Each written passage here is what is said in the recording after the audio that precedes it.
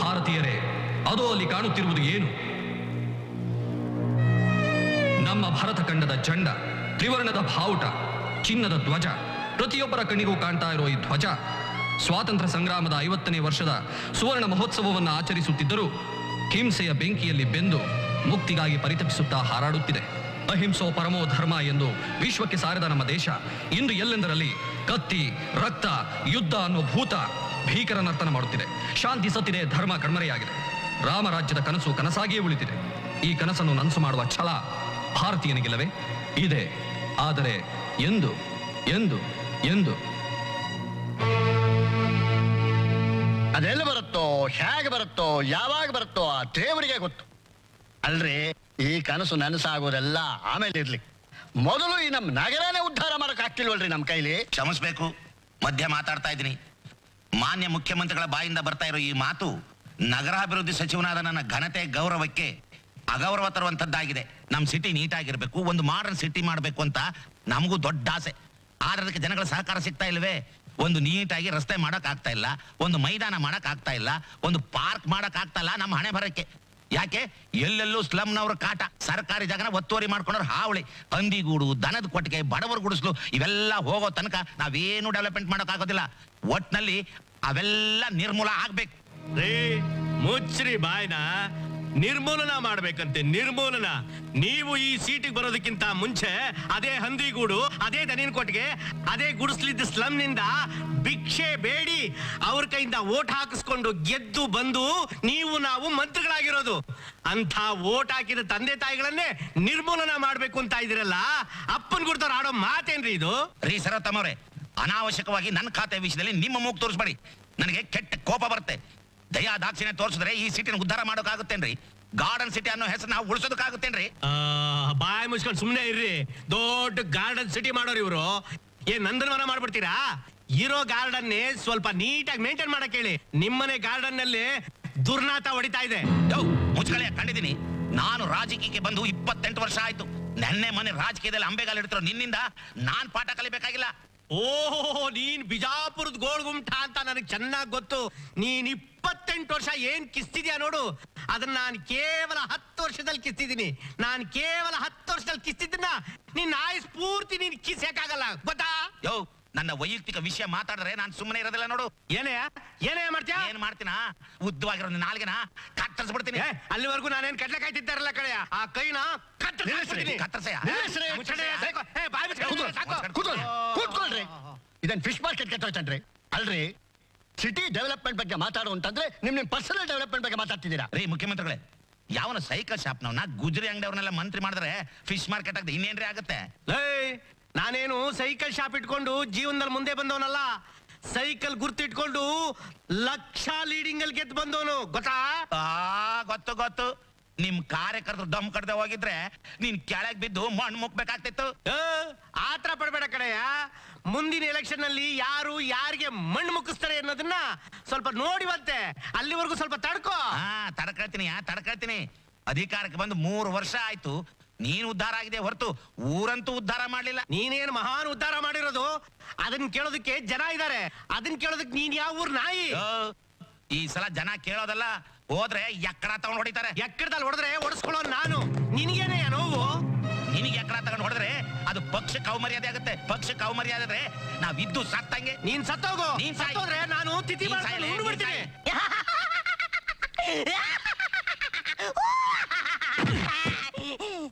ಅಯೋಗ್ಯನ್ ತಂದು ಒಳ್ಳೆ ಪಂಚೋಳಿ ಚೊಂಚ ಹೋಗ್ದಂಗ್ ನಗ್ತಾ ಇದೆಯಲ್ಲ, ಏನು ಅಂತ ಬಗಳು? ಅಲ್ಲ, ಆ ಬೇವರ್ಸಿ ನನ್ನ ಮಗ ಸರ್ವೋತ್ತಮ ನೆನ್ಸ್ಕೊಂಡು ನಗು ಬರ್ತಾ ಇದೆ. ಬೇವರ್ಸಿ ನನ್ನ ಮಗ ಸರ್ವೋತ್ತಮನ? ನಾನು ಸರ್ವೋತ್ತಮ, ಆ ನನ್ನ ಮಗ ಪುರುಷೋತ್ತಮ. ನನ್ನ ಮಗ ಪುರುಷೋತ್ತಮ, ಅವಂದು ಬಾಯ ಅದು ಬೊಂಬಾಯಿ. ಊರಾಗೆಲ್ಲ ಬಾಯಿ ಇದೆ ಅಂತ ಮಾತಾಡಿದ್ದು. ಮಾತಾಡ್ಲಿ ಬಿಡ್ಲಾ.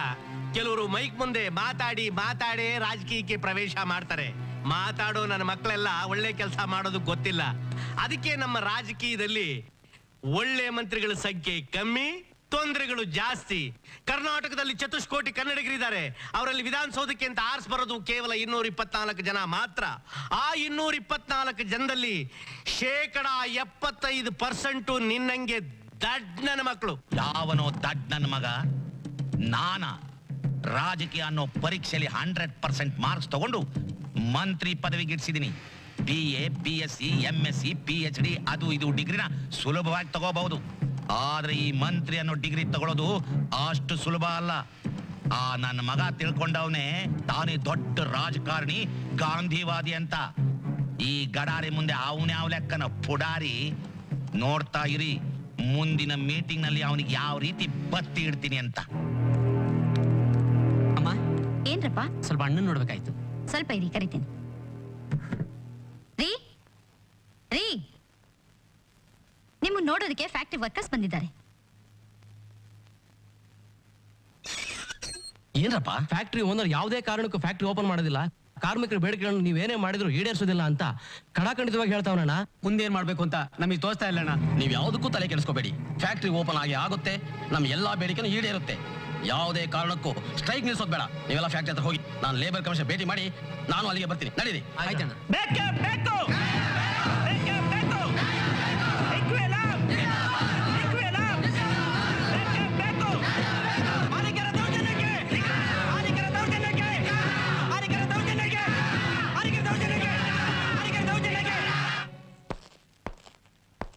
ಮಿಸ್ಟರ್ ಜಗನ್ನಾಥ್, ಇಂಥ ದೊಡ್ಡ ಫ್ಯಾಕ್ಟ್ರಿ ಮಾಲೀಕರಾಗಿ ಇಷ್ಟು ಜನ ಕಾರ್ಮಿಕರಿಗೂ ಕೇಳಿಸ್ತಾ ಇಲ್ವೇನ್ರಿ ನಿಮ್ಗೆ? ಇವ್ರಿಗೆ 6-7 ತಿಂಗಳಿಂದ ಸಂಬಳನೂ ಕೊಡದೆ ಫ್ಯಾಕ್ಟ್ರಿ ಲಾಕ್ಔಟ್ ಮಾಡಿದಿರಲ್ಲ, ಏನ್ರಿ ಇದ್ರ ಅರ್ಥ? ಅರ್ಥ ಅಲ್ಲೇ ಇದೆಯಲ್ಲ ಸರ್. ಫ್ಯಾಕ್ಟ್ರಿ ಲಾಸ್ ಅಲ್ಲಿ ನಡೀತಾ ಇತ್ತು, ಸಂಬಳ ಕೊಡಕ್ ದುಡ್ಡಿಲ್ಲ, ಫ್ಯಾಕ್ಟ್ರಿ ಮುಳುಗೋ ಸ್ಥಿತಿ ಬಂದಾಗ ಲಾಕ್ಔಟ್ ಮಾಡಿ ಇನ್ನೇನ್ ಮಾಡಕ್ಕಾಗುತ್ತೆ? ಇವರು ಸುಳ್ಳು ಹೇಳ್ತಿದಾರ ಸರ್. ಓಡಾಡೋದಕ್ಕೆ ಕಾರು, ಇರೋದಕ್ಕೆ ಕೋಟ್ಯಾಂತರ ರೂಪಾಯಿ ಬಂಗ್ಲೆ, ತಿನ್ನೋದಕ್ಕೆ 5 ಸ್ಟಾರ್ ಹೋಟ್ಲ್ ಊಟ, ಇದಕ್ಕೆಲ್ಲ ದುಡ್ಡಿದೆ. ಕಾರ್ಮಿಕರಿಗೆ ಸಂಬಳ ಕೊಡಕ್ಕೆ ದುಡ್ಡಿಲ್ವಾ ಕೇಳಿ ಸರ್. ಸಮಾಧಾನ ಮಾಡ್ಕೊಳ್ಳಿ. ಲೇಬರ್ ಕಮಿಷನರ್ ಆಗಿ ನಿಮ್ ಪರವಾಗಿ ಮಾತಾಡೋದಕ್ಕೆ ನಾನು ಇಲ್ಲಿಗೆ ಬಂದಿರೋದು. ದಯವಿಟ್ಟು ಮಧ್ಯ ಮಾತಾಡಬೇಡಿ. ಅಲ್ಲ sir. Please cool down please. Mister Jagannath, ನಿಮ್ಮ ಕಡೆ ತೀರ್ಮಾನ ಏನು ಅಂತ ಹೇಳ್ತೀರಾ? ಏನು ಅಂತ ಹೇಳಿ ಸರ್? ಈಗಾಗಲೇ ಕೋಟ್ಯಾಂತರ ರೂಪಾಯಿ ಸಾಲದ ಮುಳುಗಿ ಹೋಗಿದ್ದೇನೆ. ಅದನ್ನ ತೀರ್ಸಕ್ ನೀವು ಬರ್ತೀರಾ? ಸರ್ಕಾರ ತೀರ್ಸಕ್ ಬರ್ತಾ ಇಲ್ಲ ಕಾರ್ಮಿಕ ತೀರ್ಸಕ್ ಬರ್ತಾರಾ? ಸರ್, ಒಂದು ಅವಕಾಶ ಕೊಡ್ಸಿ ಸರ್. ಫ್ಯಾಕ್ಟ್ರಿ ಆಡಳಿತ ಎಲ್ಲ ಕಾರ್ಮಿಕರಿಗೆ ವಹಿಸ್ಲಿ. ಹಗಲು ರಾತ್ರಿ ದುಡಿದು ಅವ್ರ ಸಾಲನು ತೀರಿಸಿ ನಮ್ ಸಂಬಳನೂ ತಗೊಂಡು ಉಳಿದಿರೋ ಲಾಭನ ಅವ್ರ ಕೈ ಸರಾಹ ಮಾಡ್ತೀವಿ. ರೀ, ನನಗೆ ಲಾಭ ಕೊಡೋದಕ್ಕೆ ನನ್ನ ಫ್ಯಾಕ್ಟ್ರಿ ಓನರ್ಶಿಪ್ ತಗೊಳ್ಳೋದಕ್ಕೆ ನೀವ್ ಯಾರ್ರಿ? ಇದು ನಿಮ್ಮ ಅಪ್ಪ ಮನೆ ಸ್ವತ್ತಲ್ಲ. ಏನೋ ಸ್ವಲ್ಪ ದುಡ್ಡು ಕೊಡ್ತೀನಿ, ಮರ್ಯಾದೆ ತಗೊಂಡೋಗಿ. ಅದನ್ನ ಬಿಟ್ಟು ಅಧಿಕಾರ ಚಲಾಯಿಸಕ್ ಬಂದ್ರೆ ಅಧಿಕಾರ ಚಲಾಯಿಸ್ತಲ್ಲ ಸ್ವಾಮಿ. ನಮ್ ದುಡ್ಡಿಗೆ ತಕ್ಕ ಪ್ರತಿಫಲ ಕೇಳ್ತಾ ಇದೀವಿ. ನೀವೇ ನೋಡ್ತಿದ್ರಲ್ಲ ಸ್ವಾಮಿ, 6 ತಿಂಗಳಿಂದ ನಮ್ ಪಾಡು ನಾಯಿ ಪಾಡಾಗಿದೆ. ಹೊಟ್ಟೆ ತುಂಬಿಸ್ಕೊಳ್ಳೋಕೋಸ್ಕರ ಹೆಂಗಸರ ಒಡೆಯನ್ನೆಲ್ಲ ಆಡಾಡ್ತಿದೀವಿ. ಎಲ್ಲರ ಭಾವನೆ ಮಿತಿ ಮೀರಿ ಹೋಗಿದೆ. ಕಾಯೋ ತಾಳ್ಮೆ ಕಳ್ಕೊಂಡ್ಬಿಟ್ಟಿದ್ದಾರೆ. ಮುಂದಿನ ಪರಿಣಾಮ ಏನಾಗುತ್ತೋ ಗೊತ್ತಿಲ್ಲ ಸಾ. ರೀ ಸ್ವಾಮಿ, ಈ ರೀತಿ ನಮ್ ದಿನಗುಲಿ ಕೇಳಿ ಕೇಳಿ ನಮ್ ಸಾಕಾಗೋಗಿದೆ. ಅದ್ ನಮ್ ಸಿಗ್ಬೇಕು ಅಂದ್ರೆ ಬನ್ನಿ, ಎಲ್ರು ಫ್ಯಾಕ್ಟ್ರಿ ಗೇಟ್ ಓಪನ್ ಮಾಡೋಣ. ಬನ್ನಿ. ಶಾಂತಿ ನೋಡಿ, ಈ ರೀತಿ ದುಡುಕಿ ಆವೇಶ ಪಡೋದ್ರಿಂದ ಸಮಸ್ಯೆಗೆ ಪರಿಹಾರ ಸಿಗಲ್ಲ. ನಿಮ್ ಪ್ರಾಬ್ಲಮ್ ಸಾಲ್ವ್ ಮಾಡೋದಕ್ಕೆ ನಾನ್ ಬಂದಿದ್ದೀನಿ. ನನ್ ಜೊತೆ ನಿಮ್ಮೆಲ್ಲರ ಪರವಾಗಿ ನಿಮ್ಮ ಯೂನಿಯನ್ ಲೀಡರು ಇದ್ದಾರೆ. ನಾವೆಲ್ಲ ಕೂಲಂಕುಷವಾಗಿ ಫ್ಯಾಕ್ಟ್ರಿ ಮಾಲೀಕರ ಹತ್ರ ಮಾತಾಡ್ತಿದ್ದೀವಿ. ಸ್ವಲ್ಪ ಸಮಾಧಾನವಾಗಿರಿ ಪ್ಲೀಸ್.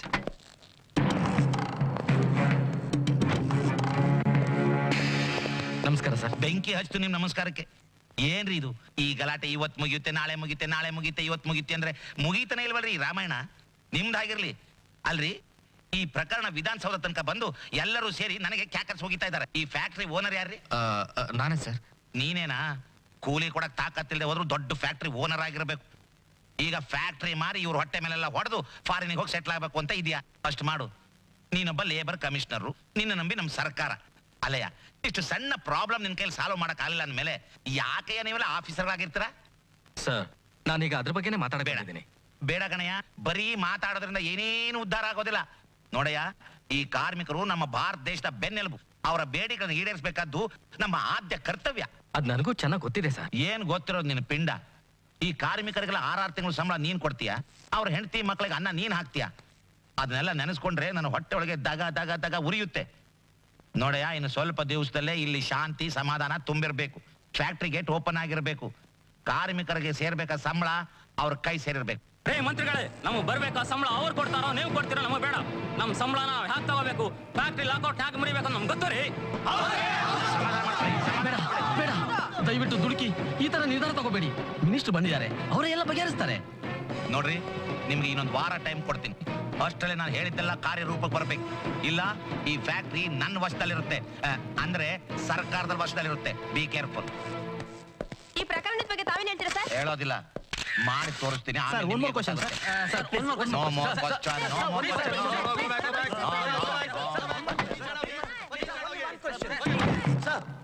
ನಾನು ಹೇಳಿದ ಏರ್ಪಾಟೆಲ್ಲ ಆಗಿದೆಯಲ್ಲ?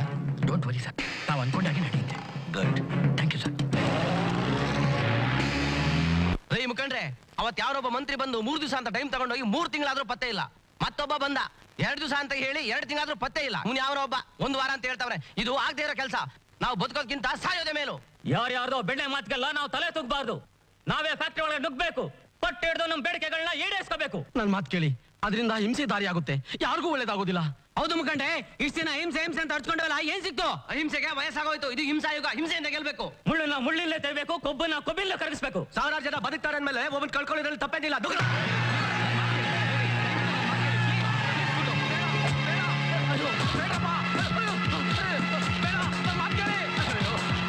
ಪ್ಲೀಸ್ ಸಮಾಧಾನ ಮಾಡ್ಕೊಳ್ಳಿ. ಪ್ಲೀಸ್.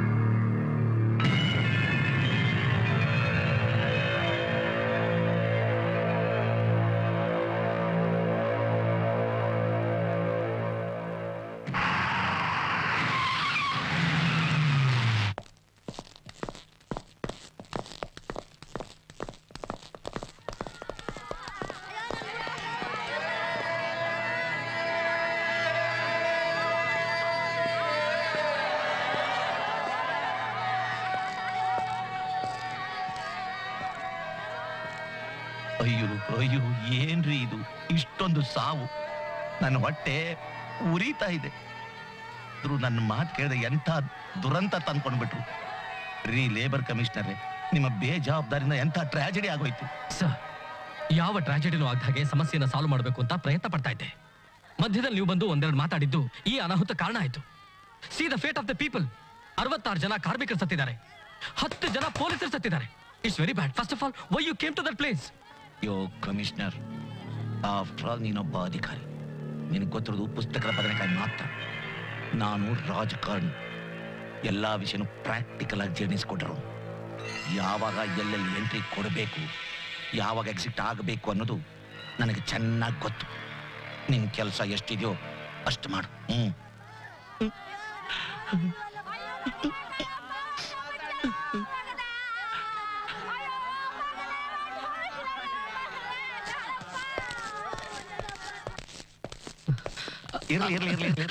ನಮಸ್ಕಾರ ಸರ್.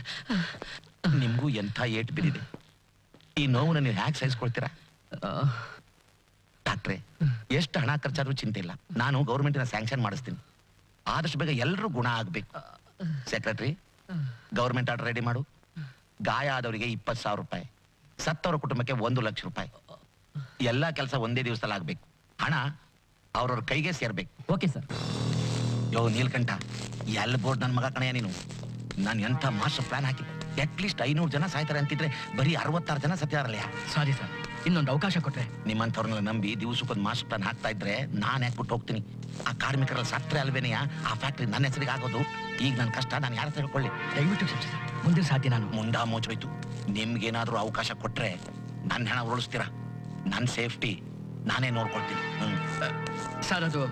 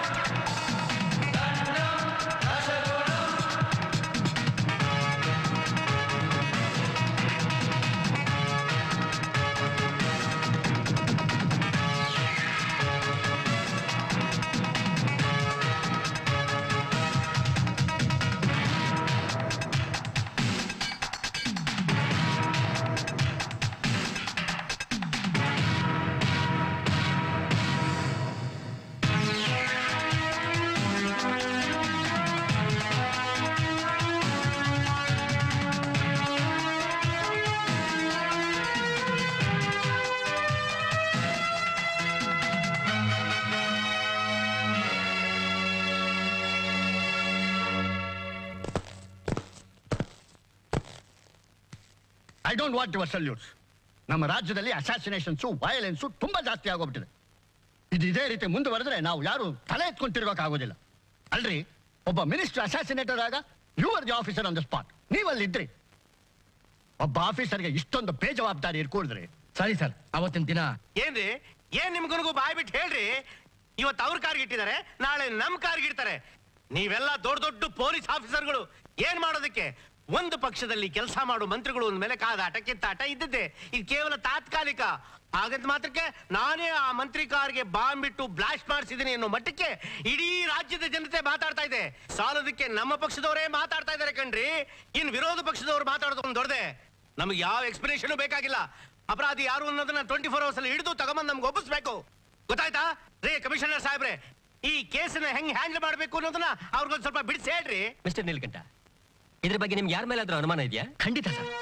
ಫ್ಯಾಕ್ಟರಿ ಸಂಬಂಧಪಟ್ಟ ವಿಷಯದಲ್ಲಿ ಎಂಪ್ಲಾಯ್ಸ್ ಡಿಮ್ಯಾಂಡ್ಸ್ ನ ಸಾಲ್ವ್ ಮಾಡಬೇಕು ಅಂತ ಮಿನಿಸ್ಟರ್ ಅಲ್ಲಿಗೆ ಬಂದಿದ್ರು.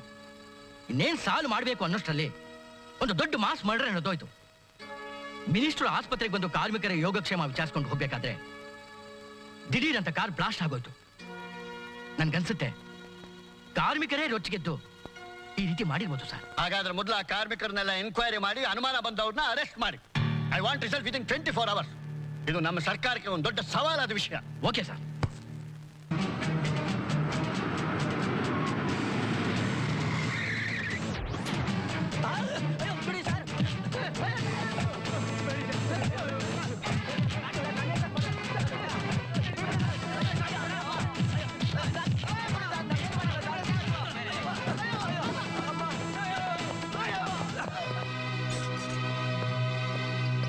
ಎಲ್ಲ ನಿನ್ ಗಂಡ ಯಾಕೆ ಇನ್ವೆಸ್ಟಿಗೇಷನ್ ಮಿನಿಸ್ಟರ್ ಹತ್ರಲ್ಲ, ಅದಕ್ಕೆ ಸಂಬಂಧಪಟ್ಟ ಹಾಗೆ ಸಂದೇಹದ ಮೇಲೆ ನಿನ್ನ ಗಂಡನ ಎನ್ಕ್ವೈರಿ ಮಾಡಕ್ ಬಂದಿದ್ದೀನಿ. ಎಲ್ಲಿ ನಿನ್ ಗಂಡ? ಏನ್ ಸರ್ ಅನ್ಯಾಯ ಇದು? ನನ್ ಗಂಡ ಯಾವ ತಪ್ಪು ಮಾಡಿಲ್ಲ. ಯಾಕೆ ಹಿಂಗ್ ತೊಂದ್ರೆ ಕೊಡ್ತಾ ಇದೀರಾ? ಗಂಡ ಎಲ್ಲಿ ಅಂತಂದ್ರೆ ತೊಂದ್ರೆ ಅಂತ ತೊಂದ್ರೆ. ಇನ್ಸ್ಪೆಕ್ಟ್ರೆ, ಏನಿದು? ಕಾಕಿ ಬಟ್ಟೆ ಹಾಕೊಂಡ ತಕ್ಷಣ ಏನ್ ಬೇಕಾದ್ರೂ ಮಾಡ್ಬೋದು, ಯಾರನ್ನ ಬೇಕಾದ್ರೂ ಹೆದರ್ಸ್ಬೋದು ಅಂತ ತಿಳ್ಕೊಂಡಿದ್ದೀರಾ? ಓಹೋ, ತಾವ್ ಇಲ್ಲಿದ್ದೀರೋ? ಫಸ್ಟ್ ನಿನ್ನ ಒಳಗಾಗ್ಬೇಕು. ರೀ ಇನ್ಸ್ಪೆಕ್ಟ್ರೆ, ನಿಲ್ಲಿಸ್ರಿ. ಯಾವ ಆಧಾರದ ಮೇಲೆ ನಮ್ಮಪ್ಪನ ಅರೆಸ್ಟ್ ಮಾಡ್ತಾ ಇದ್ದೀರಾ? ವಾರೆಂಟ್ ಇದೆಯಾ? ವಾರೆಂಟಾ? ಸ್ಟೇಷನ್ ಬಾ ಕೊಡ್ತೀನಿ. ಇನ್ಸ್ಪೆಕ್ಟ್ರೆ, ನಮ್ಮ ಅಪ್ಪನ ಮೇಲೆ ಕೈ ಮಾಡಿದ್ರೆ ನಡೆಯೋದೇ ಬೇರೆ. ನಮಗೂ ಕಾನೂನು ಗೊತ್ತಿದೆ. ಈ ಪೊಲೀಸ್ ರೋಪ್ಗಳೆಲ್ಲ ನಮ್ಮ ಹತ್ರ ಬೇಡ. ಏನೋ ಗೊತ್ತಿದೆ ಕಾನೂನು. ಗೋಪಿ, ನೀನ್ ಸುಮ್ನೆ ಒಳಗೋಗು, ನಾನು ಇವ್ರ ಹತ್ರ ಮಾತಾಡ್ತೀನಿ. ನೀನ್ ಸುಮ್ನಿರಪ್ಪ, ಇಂಥವ್ರಿಗೆಲ್ಲ ಹೆದರಬಾರ್ದು. ಅದೇನಾಗುತ್ತೋ ನಾನು ನೋಡೇ ಬಿಡ್ತೀನಿ. ಪರವಾಗಿಲ್ವೋ? ತುಂಬಾ ಚೆನ್ನಾಗಿ ಬೆಳೆಸಿದ್ಯಾ ನಿನ್ನ ಮಗನ್ನ. Very good. ಭಾವಿ ಭಾರತದ ಪ್ರಜೆ ಇವನು.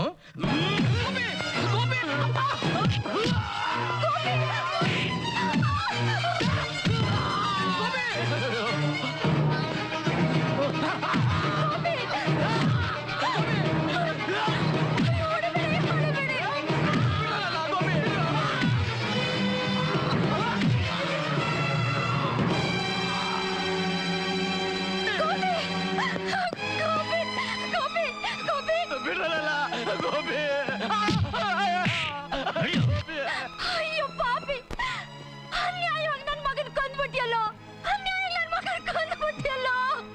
ಗೋಪಿ ಗೋಪಿ ಗೋಪಿ ಕ್ರಾಂತಿ.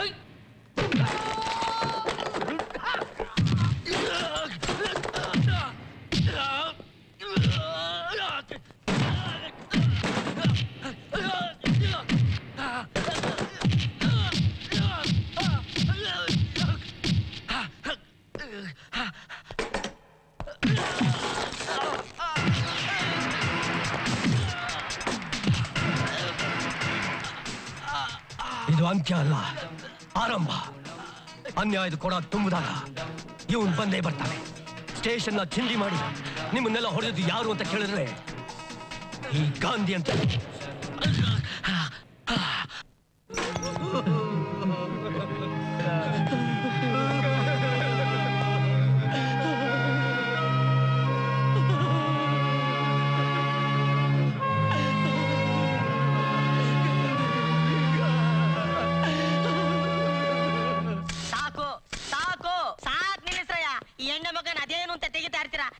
ಅದೇನ್ ಕೇಳ್ಬೇಕು ಕೇಳ್ಬಿಟ್ಟು ಬೇಗ ಹೊಡ್ರಪ್ಪ.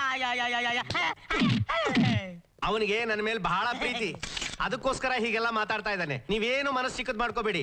ಅದೇನ್ ಕೇಳ್ಬೇಕು ಅಂತ ಇದ್ರು ಎಲ್ಲ ಕೇಳಿ. ಸರ್, ಇದು ಈಗಾಗಲೇ ಎಲ್ಲರಿಗೂ ಗೊತ್ತಿರೋ ವಿಷಯ, ಆದ್ರೂ ಕೇಳಲೇಬೇಕಾಗಿದೆ. ಈ ಫ್ಯಾಕ್ಟರಿ ಗಲಾಟೆಯಲ್ಲಿ 106 ಜನ ಸತ್ತೋಗಿದ್ದಾರೆ, ಸುಮಾರು ಜನ ಗಾಯಗಳಾಗಿವೆ. ಮಿನಿಸ್ಟ್ರು ಕಾರ್ ಬ್ಲಾಸ್ಟ್ ಅಲ್ಲಿ ಸತ್ತೋಗಿದ್ದಾರೆ. ಸರ್, ಇಡೀ ಪೊಲೀಸ್ ಸ್ಟೇಷನ್ ಧ್ವಂಸ ಆಗಿ ಒಬ್ಬ ಇನ್ಸ್ಪೆಕ್ಟರ್ ಮೇಲೆ ದಾರುಣವಾಗಿ ಹಲ್ಲೆ ನಡೆದಿದೆ. ಇದಕ್ಕೆ ಸಂಬಂಧಪಟ್ಟಂಗೆ ಯಾರು ಇದ್ರ ಮೇಲೆ ಆಕ್ಷನ್ ತಗೋತಿಲ್ಲ. ಇದಕ್ಕೆ ತಾವೇನ್ ಹೇಳ್ತೀರಾ ಸರ್? ಈ ಪ್ರಪಂಚದಲ್ಲಿ ಒಂದ್ ಒಳ್ಳೇದು ಅಂತ ಇದ್ಮೇಲೆ ಒಂದ್ ಕೆಟ್ಟದಿದ್ದೇ ಇರುತ್ತೆ. ಈಗ ರಾವಣ ಇದ್ದಿದ್ರಿಂದ ತಾನೇ ರಾಮನಿಗೆ ಬೆಲೆ ಜಾಸ್ತಿ ಆಗಿದ್ದು, ಕೌರವರು ಇದ್ದಿದ್ರಿಂದ ತಾನೇ ಪಾಂಡವ್ರಿಗೆ ಒಳ್ಳೆ ಹೆಸರು ಬಂದಿದ್ದು. ಹಾಗಂತ ದಿನ ಬೆಳಗಾದ್ರೆ ಯುದ್ಧ ಹಿಂಸೆ ನಡೀತಾ ಇರೋದು ಒಳ್ಳೇದಂತೀರಾ? ನೋಡಮ್ಮ, ರಾಜಕೀಯದಲ್ಲಿ ಇವೆಲ್ಲ ಮಾಮೂಲು. ಈಗ ನಿಮ್ಮನ್ನೇ ತಗೊಳ್ಳಿ, ಒಂದು ಸಣ್ಣ ವಿಷಯ ಸಿಕ್ಕಿದ್ರೆ ಸಾಕು ಬೆಟ್ಟದಷ್ಟು ದೊಡ್ಡದು ಮಾಡ್ಬಿಡ್ತೀರಿ. ಜನಗಳಿಗೆ ನಮ್ಮ ಬಗ್ಗೆ ಎಷ್ಟು ಪ್ರೀತಿ ವಿಶ್ವಾಸ ಇರುತ್ತೋ ಅಷ್ಟೇ ಭಯಾನೂ ಇರಬೇಕು. ಅದೇ ಇವತ್ತಿನ ರಾಜಕೀಯ. ಏನ್ ಸರ್, ತಮ್ಮಾಯಿಂದ ಇಂತ ಹಾರಿಕೆ ಮಾತುಗಳು ಬರ್ತಾ ಇದೆಯಲ್ಲ? ಹಾರಿಕೆ ಮಾತಿಲಿಂದ ಬಂತು, ವಾಸ್ತವಾಂಶನೇ ಹೇಳ್ತಾ ಇದ್ದಾರೆ. ಇದನ್ನ ಅರ್ಥ ಮಾಡ್ಕೊಳ್ಳಕ್ಕೆ ಮೆಚೂರಿಟಿ ಬೇಕು. ಅಯ್ಯೋ ಗುಲ್ಡು ನನ್ನ ಮಗನೇ, ಮೆಚುರಿಟಿ ಇಲ್ದಲೇ ಇದ್ದಿದ್ರೆ ಪತ್ರಿಕಾ ರಂಗಕ್ಕೆ ಬರ್ತಾ ಇದ್ರೇನೋ, ನಮ್ಮಂತ ದೊಡ್ಡ ಘಟನೆಲ್ಲ ಅಳ್ಳಾಡಿಸ್ತಾ ಇದ್ರೇನೋ. ನೀವೇನು ಬೇಜಾರು ಮಾಡ್ಕೋಬೇಡಿ, ಕೇಳಿ ಕೇಳಿ. ಸರಿ ಸರ್, ಯಾರು ಇವ್ರು ಇಷ್ಟೊಂದು ಮಾತಾಡ್ತಿದ್ದಾರೆ? ಯಾವುದು ಈ ಅಪೂರ್ವ ಚಿಂತಾಮಣಿನ? ಅಯ್ಯೋ, ನನ್ನ ಹೆಂಡತಿ ಮನೆ ಕಡೆಯಿಂದ ಬಂದಿರೋ ಬಡವಳಿ ಅನುಭವಿಸ್ತಾ ಇದ್ದೀನಿ. ಇರೋವರೆಗೂ ಇವ್ರು ಅನುಭವಿಸ್ತಾರೆ, ಇವ್ರು ಹೋದ್ಮೇಲೆ ನಾನು ಅನುಭವಿಸ್ತೀನಿ. ಬರ್ಕೊಳ್ಳಿ. ಸರ್, ಅಂದಾಗೆ ಇನ್ನೊಂದು ಹೊಸ ವಿಷಯ ಸರ್. ಕೇಳಿ. ಈ ಪ್ರಕರಣಗಳ ತನಿಖೆ ನಡೆಸೋದಕ್ಕೆ ಹೊಸದಾಗಿ ಒಬ್ಬ ಪೊಲೀಸ್ ಆಫೀಸರ್ನ ನೇಮಕ ಮಾಡ್ಕೊಂಡಿದ್ದೀರಂತ ಸರ್ಕಾರಿ ವಲಯಗಳಿಂದ ನಮಗ್ ತಿಳಿದು ಬಂದಂತ ವಿಷಯ. ಇದಕ್ಕೆ ತಾವೇನ್ ಹೇಳ್ತೀರಾ? ನೋಡಿ, ಇವತ್ತು ಈ ವಿಷಯದ ಬಗ್ಗೆನೇ ಕೂಲಂಕುಷವಾಗಿ ಚರ್ಚೆ ಮಾಡಬೇಕು ಅಂತಾನೆ ಇವತ್ತಿನ ಮೀಟಿಂಗ್ ಕರೆದಿರೋದು. ಬರುವಂತ ಪೊಲೀಸ್ ಆಫೀಸರ್ ಕೈಗೆ ಈ ಕೇಸ್ಗಳ ಕಡತಗಳನ್ನೆಲ್ಲ ಕೊಡೋದ್ರ ಜೊತೆಗೆ ಸರ್ವಾಧಿಕಾರನೂ ಕೊಡಲಾಗುತ್ತೆ. ಗೊತ್ತಾಯ್ತಾ? ಇನ್ನೇನಾದ್ರೂ ಕೇಳೋದಿದ್ರೆ ಕೇಳ್ಬೋದು, ಇಲ್ಲ ಜಾಗ ಖಾಲಿ ಮಾಡ್ಬೋದು ಅಷ್ಟೇ. ಜಾಗ ಬಿಡಿ. ಎಷ್ಟೆಲ್ಲ ಹೇಳೋದು ನಿಂಗೆ? ಹೋಗ ಮಾಚೆ. ಮಂತ್ರಿಗಳನ್ನ ಒಂದೇ ಒಂದ್ಸಲ ನೋಡ್ಕೊಂಡು ಹೋಗ್ತೀವಣ್ಣ, ದಯವಿಟ್ಟು ನಮ್ಮನ್ನ ಒಳಗಡೆ ಬಿಡಿ. ಈಗ ನೋಡಕ್ಕಾಗಲ್ಲ, ಒಳಗೆ ಮೀಟಿಂಗ್ ನಡೀತಾ ಇದೆ. ನಿಮ್ದು ಯಾವಾಗ್ಲೂ ಇದ್ದಿದ್ದ ಕರ್ಮ. ಹೋಗಮ್ಮ. ಹಾಗೆ ಹೇಳ್ಬಿಡಿ ಅಣ್ಣ, ನಾವು ತುಂಬಾ ಕಷ್ಟದಲ್ಲಿದ್ವಿ. ಒಂದೇ ಒಂದ್ಸಲ ನೋಡ್ಕೊಂಡು ಹೋಗ್ತೀವಣ್ಣ ಅವ್ರನ್ನ. ಸುಮ್ನೆ ಹೋಗೋ.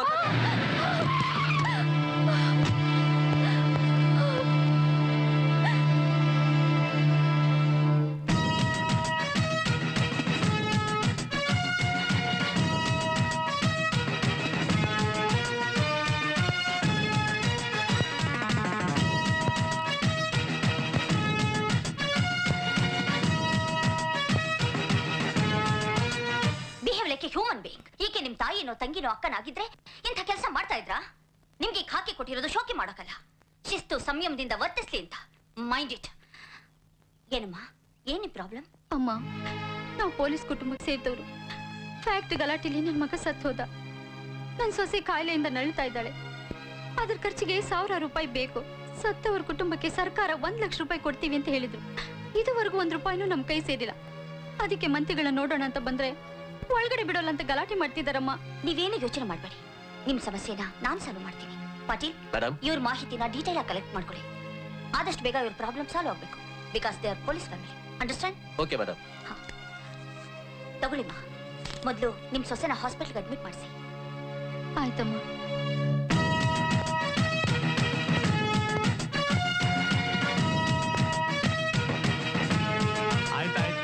ಯಾವತ್ತಾದ್ರೂ ಇಲ್ಲ ಅಂದಿದ್ದೀರಾ? ಯಾರೋ ಹೊಸ ಪೊಲೀಸ್ ಆಫೀಸರ್ ಬರ್ತಾವ್ರೆ. ನೋಡ್ದಂಗೈತಲ್ಲ. ಹೌದಾ? ನೀನು ಹೊಸದಾಗಿ ಟ್ರಾನ್ಸ್ಫರ್ ಆಗಿ ಬಂದಿರೋ ACP ಭವಾನಿ. ಅದ್ ನನಗೆ ಗೊತ್ತಾಗಿಲ್ವಾ? ಅಲ್ಲ, ನಾನೊಬ್ಬ ಮಂತ್ರಿ, ಇಲ್ಲೊಂದು ಮುಖ್ಯವಾದ ವಿಷಯನ ಚರ್ಚೆ ಮಾಡ್ಬೇಕು ಅಂತಾನೆ ನಾವೆಲ್ಲ ಇಲ್ಲಿ ಸೇರ್ಕೊಂಡಿದೀವಿ. ನೀನು ಡ್ಯೂಟಿ ರಿಪೋರ್ಟ್ ಮಾಡ್ಕೊಂಡಿದ್ ಮೊದಲನೇ ದಿವಸನೇ 1 ಗಂಟೆ ಲೇಟ್ ಆಗಿ ಬರ್ತಾ ಇದೆಯಲ್ಲ, ನಿನ್ಗೇನಾದ್ರೂ ಜವಾಬ್ದಾರಿ ಅನ್ನೋದು ಇದೆಯಾ? ಮುಖ್ಯವಾಗಿ ಒಬ್ಬ ಪೊಲೀಸ್ ಆಫೀಸರ್ಗೆ ಶಿಸ್ತು, ನೀತಿ, ನಿಯಮ, ಸಂಯಮ ಇರ್ಬೇಕು. ಅದಿಲ್ಲ ಅಂದ್ರೆ ಕೆಲ್ಸಕ್ಕೆ ನಾಲಾಯಕ್ ಅಂತ ಅರ್ಥ. ಇಷ್ಟ ಇದ್ರೆ ಕೆಲ್ಸಕ್ಕೆ ಬರ್ಬೇಕು, ಇಲ್ಲ ಸೀರೆ ಉಟ್ಕೊಂಡು ತೊಟ್ಲು ತೂಕೊಂಡು ಅಳವಾಯಿ ಅಂತ ಮನೇಲಿ ಬಿದ್ದಿರ್ಬೇಕು. ಎಕ್ಸ್ಕ್ಯೂಸ್ ಮೀ ಸರ್, ನಿಮ್ ಟೈಮ್ ಕೆಟ್ಟಿದೆ ಅನ್ಸುತ್ತೆ. ಶಾರ್ಪ್ 5 o'clock ಕರೆಕ್ಟ್ ಟೈಮ್ಗೆ ಬಂದಿದ್ದೀನಿ. I am right? 6 ಗಂಟೆನಾ? ನಾನೇ 1 ಗಂಟೆ ಫಾಸ್ಟ್ ಇಟ್ಟಿದ್ದೆ. ಹೌದಾ? ಅಲ್ರಿ ಮಂತ್ರಿಗಳೇ, ಕಾರ್ಮಿಕರ ಸಾವು, ಮಂತ್ರಿಗಳ ಕೊಲೆ, ಸ್ಟೇಷನ್ ಧ್ವಂಸ, ಇಂತ ದೊಡ್ಡ ಇನ್ವೆಸ್ಟಿಗೇಷನ್ ಕೇಸ್ನ ಆಫ್ಟರ್ ಆಲ್ ಒಬ್ಬ ಹೆಂಗಸ್ ಕೈಲಿಗೆ ಒಪ್ಪಿಸ್ತೀನಿ ಅಂತೀರಲ್ಲ, ಇದು ನಡೆಯೋ ವಿಷಯ ಏನ್ರಿ? ಈಗಿನ ಕಾಲದಲ್ಲಿ ಹೆಂಗಸರಿಗೆ ದೊಡ್ಡ ದಿಮಾಕ್ ಬಂದ್ಬಿಟ್ಟೈತೆ. ಗಂಡಸರಿಗಿಂತ ನಾವೇನ್ ಕಡಿಮೆ, ಅವ್ರು ಮಾಡೋದೇನು ನಾವು ಮಾಡ್ತೀವಿ ಅಂತ ಅಕಾಡೆ ಕೇಳಿತಾರೆ. ಹಂಗಾರೆ ಇಳಿಲಿ ಅಕಾಡಿಕೆ. ಪೈಲ್ವಾನ್ರು ಕುಸ್ತಿ ಮಾಡ್ದಂಗ್ ಮಾಡಕ್ ಆಗತ್ತಾ ಹೆಂಗಸರು? ಪೊಲೀಸ್ ಡ್ರೆಸ್ ಹಾಕಿದ ತಕ್ಷಣ ಹೆಣ್ಣು ಗಂಡಾಗಕ್ಕಿಲ್ಲ ರೇ. ಇಂತ ಕೇಸ್ನ ಇವ್ರಿಗೆ ಒಪ್ಪಿಸ್ತಿದ್ದೀರಲ್ಲ, ನಿಮ್ಗ್ ಬುದ್ಧಿ ಇದೆಯೇನ್ರಿ? Behave like A responsible citizen. ಮಾತಾಡೋಕ್ ಮುಂಚೆ ಯಾವ ಜಾಗದಲ್ಲಿ ಯಾರ ಜೊತೆ ಮಾತಾಡ್ತಿದೀವಿ ಅಂತ ಸ್ವಲ್ಪ ತಿಳ್ಕೊಂಡು ಮಾತಾಡಿ. Miss Bhavani, control your self. MLA ಅವ್ರ ಮುಂದೆ ಈ ರೀತಿ ಮಾತಾಡೋದು ತಪ್ಪು. ಅವ್ರು ಮಾತಾಡಿ ಸರಿನಾ ಸರ್? ಒಂದ್ ಹೆಣ್ಣಿಗೆ ಅವಮಾನ ಮಾಡಿ ಮಾತಾಡ್ತಿದ್ದಾರೆ. Okay, I don't mind, but insulting police officer, ಅದು ಈ ಖಾಕಿಗೆ ಹಾಗೆ ಮಾತಾಡಿದ್ರೆ ಏನಾಗುತ್ತೆ ಅಂತ ನಿಮ್ಗೂ ಗೊತ್ತು, ಇಲ್ಲಿರೋರ್ಗೂ ಗೊತ್ತು. ಸಾಕ್ ಬಾಯಿ ಮುಚ್ಕೊಂಡು ನಿಂತ್ಕೊಳ್ಳಮ್ಮ. ಕಂಡಿದ್ದೀನಿ, ನಮ್ಮ ದೇಶದಲ್ಲಿ ವಾಕ್ ಸ್ವಾತಂತ್ರ್ಯ ಇದೆ. ಸಾಮಾನ್ಯವಾದ ಜನಕ್ಕೆ ಮಾತಾಡೋ ಹಕ್ಕಿದೆ ಅಂದ್ಮೇಲೆ ಜನಗಳಿಂದ ಆರ್ಸ್ ಬಂದಿರೋ ಜನತಾ ಪ್ರತಿನಿಧಿ ಅವ್ರು ಮಾತಾಡೋದ್ರಲ್ಲಿ ತಪ್ಪೇನು? ಅಷ್ಟಕ್ಕೆ ಅವ್ರು ಏನಮ್ಮ ತಪ್ಪು ಮಾತಾಡಿದ್ರು? ಇಂತಹ ಒಂದು ದೊಡ್ಡ ಜವಾಬ್ದಾರಿನ ಆಫ್ಟರ್ ಆಲ್ ಒಂದು ಹೆಣ್ಣೆಂಗ್ಸಿನ ಕೈಲಿ ಕೊಡ್ತಾ ಇದೀರಲ್ಲ, ಅವ್ರ ಕೈಲಿ ಈ ಕಾರ್ಯ ನಿರ್ವಹಿಸಕ್ ಸಾಧ್ಯನಾ ಅಂತ ಅವ್ರು ನನ್ ಪ್ರಶ್ನೆ ಮಾಡ್ತಾ ಇದಾರೆ. ಅದಕ್ಕೆ ವೃಥಾ ನೀನೇ ಟೆನ್ಷನ್ ತಗೋತಾ ಇದೀಯಾ? ನಾನ್ ಸೆನ್ಸ್ ತಂದು. ಎಕ್ಸ್ಕ್ಯೂಸ್ ಮೈ ಹಾನರಬಲ್ ಮಿನಿಸ್ಟರ್, ನಾನ್ ಸೆನ್ಸ್ ನಾನಾ ನೀವು? ಕೆಲಸದ ಬಾರದ ಹೆಣ್ಣು ಅಂತ ಹಗುರವಾಗಿ ಮಾತಾಡ್ತಾ ಇದ್ರು, ಅವ್ರಿಗೆ ಸಪೋರ್ಟ್ ಆಗಿ ಮಾತಾಡ್ತಾ ಇದ್ದೀರಲ್ಲ. ಅದ್ ಸರಿ, 3 ವರ್ಷದ ಹಿಂದೆ ಯಾರ್ಯಾರಿಗೋ ಸಪೋರ್ಟ್ ಮಾಡ್ಬೇಕು ಅಂತ ನೀವಿಬ್ರು ಬೆಳಗಾವಿಗೆ ಬಂದಿದ್ದಲ್ಲ, ಅದ್ ನೆನ್ಪಿದ್ಯಾ? ಅಲ್ಲಿ ನಾನು ಕಲ್ಪ್ರೆಸ್ನ ಹಿಡಿಯೋಕೆ ಅಂತ ಅಲ್ಲಿದ್ದ ಕೆಲವು ಲಾಡ್ಜ್ಗಳನ್ನ ರೈಡ್ ಮಾಡ್ತಾ ಇದ್ದಾಗ ಅನ್ಎಕ್ಸ್ಪೆಕ್ಟೆಡ್ ಆಗಿ ಒಂದು ಕಾಟೇಜ್ ನಲ್ಲಿ ಹೊಲಸು ವಾತಾವರಣದಲ್ಲಿ ನಿಮ್ಮಿಬ್ಬರ ಮೊದಲ ಭೇಟಿ ನನಗಾಯ್ತು.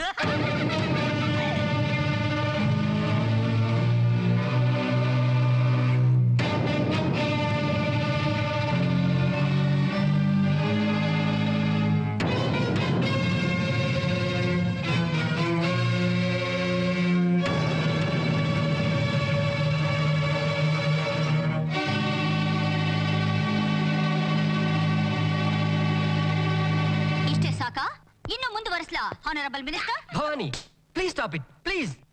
ಸಾರಿ ಸರ್, ಸಾರಿ. ಆಲ್ರೆಡಿ ಡ್ಯೂಟಿ ರಿಪೋರ್ಟ್ ಮಾಡ್ಕೊಂಡಿದ್ದೀನಿ. ಈ ಪ್ರಕರಣಗಳ ಬಗ್ಗೆ ಆದಷ್ಟು ಬೇಗ ಎನ್ಕ್ವೈರಿ ಶುರು ಮಾಡಿ ಗುಡ್ ರಿಸಲ್ಟ್ ಕೊಡೋದಕ್ಕೆ ಪ್ರಯತ್ನ ಪಡ್ತೀನಿ. ಮಿಸ್ಟರ್ ಪಿ, 10ರಲ್ಲಿ 9 ಹೋದ್ರೆ ಎಷ್ಟು?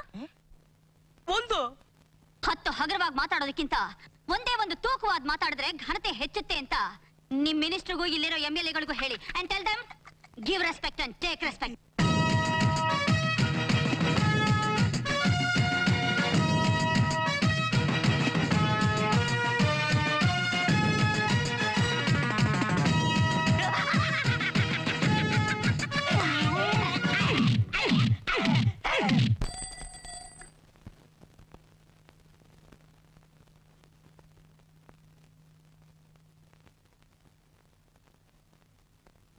Stop there. Don't turn. ಯಾರು ನೀನು? Assistant commissioner of police Bhavani. Assistant commissioner of police? ಏನ್ ವಿಷಯ? ಇನ್ವೆಸ್ಟಿಗೇಷನ್. ನಿಮ್ಮನ್ನೆಲ್ಲ ಎನ್ಕ್ವೈರಿ ಮಾಡೋದಕ್ಕೆ ಬಂದಿದ್ದೀನಿ. ನಮ್ಮನ್ನ ಎನ್ಕ್ವೈರಿ ಮಾಡುವಂತದೇನಿದೆ? ತುಂಬಾ ಇದೆ. ಕ್ವಶ್ಚನ್ ನಂಬರ್ 1, ನೀವು ಲೇಬರ್ ಕಮಿಷನರ್ ಆಗಿ ಎಷ್ಟು ವರ್ಷ ಆಯ್ತು? 6 ವರ್ಷ. ಈ ವಯಸ್ಸಾದ ಮುದುಕಿ ಯಾರು? ನಮ್ ತಾಯಿ. ಈ ಹುಡುಗಿ? ನಿಮ್ಗೆ ಯಾಕದಲ್ಲ? No more explanation. ಕೇಳಿದ ಕೂತ್ರ ಕೊಡಿ. ಈ ಹುಡುಗಿ ಯಾರು? ನನ್ ತಂಗಿ. ಮದ್ವೆ ಆಗಿದ್ಯಾ? ಆಗಿಲ್ಲ. ನಾನ್ ಕೇಳಿದ್ದು ನಿಮ್ಮನ್ನ, ನಿಮ್ ತಂಗಿನಲ್ಲ. ಆಗಿದೆ. ಹೆಂಡತಿ? ಊರಿಂದ ನೆನ್ನೆನೆ ಬರ್ತೀನಿ ಅಂತ ಫೋನ್ ಮಾಡಿದ್ಲು. ನೆನ್ನೆ ಎಲ್ಲ ಅವಳಿಗೋಸ್ಕರ ಕಾದು ಸುಸ್ತಾದ್ವಿ. Any more questions madam? S. ಮದುವೆ ವಯಸ್ಸಿಗೆ ಬಂದಿದ್ರು ಈ ಹುಡುಗಿಗೆ ಯಾಕೆ ನೀವು ಮದುವೆ ಮಾಡಿಲ್ಲ? ಅಯ್ಯೋ ಅದಕ್ಕೆ ಹೋಗಿ ಅಣ್ಣನ ಹತ್ರ ಇಂತ ವಿಷಯ ಮಾತಾಡ್ತಿದ್ದೀರಲ್ಲ. ನೆಟ್ಟಿಗೆ ಸರಿಯಾಗಿ 4 ಪ್ರಶ್ನೆ ಕೇಳಕ್ ಬರಲ್ಲ. ನೀನ್ ಪೊಲೀಸ್ ಕೆಲ್ಸಕ್ಕೆ ನಾಲಾಯಕ್. ಹೌದು, ನಾಲಾಯಕ್ ಆಗಿರೋದ್ರಿಂದಾನೆ ನಾನೊಂದು ಕೂಗ್ ಹಾಕಿದ ತಕ್ಷಣ 3 ಜನರು ಗಡಗಡ ಅಂತ ನಡಗಿದ್ದು. ಸರಿ, ನಾನು ಅಮ್ಮನ ಹತ್ರ ಆಶೀರ್ವಾದ. 1 ಮಿನಿಟ್. ಹಿರಿಯರ ಆಶೀರ್ವಾದ ತಗೊಳ್ಳುವಾಗ ತಲೆ ಮೇಲೆ ಕ್ಯಾಪ್ ಇರಬಾರ್ದು. ಕೊನೆಯವರೆಗೂ ಗಂಡ ಹೆಂಡತಿ ಇಬ್ರು ಹೀಗೆ ಸುಖವಾಗಿರಿಮ್ಮ. ಅಮ್ಮ ಹೇಗಿದ್ದೀರಾ? ಚೆನ್ನಾಗಿದ್ದೀನಮ್ಮ. ನಿನ್ನ ಆರೋಗ್ಯ ಹೇಗಿದೆ? ನಿಮ್ಮ ನೋಡಿದ ಮೇಲಂತೂ ನನ್ನ ಆರೋಗ್ಯದ ಬಗ್ಗೆ ಕೇಳೋ ಹಾಗೆ ಇಲ್ಲ. ಎಲ್ಲ ನಿಮ್ಮ ಆಶೀರ್ವಾದ. ಇವರಲ್ಲಿ ನೀ ಬರ್ತಿದ್ದಾಗೆ ಪೊಲೀಸ್ ಗರ್ಜನೆ ಮಾಡ್ಕೊಂಡ್ ಬಂದಿಯಲ್ಲ, ಪಾಪ ಅವನೆಲ್ಲ ಹೊತ್ಕೊಂಡಿದ್ದಾನೋ ಏನೋ.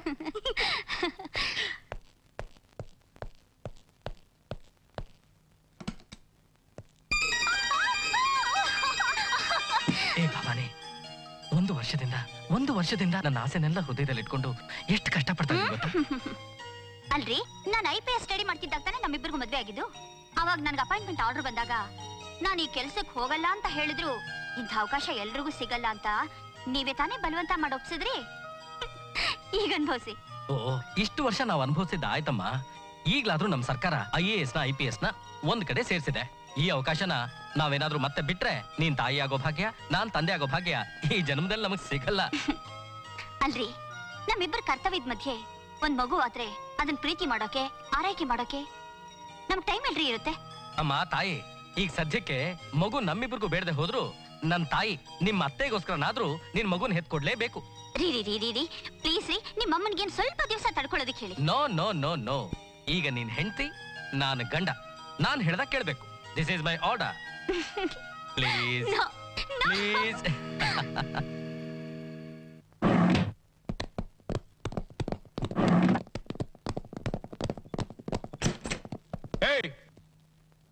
ಯಾರು ಬೇಕಾಗಿತ್ತಪ್ಪ? ನಿನಗೆ ಹುಟ್ಟವಳಲ್ಲ, ಒಬ್ಳೆ ಮಗಳು ಅವಳು. ಯಾಕ್ರಪ್ಪ, ಏನ್ ಸಮಾಚಾರ? ಯಾರಮ್ಮ ಅದು? ಏನೇನೋ ಮಾತಾಡ್ತಿದ್ದಾರೆ. ಏಯ್, ಏನೇ ನಿನ್ ರಾಗ? ನಡಿಯೇ. ಎಲ್ಲಿಗ? 3 ತಿಂಗಳಿಂದ ಮುಚ್ಚೋಗಿರೋ ನಮ್ ಕ್ಲಬ್ ಅಲ್ಲಿ ಆಡಿ ಕುಡಿಯೋಕೆ. ನಡಿಯ. ನೋಡಿ, ದಯವಿಟ್ಟು ನಿಮ್ ಕೈ ಮುಗಿದ್ ಕೇಳ್ಕೊಳ್ತೀನಿ. ಇವಳಿಗೆ ಈಗಾಗ್ಲೇ ನಿಶ್ಚಿತಾರ್ಥ ಆಗಿದೆ. ಮುಂದಿನ ತಿಂಗಳ ಇವಳು ಮದುವೆ. ನಿನ್ನ ಮಗಳ ಮದುವೆ ಆಗಕ್ಕೆ ನಾನಿದ್ದೀನಿ. ಇವನಿದ್ದಾನೆ. ಇಲ್ಲಿ ಸಾಕಷ್ಟು ಜನ ಇದ್ದಾರೆ. ಇರೋ ಸ್ವಲ್ಪ ದಿವಸ ಅನುಭವಿಸಿ ಆರಾಮಾಗಿರುವಂತೆ. ನಿಮ್ಗೆ ಯಾರಿಗೂ ನೀವ್ ಯಾರಾದ್ರೂ ನನ್ನ ಮಗಳ ಬಾಳ್ ಹಾಳು ಮಾಡಕ್ ಬಂದ್ರೆ ನಾನು ಈಗಲೇ ಪೊಲೀಸ್ ಕಂಪ್ಲೇಂಟ್ ಕೊಡ್ತೀನಿ. ಸ್ಟೇಷನ್ ಕಂಪ್ಲೇಂಟ್ ನಾನ್ ಕೊಡ್ತೀನಿ. ನಿನ್ನ ಮಗಳನ್ನ ನಾನು ಮದುವೆ ಆಗಿದ್ದೀನಿ. ನನ್ನನ್ನು ಬಿಟ್ಟು ಇನ್ನೊಬ್ಬನ ಜೊತೆ ಓಡೋಗಿದ್ದಾಳೆ ಅಂತ ಕೊಡ್ಲಾ? ಅಯ್ಯೋ ಪಾಪಿ, ನಮ್ಮನ್ನ ಯಾಕೆ ಇಷ್ಟ ಹಿಂಸೆ ಮಾಡ್ಕೊಳ್ತಿದ್ಯಾ? ನಮ್ಮನ್ನ ಬಾಳಕ್ಕಂತೂ ಬಿಡ್ಲಿಲ್ಲ. ಸ್ವಲ್ಪ ದಿನ ನೆಮ್ಮದಿಯಾಗಾದ್ರೂ ಇರಕ್ ಬಿಡು. ನೋಡು ಸುಶೀಲಾ, ನೀನೀಗಾಗ್ಲೇ ಸಮಾಜದ ದೃಷ್ಟಿಲಿ ಕಡೆ 2 ಅಕ್ಷರ ಕಳ್ಕೊಂಡ್ರು ಒಂಟಿ ಬೇವಾರ್ಸಿ.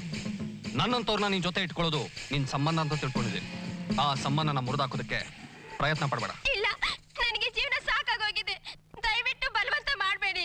ನಾನು ನಿಮ್ ಜೊತೆ ಬರಕ್ ಆಗಲ್ಲ. ಇಲ್ಲ, ಆಗಲ್ಲ ಅನ್ನೋದು ಈ ಗುಪ್ತನ ಹಣೆ ಬರದಲ್ಲೇ ಬರ್ದಿಲ್ಲ. ಇವನು ಚಿತ್ರಗುಪ್ತ, ಸಾವನ್ನ ಸಲೀಸಾಗಿ ತಗೊಂಡು ಹೋಗೋ ಯಮಧರ್ಮನ ಅಪ್ರಾವತಾರ. ಇನ್ನೊಬ್ರ ಹಣೆ ಬರಹ ಬರೆಯೋನು. ಈಗ ನಿನ್ನ ಹಣೆ ಬರಹ ಬರೆಯೋದಕ್ಕೆ ಮುಂಚೆ ನನ್ ಜೊತೆ ಬಾ. ಇಲ್ಲ, ನಾನು ಬರೋದಿಲ್ಲ. ನಾನು ಹೆಣ್ಣಿಗೆ ತುಂಬಾ ಗೌರವ ಕೊಡ್ತೀನಿ, ಹಾಗೆ ಅವಳು ಮಾನನೂ ಕಾಪಾಡ್ತೀನಿ. ನಡಿಯೇ.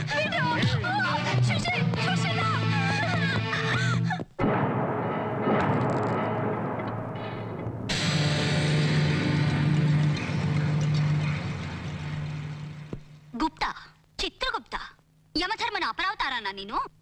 ಯಾರೋ ಅವಳು? ನನ್ನ ಬಯೋಡೇಟಾ ಗೊತ್ತಿಲ್ಲದೆ ನನ್ನ ಮೂಲಕ್ಕೆ ಕೈ ಹಾಕ್ತಿದ್ದಾಳೆ. ಅವಳಿಗೆ ಹೇಳು ಅಡ್ರೆಸ್ ಗಿಲ್ದಂಗೆ ಹೋಗ್ಬಿಡ್ತಾಳೆ ಅಂತ. ಫಸ್ಟ್ ಬೇಡಿ ಹಾಕೋ, ಆಮೇಲೆ ನಿನ್ ಬಯೋಡೇಟಾ, ನನ್ನ ಅಡ್ರೆಸ್ ನಿನಗೆ ಗೊತ್ತಾಗುತ್ತೆ. ಆಫೀಸರ್, ನನ್ನ ವಿಷಯ ನಿನಗೇನು ಸರಿಯಾಗಿ ಗೊತ್ತಿಲ್ಲ ಅಂತ ಕಾಣುತ್ತೆ. ನಾನು ಮೊದಲೇ ಈ ಖಾಕಿ ಕಲರ್ ಅಂದ್ರೆ ಇಷ್ಟ ಆಗಲ್ಲ. ಅಂಥದ್ರಲ್ಲಿ ಆಫ್ಟರ್ ಆಲ್ ಒಂದು ಹೆಣ್ಣು ಈ ರೀತಿ ಎಲ್ಲ ಎಗರಾಡಿದ್ರೆ ಅವಳಿಗಾಗಿರೋ ಗತಿನೇ ನಿನಗೂ ಆಗುತ್ತೆ. ಅಂದ್ರೆ ಗುಪ್ತನ ಕಹಳೆ 8 ದಿಕ್ಕಿನಲ್ಲಿ ಕುಗ್ತಾ ಇರುತ್ತೆ. 9ನೇ ದಿಕ್ಕು ಯಾವುದು ಅಂತ ಗೊತ್ತಾ ನಿನ್ಗೆ? ನನಗ್ ಗೊತ್ತಿಲ್ಲದೆ ಇರೋ 9ನೇ ದಿಕ್ಕು ಯಾವುದು?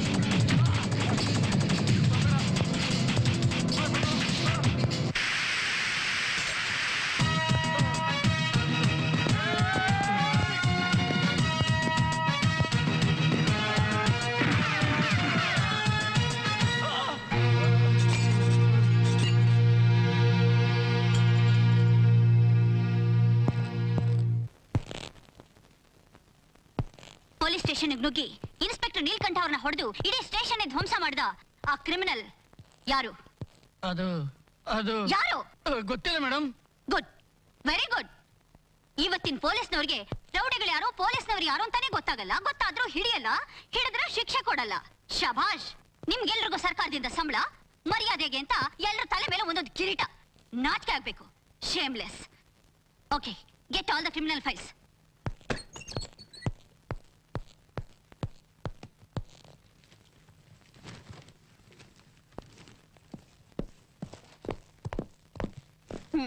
ಸರ್ಚ್.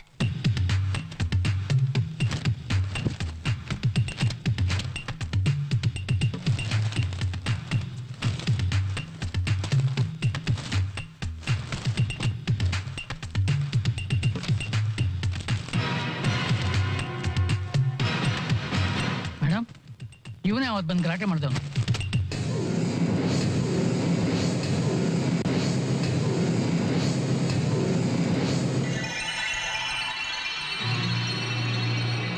ಗಾಂಧಿ.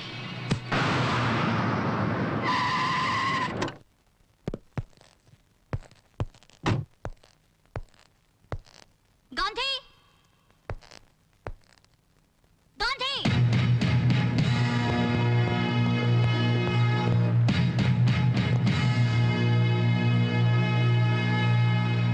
ಗಾಂಧಿಯಲ್ಲಿ ಗಾಂಧಿ?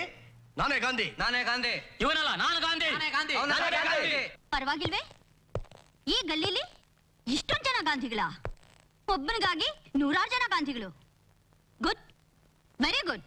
ನಾನು ಕೇಳ್ತಾ ಇರೋದು ಪೊಲೀಸ್ ಸ್ಟೇಷನ್ ನುಗ್ಗಿ ದಾಂಧಲೆ ಮಾಡಿದ್ನಲ್ಲ, ಆ ಗಾಂಧಿನ. ಅದೇ ಗಾಂಧಿ ನಾನು ಹೇಳ್ತಾ ಇರೋದು. Shut up. ಅವ್ನು ಯಾರು ಅಂತ ನನಗೆ ಚೆನ್ನಾಗಿ ಗೊತ್ತು. ನೋಡು, ಈ ಕಳ್ಳ ಪೊಲೀಸ್ ಆಟ ಎಲ್ಲ ನನ್ನ ಹತ್ರ ಇಟ್ಕೋಬೇಡ ಅಂತ ಹೇಳು. ಇನ್ನು 1 ಗಂಟೆಯಲ್ಲಿ ಅವನು ಬಂದು ಪೊಲೀಸ್ ಸ್ಟೇಷನ್ ಅಲ್ಲಿ ನಾನು ಮೀಟ್ ಮಾಡ್ಬೇಕು. ಇಲ್ಲ ಅಂದ್ರೆ ಏನ್ ಮಾಡ್ತೀಯಾ? ನೀನೇನು ಮಾಡಕ್ಕಾಗಲ್ಲ. ಯಾಕಂದ್ರೆ ನಿಮ್ ದೃಷ್ಟಿಯಲ್ಲಿ ಆ ಕ್ರಿಮಿನಲ್ ನಾನೇ. ಬಟ್ ಎಲ್ರ ದೃಷ್ಟಿಯಲ್ಲಿ ಗಾಂಧಿ. ನಿನಗೋಸ್ಕರ 100 ಗಾಂಧಿಗಳು ಜನ್ಮ ತಾಳ್ತಾರ? ಎಸ್. ಇವತ್ 100, ನಾಳೆ 1000, ನಾಡಿದ್ 1,00,000. ಪ್ರತಿಯೊಂದು ಗಲ್ಲಿಲೂ ಒಬ್ಬೊಬ್ಬ ಗಾಂಧಿ ಇದ್ದೇ ಇರ್ತಾನೆ. ಅದ್ ಸರಿ, ನನ್ನ ಸ್ಟೇಷನ್ ಕರೀತಿರೋ ಉದ್ದೇಶ? ಸ್ಟೇಷನ್ ಬಾ, ಹೇಳ್ತೀನಿ. ವಾರಂಟ್ ಇದೆಯಾ? ತಪ್ಪು ಮಾಡದೇ ಇರೋರು ವಾರೆಂಟ್ ಕೇಳ್ತಾರೆ. ನೀನ್ ತಪ್ಪು ಮಾಡಿದೀಯಾ? ನೀನ್ ವಾರೆಂಟ್ ಕೇಳೋ ಅವಶ್ಯಕತೆನೇ ಇಲ್ಲ. ಮೇಡಮ್, ಸಾಕ್ಷಿ ಇಲ್ಲದೆ ಅರೆಸ್ಟ್ ಮಾಡೋ ಹಕ್ಕು ನಿಮ್ಗಿಲ್ಲ ಅಂತ ಗೊತ್ತಿದ್ಯಾ? Shut up. ಸಾಕ್ಷಿ ತಾನೇ ಬೇಕು, ಬಾ ತೋರಿಸ್ತೀನಿ. ಓಕೆ, ನಿಮಗ್ ಹೆದರ್ಕೊಂಡು ಬರ್ತೀನಿ ಅಂತ ತಿಳ್ಕೊಬೇಡಿ. ನಿಮ್ ಮೈ ಮೇಲಿರೋ ಯೂನಿಫಾರ್ಮ್ ಬೆಲೆ ಕೊಟ್ಟು ನಿಮ್ ಜೊತೆ ಬರ್ತೀನಿ. ಬಟ್ ಒಂದ್ ವೇಳೆ ನೀವೇನಾದ್ರೂ ಪ್ರೂವ್ ಮಾಡ್ಲಿಲ್ಲ ಅಂತ ತಿಳ್ಕೊಳ್ಳಿ, ಮುಂದೆ ನಾನೇನು ಅನ್ನೋದನ್ನ ತೋರಿಸ್ಬೇಕಾಗತ್ತೆ. ಅಷ್ಟೇ ತಾನೇ? ಕಮಾನ್.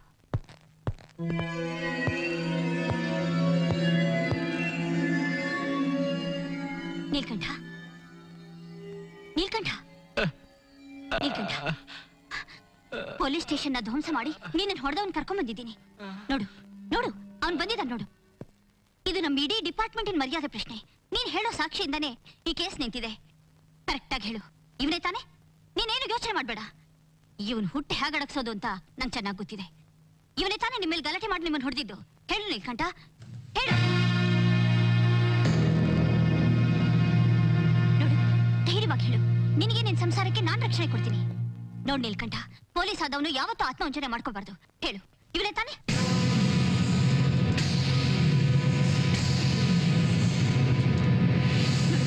ಚೆನ್ನಾಗಿ ಯೋಚನೆ ಮಾಡಿ ಹೇಳು. ಇವನೇ ತಾನೇ? ಇವನೇ ತಾನೇ ಗಲಾಟೆ ಮಾಡಿದ್ದು? ಇವನೇ ತಾನೇ? ಇವನೇ ತಾನೇ ಆ ಗಾಂಧಿ? ಹೇಳು ನೀಲ್ಕಂಠ. ನೋ, ಇವನೇ ನೀನ್ ಹೊಡೆದಿದ್ದು. ಇವನ್ ಹೆದರ್ಕೊಂಡು ನೀನ್ ಸುಳ್ಳು ಹೇಳ್ತಿದ್ಯಾ? ನಾನಿದ್ದೀನಿ, ನಿಜ ಹೇಳು ಪ್ಲೀಸ್.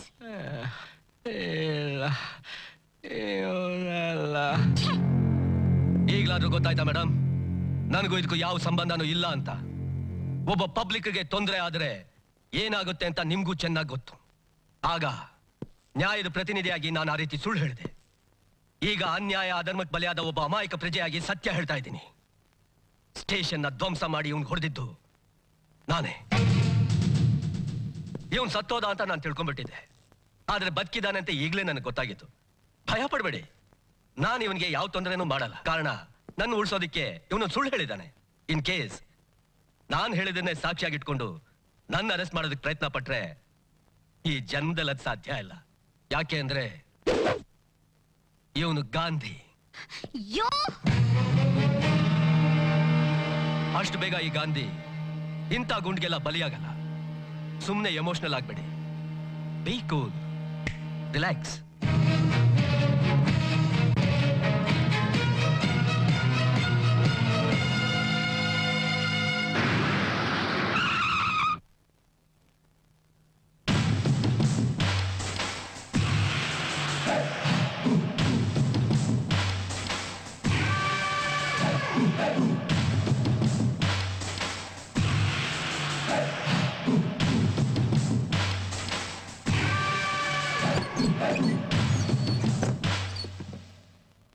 ನನ್ನ ಹೆಸರು ಧರ್ಮ, ನೊಟೋರಿಯಸ್ ಕ್ರಿಮಿನಲ್. ಆದ್ರೂ ಪೊಲೀಸ್ ಸ್ಟೇಷನ್ ಬಂದೀನಿ. ನಾ ಹುಟ್ಟಿದ ತಕ್ಷಣ ನಮ್ಮ ತಾಯಿ ತೀರ್ಕೊಂಡ್ಲು. ಅವಾಗ ನಮ್ಮ ತಂದೆ ಹೇಳ್ತಿದ್ದ, ನಿನ್ ತಾಯಿ ಪಾಲಿಗೆ ನೀನೇ ಯಮಧರ್ಮ ಆಗ್ಬಿಟ್ಟಿಯಲ್ಲೋ ಅಂತ. ಆವತ್ತಿಂದ ಇವತ್ತವರೆಗೂ ನಾನು ಯಮಧರ್ಮ. ಶಾರ್ಟ್ ಅಂಡ್ ಸ್ವೀಟ್ ಆಗಿ ಧರ್ಮ ಅಂತಾರೆ. ನಾನು ಕೆಲವು ಸರಿ ಸಾಕ್ಷಾತ್ ಯಮನ ಬೇಕಾಗತ್ತೆ. ಧರ್ಮ ಕರ್ಮ ನೋಡದೆ ಕೆಲವು ಜೀವಗಳು ತೆಗಿಬೇಕಾಗತ್ತೆ. ನನ್ನ ಪೂಜೆ ಮಾಡೋರು ಮಾತ್ರ ಜೀವದಾನ ಕೊಡೋದು.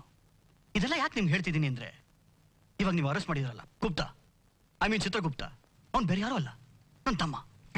ಎಸ್, ನನ್ನ ಜೊತೆಲಿ ಹುಟ್ಟಿದ್ರು ನಮ್ಮ ಅಪ್ಪಂಗಿರೋ ಸೆಕೆಂಡ್ ಸೆಟಪ್ ಹುಟ್ಟಿದ ಒಬ್ಬನೇ ಒಬ್ಬ ಮಗ. ನಾನು ಆಡೋ ಒಂದೊಂದು ಮಾತಲ್ಲೂ ಒಂದು ಅರ್ಥ ಇರುತ್ತೆ. ಲುಕ್, ನನ್ನ ತಮ್ಮ ಇಮಿಡಿಯೇಟ್ ರಿಲೀಸ್ ಮಾಡಬೇಕು. ಮೇಡಮ್, ಇದು ಜಡ್ಜ್ ಇಂದ ಡೈರೆಕ್ಟ್ ಆಗಿ ತಂದಿರೋ bail.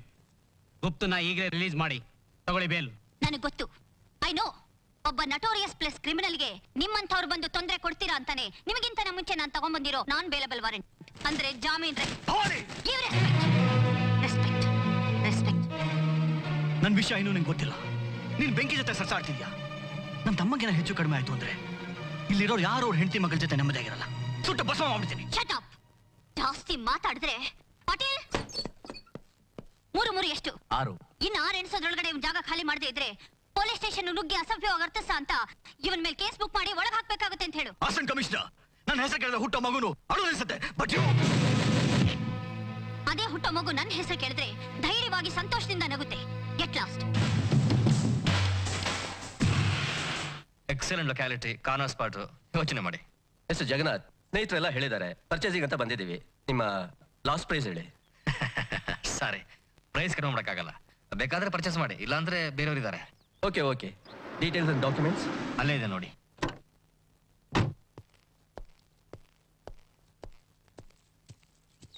Assistant commissioner Bhavani, what A surprise visit.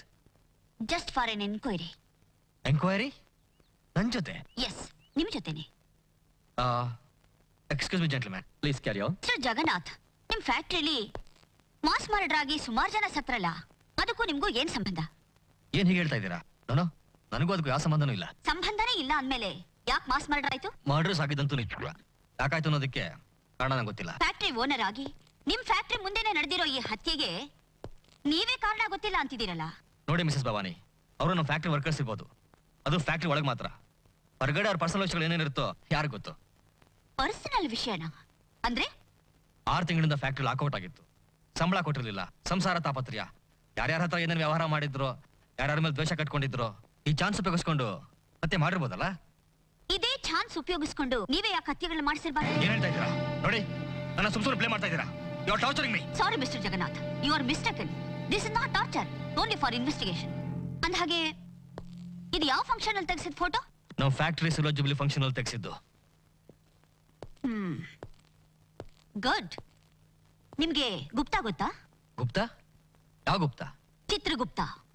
ಆತರ ಹೆಸರು ಹೇಳೂ ಇಲ್ಲ, ಗೊತ್ತೂ ಇಲ್ಲ. ಮತ್ತೆ ಬಾಡಿಗಾರ್ಡ್ ಹಾಗೆ ನಿಮ್ ಹಿಂದೆನೆ ನಿಂತಿದಾನಲ್ಲ. ಎಲ್ಲಿ ಎಲ್ಲಿ? ಗಾಬರಿ ಆಗ್ಬೇಡಿ, ನಿಮ್ ಪಕ್ಕದಲ್ಲ. ಈ ಫೋಟೋದಲ್ಲಿ ನಿಮ್ ಹಿಂದೆ ನಿಂತಿದ್ದಾನಲ್ಲ ಆ ಗುಪ್ತಾ, ಇವನೇ ತಾನೆ? ನೋಡಿ, ಆ ಫಂಕ್ಷನ್ ನಡೆದು ಎಷ್ಟೋ ವರ್ಷ ಆಯ್ತು. ಅದಕ್ಕೆ ಯಾರ ಬಂದಿದ್ರು ಅಂತ ಜ್ಞಾಪಕ ಇರುತ್ತಾ? ನೀವೇ ಹೇಳಿ. ಈ ಫಂಕ್ಷನ್ ನಡೆದು ಎಷ್ಟು ವರ್ಷ ಆಯ್ತು? 5-6 ವರ್ಷ ಆಗಿರಬಹುದು. ಮಾಸ್ ಮರ್ಡರ್ ನಡೆದು 3-4 ತಿಂಗಳಾಗಿದೆ. ಆಹಾ, 5-6 ವರ್ಷಗಳ ಹಿಂದೆನೆ ನಿಮ್ ಜೊತೆಲಿ ನಿಂತಿರೋ ಈ ಗುಪ್ತಾ 3-4 ತಿಂಗಳ ಹಿಂದೆ ನಡೆದಿರೋ ಈ ಮಾಸ್ ಮರ್ಡರ್ ನಲ್ಲೂ ಇನ್ವಾಲ್ವ್ ಆಗಿದ್ದಾನೆ. ಅಂದ್ರೆ ಈ ಗುಪ್ತಾ ನಿಮ್ಮನ್ನೇ ಅನುಸರಿಸ್ತಾ ಇದ್ದಾನೆ ಅಂತ ಹಾಗಾಯ್ತು. ನೋಡಿ, ಅನಾವಶ್ಯಕವಾದ ಪ್ರಶ್ನೆಗಳನ್ನ ಕೇಳಿ ಈ ಕೇಸಲ್ಲಿ ನಾನು ಶಿಕ್ಷೆ ಪ್ರಯತ್ನ ಮಾಡ್ತಿದ್ದೀರಾ? ನೋ, ಸಂಬಂಧಪಟ್ಟ ಪ್ರಶ್ನೆಗಳೇ ಕೇಳ್ತಾ ಇದ್ದೀನಿ. ಈ ಗುಪ್ತಾ ಯಾರು ಅಂತ ನಿಮಗ್ ಗೊತ್ತಿಲ್ಲ, ನಿಮ್ಗೂ ಇವ್ರಿಗೂ ಯಾವ ಸಂಬಂಧನೂ ಇಲ್ಲ ಅಲ್ಲ? S, no doubt. ಹಾಗಾದ್ರೆ ಇದೆಲ್ಲ ಏನು?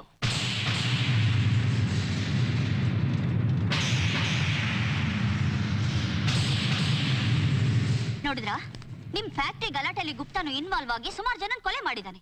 ಅಂದ್ಮೇಲೆ ನಿಮ್ಗೂ ಅವನಿಗೂ ಯಾವುದೋ ಒಂದು ರೀತಿಯಲ್ಲಿ ಸಂಬಂಧ ಇದೆ ಅನ್ನೋದಕ್ಕೆ ಈ ಫೋಟೋ ನೋಡಿದ್ರೇನೆ ಗೊತ್ತಾಗುತ್ತೆ. ನೋ ನೋ ಮಿಸಸ್ ಭವಾನಿ, ನಿಮ್ ಪವರ್ನ ಮಿಸ್ಯೂಸ್ ಮಾಡ್ತಾ ಇದ್ದೀರಾ. ಈ ಗುಪ್ತಾ ಯಾರು ನನಗೆ ಗೊತ್ತಿಲ್ಲ, ನನಗೂ ಅವ್ನಿಗೆ ಯಾವ ಸಂಬಂಧನೂ ಇಲ್ಲ. ಮಿಸ್ಟರ್ ಜಗನ್ನಾಥ್, ಮತ್ತೆ ಸತ್ಯನ ಮುಚ್ಚಿಡೋದಕ್ಕೆ ಪ್ರಯತ್ನ ಪಡಬೇಡಿ. ಲುಕ್, ನಿಮಗೆ ಇನ್ನೂ ಸ್ವಲ್ಪ ದಿವಸ ಟೈಮ್ ಕೊಡ್ತೀನಿ. ಅಷ್ಟರಲ್ಲಿ ನನಗೆ ನಿಜ ಗೊತ್ತಾಗ್ಲೇಬೇಕು. ಅದು ನೀವು ನೆಮ್ಮದಿಯಾಗಿರ್ಬೇಕು ಅನ್ನೋದಾದ್ರೆ ಓಕೆ? ಮೇಡಮ್, ಹೇಳ್ತಾ ಇರೋದು ಭವಾನಿ.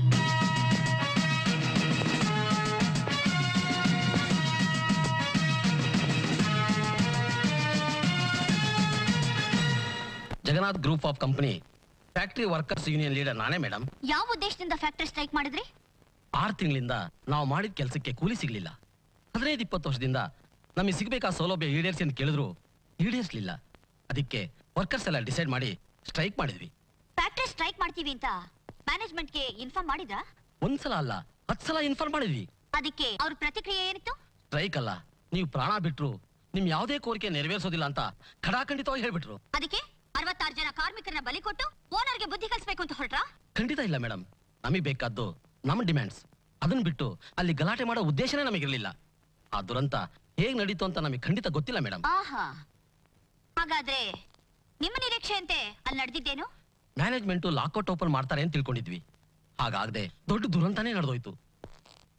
ಆ ದುರಂತನ ನೀವೆಲ್ಲ ಸೇರಿ ಯಾಕೆ ಮಾಡಿರಬಾರ್ದು? ಮ್ಯಾನೇಜ್ಮೆಂಟ್ಗೆ ನೀವೆಲ್ಲ ಯಾಕೆ ಸಪೋರ್ಟ್ ಮಾಡಿರಬಾರ್ದು? ಮೇಡಮ್, ನಿಮ್ದು ಅತಿ ಆಗ್ತಿದೆ. ಇನ್ವೆಸ್ಟಿಗೇಷನ್ ಮಾಡೋ ನೆಪದಲ್ಲಿ ಇಂಥ ಅಮಾಯಕರನ್ನು ಕರೆಸಿ ತಪ್ಪಿತಸ್ಥರನ್ನಾಗಿ ಮಾಡೋ ಸಂಚು ಮಾಡ್ತಿದ್ದೀರಾ.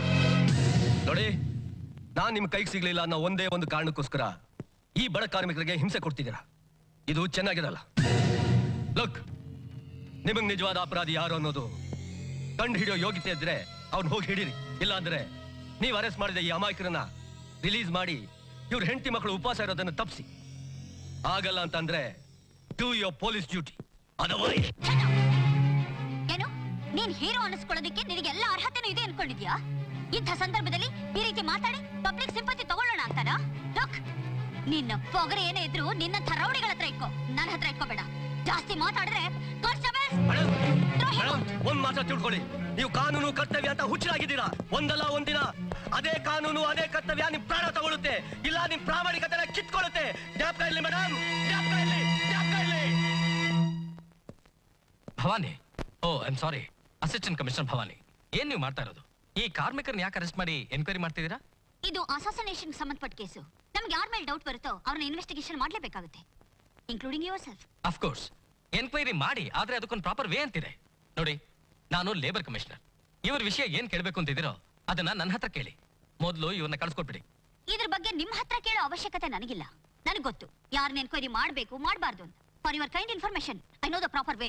ಓಕೆ, ನಾನೊಬ್ಬ ಗೆಸ್ಟೆಡ್ ಆಫೀಸರ್ ಆಗಿ ಕೇಳ್ತಾ ಇದ್ದೀನಿ.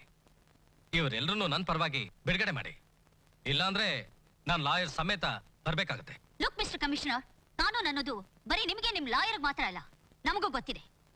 Please clear the all.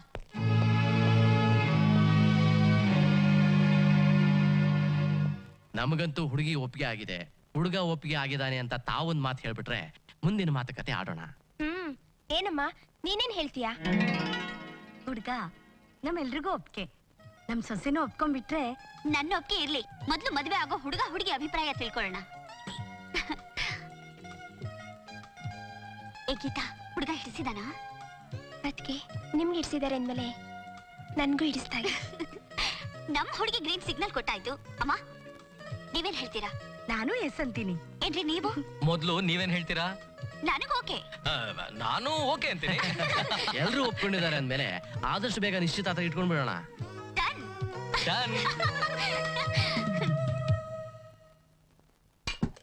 Gandhi, ನಿನ್ನ ಹತ್ರ ಮುಖ್ಯವಾದ ವಿಷಯ ಮಾತಾಡ್ಬೇಕು, ಅರ್ಜೆಂಟ್ ಮೀಟ್ ಮಾಡ್ಬೇಕು ಅಂತ ಹೇಳಿ ಕಳ್ಸಿದ್ದಾರೆ. ಯಾರು? ಧರ್ಮ. ಗಾಂಧಿ, ನಿನ್ನಿಂದ ನಂಗೊಂದು ಕೆಲಸ ಆಗಬೇಕಾಗಿದೆ. ಕೆಲಸ? ನಿನ್ ಕಾರ್ ಕೆಟ್ಟಿದ್ಯಾ ಇಲ್ಲ ಬೇರೆ ಯಾರ್ದಾದ್ರು ಕಾರ್ ರಿಪೇರಿ ಮಾಡ್ಬೇಕಾ? ನನ್ನ ಹತ್ರ ಇರೋ ಎಲ್ಲ cars brand new. Second hand cars ನ ಯೂಸ್ ಮಾಡಲ್ಲ ಅಂತ ನಿಂಗೂ ಚೆನ್ನಾಗಿ ಗೊತ್ತು. ನಾನು ಆಡೋ ಒಂದೊಂದು ಮಾತಲ್ಲೂ ಒಂದೊಂದು ಅರ್ಥ ಇರುತ್ತೆ. ಅದಕ್ಕೆ ನೀನು ಇಲ್ಲಿ ಕರ್ಸಿದ್ದೀನಿ. ಓಕೆ, ನನ್ನ ಇಲ್ಲಿ ಕರ್ಸಿರೋ ಉದ್ದೇಶ ಸಿಂಪಲ್ ಮ್ಯಾಟರ್. ಈಗ ನಾನು ಹೇಳೋ ವಿಷಯನ ಬಿಸ್ನೆಸ್ ಆಗಿ ತಗೋತೀಯೋ ಇಲ್ಲ ಈ ಧರ್ಮಗೋಸ್ಕರ ರಿಕ್ವೆಸ್ಟ್ ಆಗಿ ಮಾಡ್ತೀಯೋ? ಬಿಸ್ನೆಸ್ ಅಥವಾ ರಿಕ್ವೆಸ್ಟ್ ಆಮೇಲೆ ಡಿಸೈಡ್ ಮಾಡೋಣ. ಮೊದಲು ವಿಷಯ ಏನು ಅಂತ ಹೇಳು. ನನ್ನ ತಮ್ಮ ಒಂದು ಚಿಕ್ಕ ತಪ್ಪು ಮಾಡ್ದ ಅಂತ ಅಸಿಸ್ಟೆಂಟ್ ಕಮಿಷನರ್ ಭವಾನಿ ಅವನು ಅರೆಸ್ಟ್ ಮಾಡಿದ್ದಾಳೆ. ಬೇಲ್ ತೊಡೋದ್ರು ಭಕ್ತಿಲ್ಲ, ಕಾನೂನು ತನ್ನ ಕೈಲಿದೆ ಅಂತ ದುರಾಂಕಾರದಿಂದ ಅವಳ ಅಧಿಕಾರನ ಮೀರಿ ವರ್ತಿಸ್ತಾ ಇದ್ದಾಳೆ. ಅದನ್ನ ಮಟ್ಟ ಹಾಕ್ಬೇಕು ಅಂದ್ರೆ ಅವಳೇ ಇರ್ಕೊಂಡು ಅದೇನ್ ಮಾಡ್ತೀವಿ ನಂಗೆ ಗೊತ್ತಿಲ್ಲ. I don't care. ನೀನ್ ಅವಳು ಸ್ಕೆಚ್ ಹಾಕಿ ಡೀಲ್ ಮಾಡ್ಬೇಕು. ನನಗೆ ಗೊತ್ತು ನೀನ್ ಮಾಡರ್ನ್ ಗಾಂಧಿ ಅಂತ. ಈ ಕಾಲದಲ್ಲಿ ಹಿಂಸೆಯಿಂದ ಹೊಡಿಬೇಕು. ಇದು ನನ್ನ ಬ್ಯಾಂಕ್, ಎಷ್ಟು ಬೇಕಾ ತುಂಬ್ಕೋ. ಎಸ್, ಇದರಿಂದ ನಿನ್ ಹಿಂದೆ ಇರೋ ಎಷ್ಟೋ ಜನಕ್ಕೆ ಸಹಾಯ ಆಗುತ್ತೆ. ಇದನ್ನ ಬಿಸ್ನೆಸ್ ಅಂತ ತಿಳ್ಕೊಬೇಡ, ಧರ್ಮನ್ ರಿಕ್ವೆಸ್ಟ್ ಅಂತ ತಿಳ್ಕೊ. Please accept it.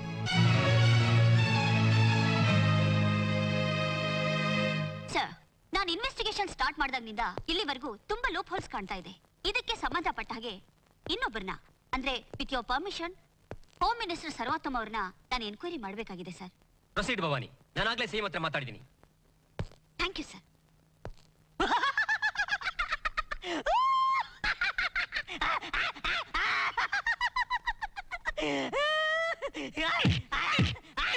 ನಾನು ಟೆನ್ಷನ್ ಆಗಿ ಸಾಯ್ತಾ ಇದ್ದೀನಿ ಅಂತ ಕಿಸಿತಾ ಇದೆಯಲ್ಲೋ. ಗುರುವೆ, ನೀವು ಮೊದಲೇ ಬಿಪಿ ಕೇಸು. ಈ ನಗೋ ಪಿಯೆ ನಿಮ್ ಜೊತೆ ಇರೋದ್ರಿಂದ ತಾನೇ ನೀವು ಸದಾ ಆರೋಗ್ಯವಾಗಿರೋದು. ಜೀವನದಲ್ಲಿ ಏನೇ ಬಂದ್ರು ನಗನಗ್ತಾ ತಗೋಬೇಕು.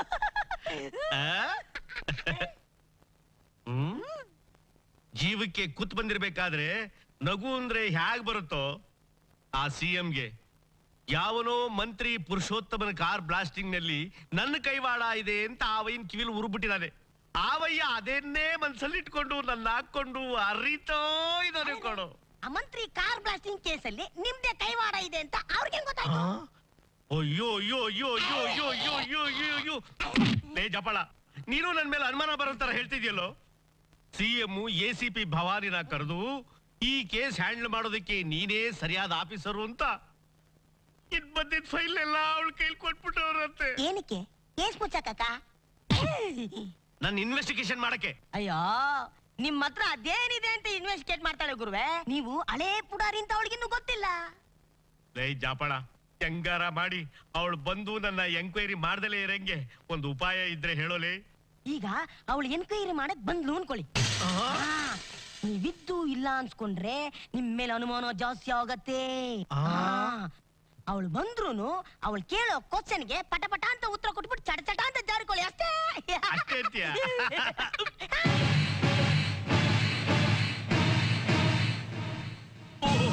ACP ಭವಾನಿಯರು ಬನ್ನಿ ಬನ್ನಿ ಬನ್ನಿ ಬನ್ನಿ. ACP ಸಾಹೇಬ್ರು ಬರ್ಬೇಕು. ಏನ್ ಕಾಫಿ ಕುಡಿತಿರೋ, ಬೋರ್ನೂಟ ಕುಡಿತಿರೋ, ಹಾಲು ಕುಡಿತಿರೋ, ಟೀ ಕುಡಿತಿರೋ? ಅದೆಲ್ಲ ಏನು ಬೇಡಿ. ಹಾಗಿದ್ರೆ ದಯಮಾಡಿಸಬಹುದಲ್ಲ? ಎಕ್ಸ್ಕ್ಯೂಸ್ ಮೀ, ನಾನು ಹೋಗೋಕ್ ಬಂದಿಲ್ಲ. ಮತ್ತೆ ಮಂತ್ರಿ ಅಸಾಸಿನೇಷನ್ ಕೇಸ್ ಬಗ್ಗೆ ಇನ್ವೆಸ್ಟಿಗೇಷನ್ ಮಾಡೋದಕ್ಕೆ ಬಂದಿದ್ದೀನಿ. ಇದಕ್ ಮುಂಚೆ ಯಾವತ್ತೂ ಈ ತರ ಆಗಿರ್ಲಿಲ್ಲ. ಸಮಾಧಾನ ಮಾಡ್ಕೊಳ್ಳಿ. ನೋಡಿ, ನನಗೆ BP, ಶುಗರ್, ವಿಪರೀತ ಕೆಮ್ಮು. ಏನೇ ಕೇಳದಿದ್ರು ಎರಡೇ ಪ್ರಶ್ನೆ ಕೇಳಿ. Only 2 questions. Okay, only 2 questions. But correct ಆಗಿ ಹೇಳ್ಬೇಕು.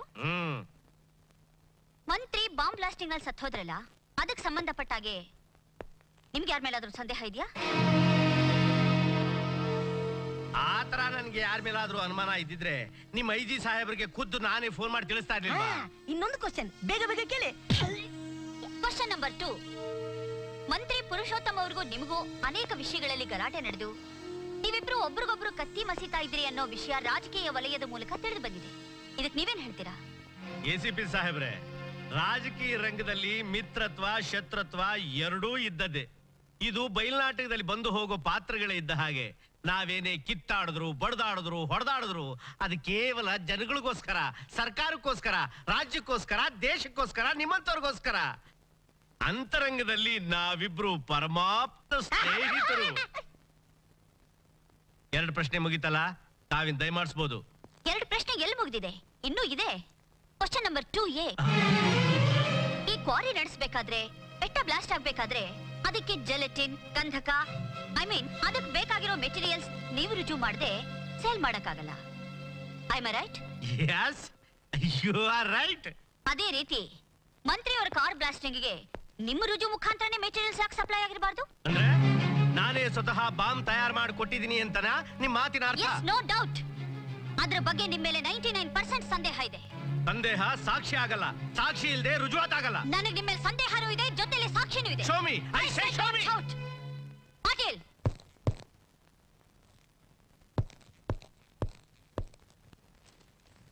ಇದು ನಿಮ್ ಸಿಗ್ನೇಚರ್ ಅಲ್ವಾ? ಇದು ನಿಮ್ ಸಿಗ್ನೇಚರ್ ಅಲ್ವಾ? ಇದು ಇದು ಇದೆಲ್ಲ ನಿಮ್ ಸಿಗ್ನೇಚರ್ ಅಲ್ವಾ? ನೋಡಿ, ಇದೆಲ್ಲ ನಂದೇ ಕಣಮ್ಮ ಸಿಗ್ನೇಚರು. ಇದೆಲ್ಲ 1996, 97 ನಲ್ಲಿ ಕಾಂಟ್ರಾಕ್ಟರ್ಸ್ಗೆ ಹಾಕಿ ಸಿಗ್ನೇಚರ್ಗಳು. ಈ ಹಾಳ ಸಿಗ್ನೇಚರ್ಗಳಿಗೂ ಆ ನನ್ನ ಮಗ ನೆಗೆದು ಬಿದ್ದು ಹೋಗೋದಕ್ಕೂ ಯಾವ ಬಾದ್ರಾಯಣನ ಸಂಬಂಧ ಕಟ್ತಾ ಇದೆಯಮ್ಮ ನೀನು? ಸಂಬಂಧ ಇದೆ. ಇಂಥವ್ರಿಗೆ ಪರ್ಮಿಷನ್ ಕೊಟ್ಟಿದ್ದೀರಾ ಅಂದ್ಮೇಲೆ ಅಂಥ ಸಂದರ್ಭದಲ್ಲಿ ಬೇರೆಯವರಿಗೆ ನೀವೇ ಯಾಕೆ ಬಾಂಬ್ ಯೂಸ್ ಮಾಡೋದಕ್ಕೆ ಸೈನ್ ಮಾಡ್ಕೊಟ್ಟಿರಬಾರ್ದು? ಏನಮ್ಮ ಮಾತಾಡ್ತಾ ಇದೆಯಾ ನೀನು? ಎಸ್, ಅಂಥವ್ರಿಗೆಲ್ಲ ಪರ್ಮಿಷನ್ ಕೊಟ್ಟಿದ್ದೀರಾ ಅಂದ್ಮೇಲೆ ನಿಮ್ಮ ಊಹೆ ಪ್ರಕಾರ ಅನ್ನೋನ್ ಪರ್ಸನ್ ಯಾರು ಅಂತ ನಿಮಗೆ ಗೊತ್ತಿರಲೇಬೇಕು. ವಿತ್ ಇನ್ ಫ್ಯೂ ಅವರ್ಸ್ ಆ ವ್ಯಕ್ತಿ ಯಾರು ಅಂತ ನನಗೆ ಗೊತ್ತಾಗಬೇಕು. ಇಲ್ಲಾಂದ್ರೆ you are the accused number 3.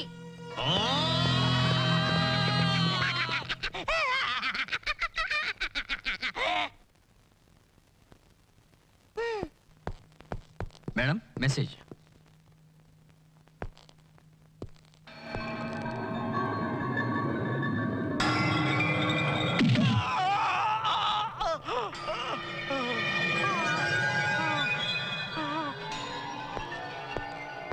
ಏನೇ ಮಾಡಿದ್ರು ನೀನ್ ಬಾಯ್ ಬಿಡಲ್ಲ ಅಲ್ಲ?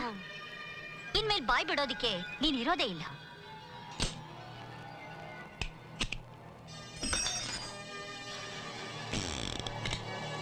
ಹೇಳು. ಹೇಳ್ತೀನಿ. ನನಗೂ ಆ ಫ್ಯಾಕ್ಟ್ರಿ ವರ್ಕರ್ಸ್ಗೂ ಹಳೆ ಜಿದ್ದಿತ್ತು. ಅದಕ್ಕೆ ಆ ಸಮಯ ನೋಡ್ಕೊಂಡು ಕೆಲವರನ್ನ ಮುಗಿಸ್ಬಿಟ್ಟೆ ಮೇಡಮ್. ಅಷ್ಟೇ ನಂಗೆ ಗೊತ್ತಿರೋದು. ಓಕೆ, ಮಿನಿಸ್ಟರ್ ಕಾರ್ನಲ್ಲಿ ಬಾಂಬ್ ಬಿಟ್ಟು ಯಾಕೆ ಸಾಯಿಸ್ದೆ? ನನಗೂ ಅದಕ್ಕೆ ಯಾವ ಸಂಬಂಧನೂ ಇಲ್ಲ. ಸಂಬಂಧ ಇದೆ. ನಿಜವಲ್ಲ, ನಂಗೆ ಗೊತ್ತಿಲ್ಲ ಮೇಡಮ್. ಗೊತ್ತಿಲ್ಲ? ನೀವು ನಂಗೆ ಕೊಂದ್ರು ಸರಿ, ಖಂಡಿತ ಅದ್ರ ಬಗ್ಗೆ ನಂಗೇನು ಗೊತ್ತಿಲ್ಲ ಮೇಡಮ್. ಗೊತ್ತಿಲ್ಲ. ಗೊತ್ತಿಲ್ಲ? ನಾರಾಯಣಪ್ಪ, ಇವನ್ ಯಾರು ಗೊತ್ತಾ? ಮುಸ್ತಫಾ. ಇವನ್ಗೂ ನಿನ್ಗೂ ಏನ್ ಸಂಬಂಧ? ಮುಸ್ತಫಾ? ಈ ವ್ಯಕ್ತಿ ಯಾರು ಅಂತ ನನ್ಗೆ ಗೊತ್ತಿಲ್ಲ ಮೇಡಮ್. ಇವ್ ನೋಡ್ತಿರೋದ ನಾ ಮೊದಲನೇ ಸರಿ. ಖಂಡಿತ ಇವ್ನು ಗೊತ್ತಿಲ್ಲ ಮೇಡಮ್. ಅರೆ ಬದ್ಮಾಶ್, ನನ್ಗೆ ಯಾರು ಅಂತ ಕೇಳ್ತಿದ್ಯಾ? ಕಾರ್ಗೆ ಬಾಂಬ್ ಬಿಡ್ಬೇಕು ಅಂತ ಹೇಳಿ ಗೌರ್ಮೆಂಟ್ ಲೈಸೆನ್ಸ್ ತಂದು ನನ್ನ ಹತ್ರ ಬಾಂಬ್ ಮಾಡಿಸ್ಕೊಂಡು ನೀನೇ ತಾನೆ? ಈಗ ಸುಳ್ಳು ಹೇಳ್ತಿದ್ಯಾ? ಇವ್ ಸುಳ್ಳು ಹೇಳ್ತೀನಿ ಮೇಡಮ್. ಸತ್ಯವಾಗಿ ಇದ್ರ ಬಗ್ಗೆ ನಂಗೇನು ಗೊತ್ತಿಲ್ಲ ಮೇಡಮ್. ಗೊತ್ತಿಲ್ಲ? ಹೇಳ್ತೀನಿ. ಇವನ ಹತ್ರ ಬಾಂಬ್ ರೆಡಿ ಮಾಡ್ಸ್ಕೊಂಡ್ ಬಂದಿದ್ದೇನೋ ನಿಜ. ಆದ್ರೆ ಆ ಮಿನಿಸ್ಟರ್ ಕಾರ್ನಲ್ಲಿ ಬಾಂಬ್ ಇಟ್ಟವ್ ನಾನಲ್ಲ. ಮತ್ತಿನ್ಯಾರು?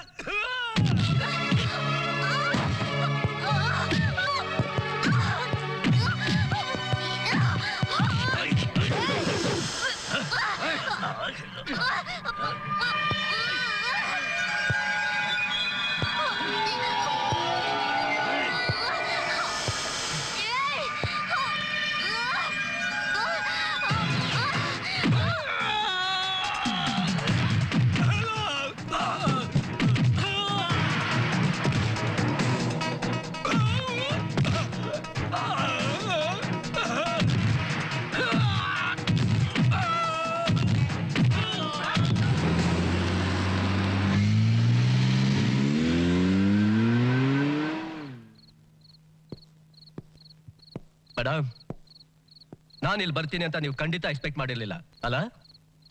ನಿಜ ಹೇಳ್ಬೇಕು ಅಂದ್ರೆ ನಿಮ್ಮನ್ನ ಕೊಲೆ ಮಾಡೋದಿಕ್ಕೆ ಒಬ್ಬ ನನ್ನನ್ನ ಈ ಕೆಲ್ಸಕ್ಕೆ ಗೊತ್ತು ಮಾಡ್ದ. ನಾನು ಒಪ್ಕೊಂಡೆ. ನನ್ನನ್ನು ಫಿಕ್ಸ್ ಮಾಡಿದ್ಮೇಲೆ ಇದೇ ಕೆಲ್ಸಕ್ಕೆ ಇವನು ಫಿಕ್ಸ್ ಮಾಡ್ದ. ಕಾರಣ ಯಾವುದೇ ರೀತಿಲೂ ಸ್ಕೆಚ್ ಮಿಸ್ ಆಗಬಾರ್ದು ಅಂತ. ಆದ್ರೆ ನಾನು ಅವನ ಪ್ಲಾನೇ ಮಿಸ್ ಆಗೋ ಹಾಗೆ ಮಾಡಿದೆ. ಯಾಕಂದ್ರೆ ನಿಮ್ಗೆ ಯಾವುದೇ ರೀತಿ ಅಪಾಯ ಆಗಬಾರ್ದು ಅಂತ. ಈಗ ನನ್ನಿಂದ ತಪ್ಪಿಗೆ ನನ್ನ ಅರೆಸ್ಟ್ ಮಾಡ್ತೀರಾ ಇಲ್ಲ ಥ್ಯಾಂಕ್ಸ್ ಹೇಳ್ತೀರಾ? ನೋಡಿ, ಗೊತ್ತಿದ್ದೋ ಗೊತ್ತಿಲ್ದೇನೋ ಯಾವುದೋ ಒಂದು ರೀತಿಲಿ ನನಗೆ ಉಪಕಾರ ಮಾಡಿದ್ದೀರಾ. ನಮ್ಮವ್ರನ್ನೆಲ್ಲ ಬಿಡುಗಡೆ ಮಾಡಿದ್ದೀರಾ. ಅದಕ್ಕಾಗಿ ನಿಮಗೆ ಈ ಉಪಕಾರ ಮಾಡಿದೆ ಅಂತ ತಿಳ್ಕೊಬೇಡಿ. ನಿಮ್ಮಂತ ಸಿನ್ಸಿಯರ್ ಆಫೀಸರ್ ನಮ್ಮ ಜನತೆಗೆ ಬೇಕು. ಅದಕ್ಕೆ ಅಂತ ತಿಳ್ಕೊಳ್ಳಿ.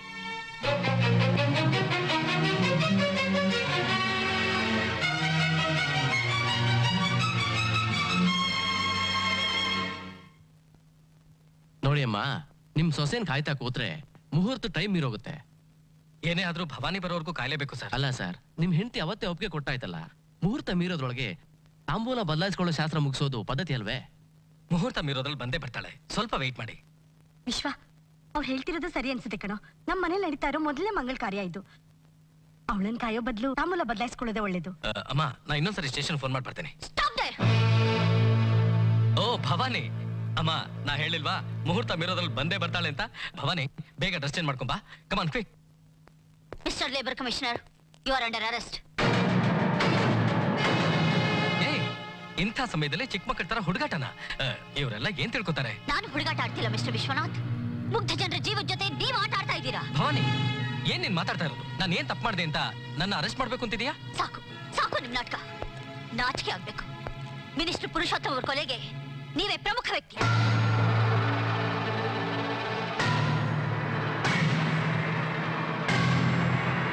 ಭವಾನಿ, ಏನು ಬಾ ನಿಶ್ಚಿತಾರ್ಥ ಸಮಯದಲ್ಲಿ ಇದೆಲ್ಲ? ಪ್ಲೀಸ್ ದಯವಿಟ್ಟು ನೀವೇನು ಮಾತಾಡ್ಬೇಡಿ. ನಾನೀಗ ನಿಮ್ ಸೊಸೆ ಆಗಿ ಬಂದಿಲ್ಲ, ಒಬ್ಬ ಪೊಲೀಸ್ ಆಫೀಸರ್ ಆಗಿ ಬಂದಿದ್ದೀನಿ. ಭವಾನಿ, ಸುಮ್ನೆ ನನ್ ಮೇಲೆ ಆರೋಪ ಹೊರಿಸಿ ನಿನ್ ಬಾಳು ನೀನೇ ಹಾಳು ಮಾಡ್ಕೋತಿದ್ಯಾ? ನೋ, ನನ್ನ ಬಾಳಿನ ಬಗ್ಗೆ ನಂಗೆ ಚಿಂತೆ ಇಲ್ಲ. ನಿಮ್ಮಂಥ ಒಬ್ಬ ಕ್ರಿಮಿನಲ್ ನನ್ನ ಗಂಡ ಅಂತ ಮೋಸ ಹೋದ್ನಲ್ಲ, ಅದಕ್ಕೆ ವ್ಯಥೆ ಪಡ್ತಾ ಇದ್ದೀನಿ. Bhavani, shut up. ಪಾಟೀಲ್,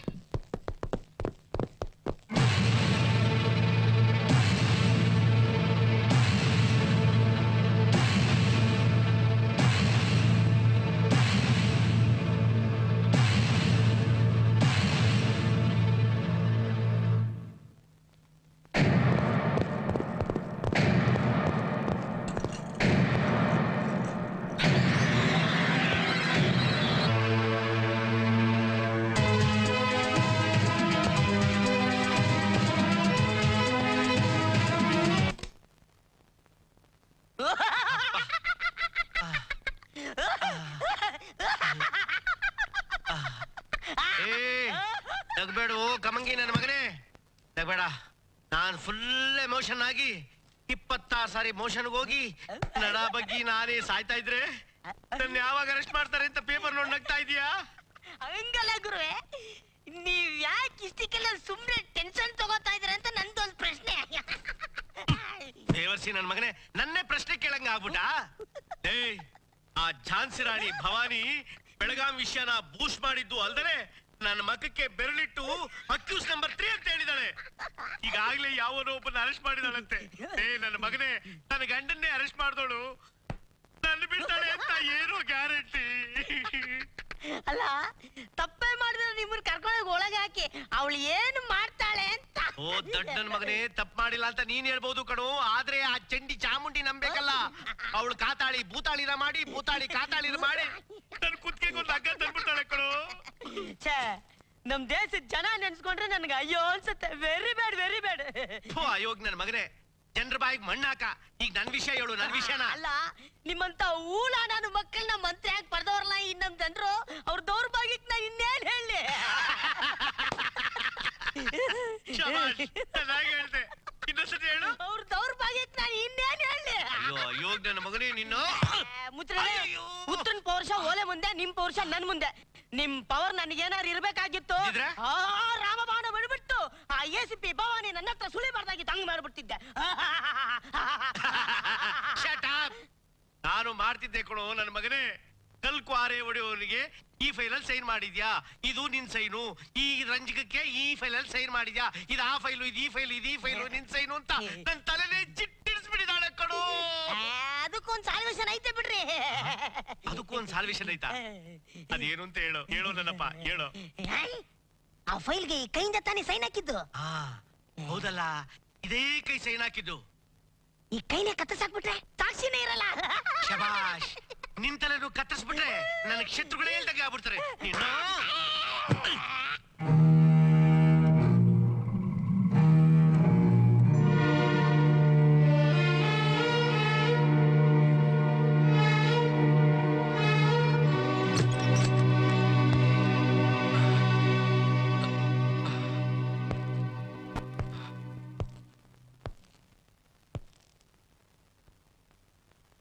ನೋಡಿ, ನಿಮ್ಮನ್ ಮದ್ವೆ ಆದಾಗ್ನಿಂದ ಇವತ್ತಿನವರೆಗೂ ಇಂಥದೇ ಬೇಕು ಅಂತ ನನಗಾಗಿ ನಾನು ಏನು ನಿಮ್ಮನ್ನು ಕೇಳಿಲ್ಲ.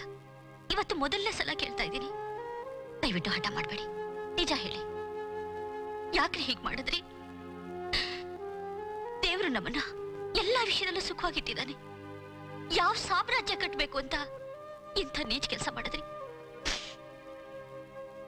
ಹೇಳಿ, ಯಾಕೆ ಕೊಲೆಗಳು ಮಾಡಿದ್ರಿ? ಇಲ್ಲ, ನಾನು ಯಾವ ಕೊಲೆನೂ ಮಾಡಿಲ್ಲ. ನೀವು ಸತ್ಯನ ಮುಚ್ಚಿಡೋದಕ್ಕೆ ಪ್ರಯತ್ನ ಪಡ್ತಿದ್ದೀರಾ. ಫಲವಾದ ಸಾಕ್ಷಿಯಿಂದ ನಾನು ಯಾರ ಮೇಲೂ ಅಪವಾದ ಹೊರಿಸೋದಿಲ್ಲ. ಈ ಕೊಲೆ ಕೇಸ್ನಲ್ಲಿ ಪ್ರಮುಖ ವ್ಯಕ್ತಿ ನೀವೇ ಅನ್ನೋದು ನನಗೆ ಚೆನ್ನಾಗಿ ಗೊತ್ತಿದೆ. ಅಟ್ಲೀಸ್ಟ್ ನೀವೇ ಒಪ್ಕೊಂಡ್ಬಿಟ್ರೆ ಶಿಕ್ಷೆ ಖಂಡಿತ ಕಡಿಮೆ ಆಗುತ್ತೆ. ಅದಕ್ಕೆ ನಾನಿದ್ದೀನಿ. ಪ್ಲೀಸ್ ಒಪ್ಕೊಂಡ್ಬಿಡಿ. ಭವಾನಿ, ತಪ್ಪು ಮಾಡದೇ ಇರೋ ಕೆಲಸಕ್ಕೆ ನನ್ನನ್ನು ಅಪರಾಧಿ ಮಾಡ್ಬೇಕು ಅಂತ ಯೋಚನೆ ಮಾಡಬೇಡ. ನಾನು ಯಾವ ತಪ್ಪು ಮಾಡಿಲ್ಲ. ಇಲ್ಲ, ನೀವು ತಪ್ಪು ಮಾಡಿದ್ದೀರಾ. ಮಾಡಿರೋ ತಪ್ಪನ್ನ ತಿದ್ದುಕೊಳ್ಳಿ. ಯಾಕೆ ಇಷ್ಟೊಂದು ಹಠ ಹಿಡಿತಾ ಇದ್ದೀರಾ? ನಾನು ಪೊಲೀಸ್ ಆಫೀಸರ್ ಅಂತ ತಿಳ್ಕೊಳ್ಳಿದ್ರು ಪರವಾಗಿಲ್ಲ. ನಾನು ನಿಮ್ ಹೆಂಡತಿ ಯಾಕೆ ಕೇಳ್ತಾ ಇದ್ದೀನಿ? ನಿಜ ಹೇಳಿ, ನಿಮ್ಗೆ ಏನು ಆಗಲ್ಲ ರೀ? ನಾನು ತಪ್ಪೇ ಮಾಡಿಲ್ಲ. ಮಾಡದೇ ಇರೋ ತಪ್ಪನ್ನ ನಾನು ಒಪ್ಕೊಳ್ಳೋಕೆ ತಯಾರಿಲ್ಲ. ನಿಮ್ಗೆ ರೆಸ್ಪೆಕ್ಟ್ ಕೊಟ್ಟು ಕೇಳಿದ್ರೆ ಒಪ್ಕೊಳ್ಳಲ್ಲ. ಪೊಲೀಸ್ನವ್ರಿಗೆ ಗೊತ್ತು ಸತ್ಯನೇ ಹಾಗೆ ಹೊರವರಿಸ್ಬೇಕು ಅಂತ.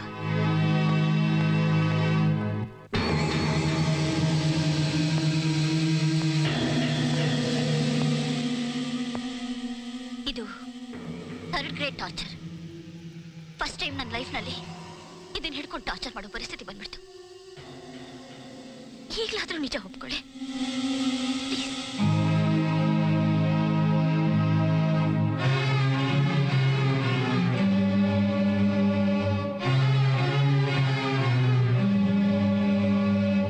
ಭವಾನಿ, ಈಗಲೂ ಹೇಳ್ತಾ ಇದ್ದೀನಿ, ನಾನು ಯಾವ ತಪ್ಪು ಮಾಡಿಲ್ಲ.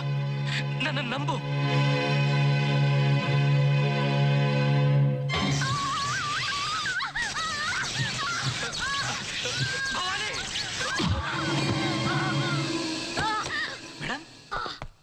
ಮೇಡಮ್, ಏನಾಯ್ತು ಮೇಡಮ್?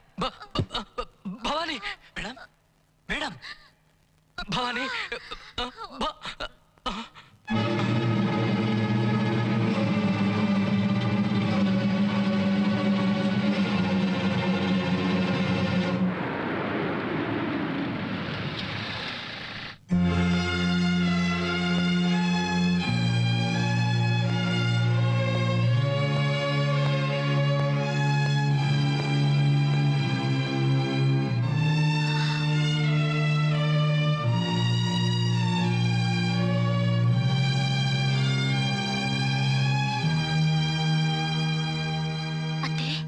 ನಿನಗತ್ತೆ ನಾನಾ? ಸೊಸೆ ಅನ್ನೋದನ್ನು ಮರ್ತು ಹೆತ್ತ ಮಗಳ ತರ ನೀನ್ ನೋಡ್ಕೊಂಡಲ್ಲ, ಅದಕ್ಕೆ ನೀನ್ ಮಾಡಿದ ಘನಕಾರ್ಯ. ತಾಳಿ ಕಟ್ಟಿದ ಕೈಗೆ ಕೋಳ ತೊಡಿಸಿ ಕೊಲೆಗಾರ ಅನ್ನೋ ಪಟ್ಟ ಕಡ್ದಿಯಲ್ಲ. ಸಂತೋಷನಮ್ಮ, ಬಹಳ ಸಂತೋಷ. ಅತ್ತೆ, ನೀವು ತಿಳ್ಕೊಂಡಿರೋ ತಪ್ಪು. ನಿಮ್ಮ ಮಗ ಕೊಲೆ ಮಾಡಿದ್ದಾರೆ ಅನ್ನೋ ಕಾರಣಕ್ಕೋಸ್ಕರ ಅರೆಸ್ಟ್ ಮಾಡಿದೆ ಹೊರತು ಅವರಿಗೆ ಕೊಲೆಗಾರ ಅನ್ನೋ ಪಟ್ಟ ಕಟ್ಟೋಕಲ್ಲ. ಕಟ್ಟಾಯ್ತಲ್ಲಮ್ಮ, ಪಟ್ಟ ಕಟ್ಟಾಯ್ತಲ್ಲ. ನಿನ್ನಂತವಳಿಗೆ ಗಂಡ ಯಾಕೆ ಬೇಕು? ನಿನಗೆ ನಾವೆಲ್ಲ ತೋರಿಸಿದ ಪ್ರೀತಿ ವಾತ್ಸಲ್ಯ ಎಲ್ಲ ಅವಾಗ ಹಾಲಿರ್ದಾಗಾಯ್ತಲ್ಲೇ. ಮತ್ತೆ ಯಾಕೆ ಹೀಗೆಲ್ಲ ಮಾತಾಡ್ತಾ ಇದ್ದೀರಾ? ನಾನೀಗಲೇ ತುಂಬಾ ನೊಂದು ಹೋಗಿದ್ದೀನಿ. ಈ ರೀತಿ ಚುಚ್ಚು ಮಾತಾಡಿ ಇನ್ನಷ್ಟು ನನ್ನ ಮನಸ್ಸು ತೋರಿಸ್ಬೇಡಿ. ಹೌದಮ್ಮ, ಅವ್ರಿಗ ರೀತಿ ಮಾತಾಡ್ಬೇಡ. ನಮ್ಮ ಅಣ್ಣನ ಮೇಲೆ ಅಪವಾದ ವರ್ಸಿದ್ದು ಅಲ್ಲದೆ ನನ್ನ ನಿಶ್ಚಿತಾರ್ಥನ ನಿಲ್ಸಿ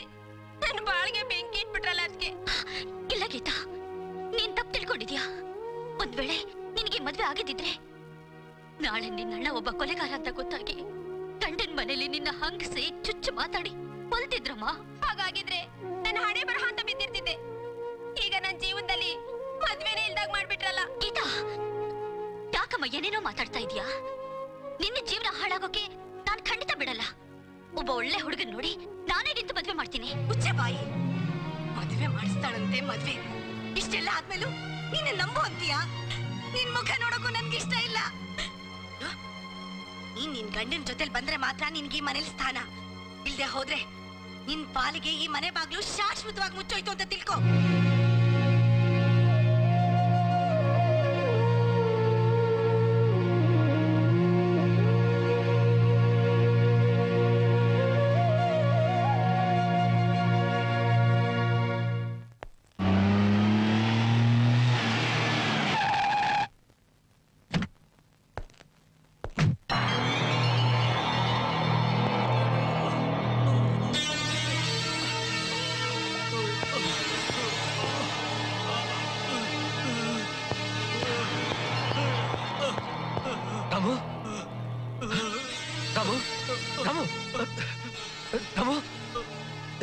ಏನಾಯ್ತು ರಾಮು?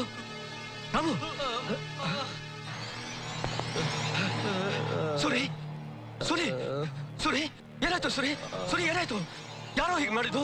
ಸುರಿ ಸುರಿ ಸುರಿ ಯಾರೋ ಹೀಗೆ ಮಾಡಿದ್ದು ಹೇಳು. ಆ ಧರ್ಮನ್ ಕಡೆಯವರು ಇವತ್ ಗ್ಯಾರೇಜ್ ನಟ್ಟು ಬೋಲ್ಟ್ ಲೂಸ್ ಮಾಡಿದೀವಿ. ನಮ್ ಧರ್ಮನ್ ಸ್ಕೆಚ್ ಮಿಸ್ ಮಾಡಿ ಅವನ್ ಬುಡಕ್ಕೆ ಕೈ ಹಾಕಿದ್ದಾರೆ. ಸಂಬಂಧ ಇಲ್ದಿರೋ ವಿಷಯಕ್ಕೆ ತಲೆ ಹಾಕಿದ್ರೆ ನಿನ್ನ ತಲೆ ತೆಗೆದು ಬಿಡ್ತೀವಿ ಅಂತ ಹೇಳೋದ್ರು.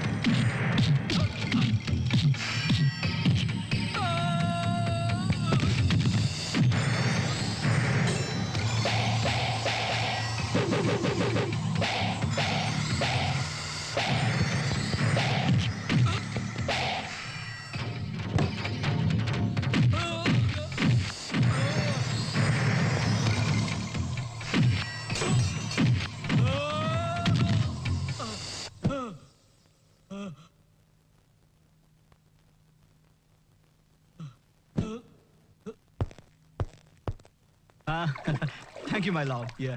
Dharma!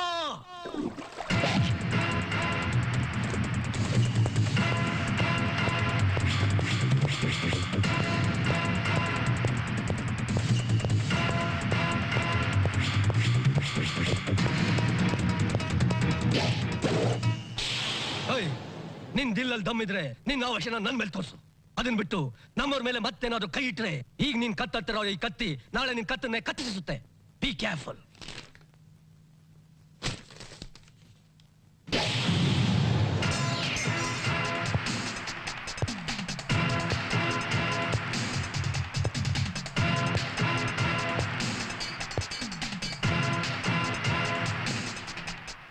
I am proud of you Bhavani. ಮನುಷ್ಯನಿಗೆ ಕಣ್ಣು ಎಷ್ಟು ಮುಖ್ಯನೋ ಕರ್ತವ್ಯನೂ ಅಷ್ಟೇ ಮುಖ್ಯ ಅಂತ ನಿನ್ನ ಗಂಡನ ಅರೆಸ್ಟ್ ಮಾಡಿ ನೀನು ಯಾರು ಅಂತ ಪ್ರೂವ್ ಮಾಡಿಬಿಟ್ಟೆ. ನಿಜವಾಗ್ಲೂ ನಾನು ನಿನ್ನ ಅಪ್ರಿಷಿಯೇಟ್ ಮಾಡ್ತೀನಿ. ಎಲ್ಲ ಡಿಪಾರ್ಟ್ಮೆಂಟಲ್ಲೂ ನಿನ್ನ ಹಾಗೆ ಒಬ್ಬೊಬ್ಬ ಆಫೀಸರ್ ಇದ್ರೆ ಸಾಕು, ಟೋಟಲ್ ಕರಪ್ಷನ್ ಅನ್ನೋದನ್ನೇ ನಿರ್ಮೂಲನೆ ಮಾಡಬಹುದು. ಇನ್ನೊಂದು ವಿಷಯ, ಪ್ರತಿಯೊಂದನ್ನು ಕೋರ್ಟ್ಗೆ ಪ್ರೊಡ್ಯೂಸ್ ಮಾಡೋಕ್ ಮೊದಲು ಅದರ ಹಿಂದೆ ಇರೋ ಎಲ್ಲ ಅಕ್ಯೂಸ್ಡ್ನು ಕಂಡಿಡಿಯೋ ಜವಾಬ್ದಾರಿ ನಿಮ್ಮದು. Okay sir. ಡಿಪಾರ್ಟ್ಮೆಂಟ್ ಮೂಲಕ ಅದಕ್ಕೆ ಬೇಕಾದ ಯಾವುದೇ ರೀತಿಯ ಸಹಾಯ ಬೇಕಾದ್ರೂ ತಗೋಬಹುದು. ಒಂದು ನಿಮಿಷ. ಹಲೋ,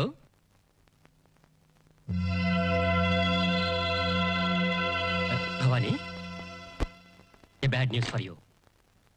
ನೀನು ಅರೆಸ್ಟ್ ಮಾಡಿರೋ accused, I mean your husband, died in lockup.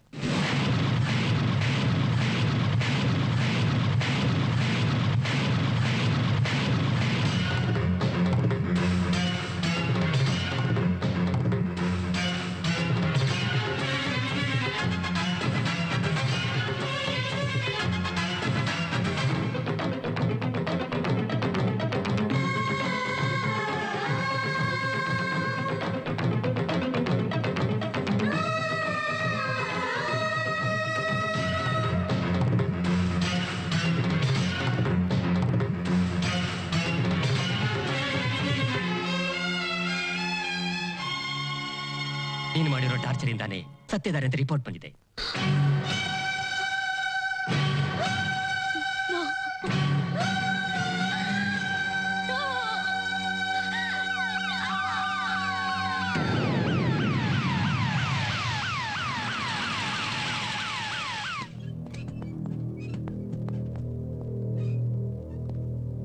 ವಿಶ್ವ ವಿಶ್ವ ವಿಶ್ವ ವಿಶ್ವ ಅಯ್ಯೋ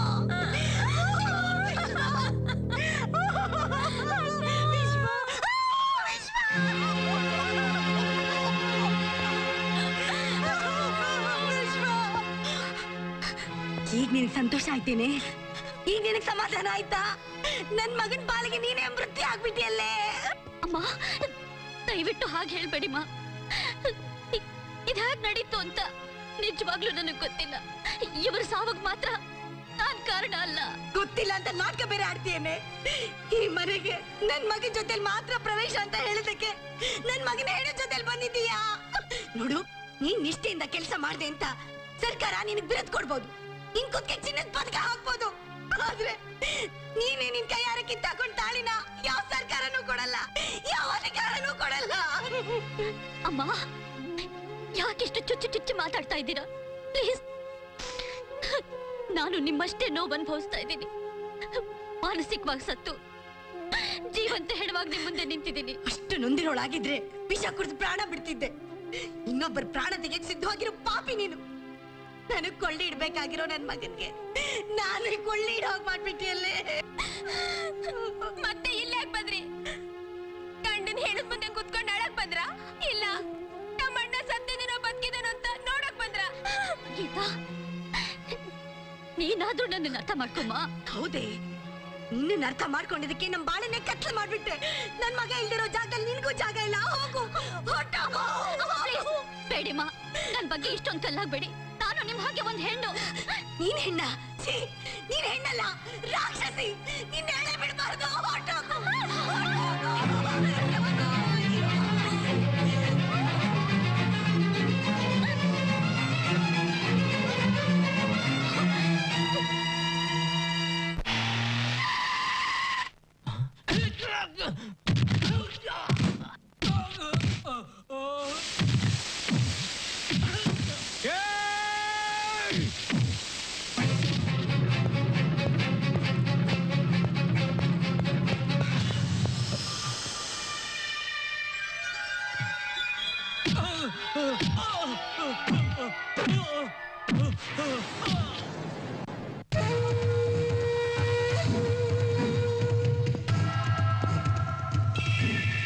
ಗಾಂಧಿ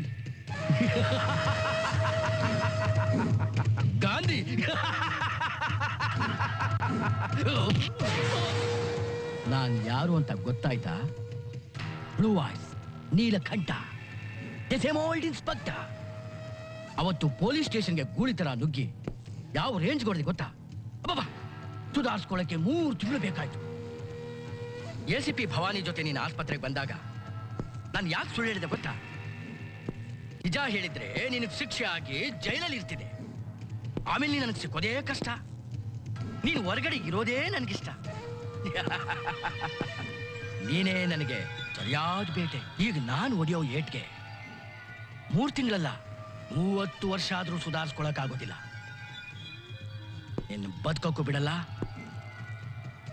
ಸಾಯೋದಕ್ಕೂ ಬಿಡಲ್ಲ.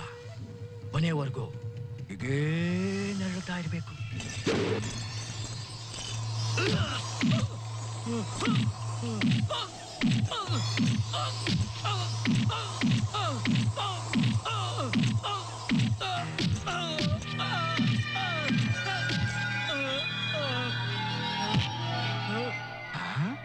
ಪರವಾಗಿಲ್ವೇ? ಇನ್ನೂ ನಿನ್ ರಕ್ತ ಬಿಸಿಯಾಗೇ ಇದೆ.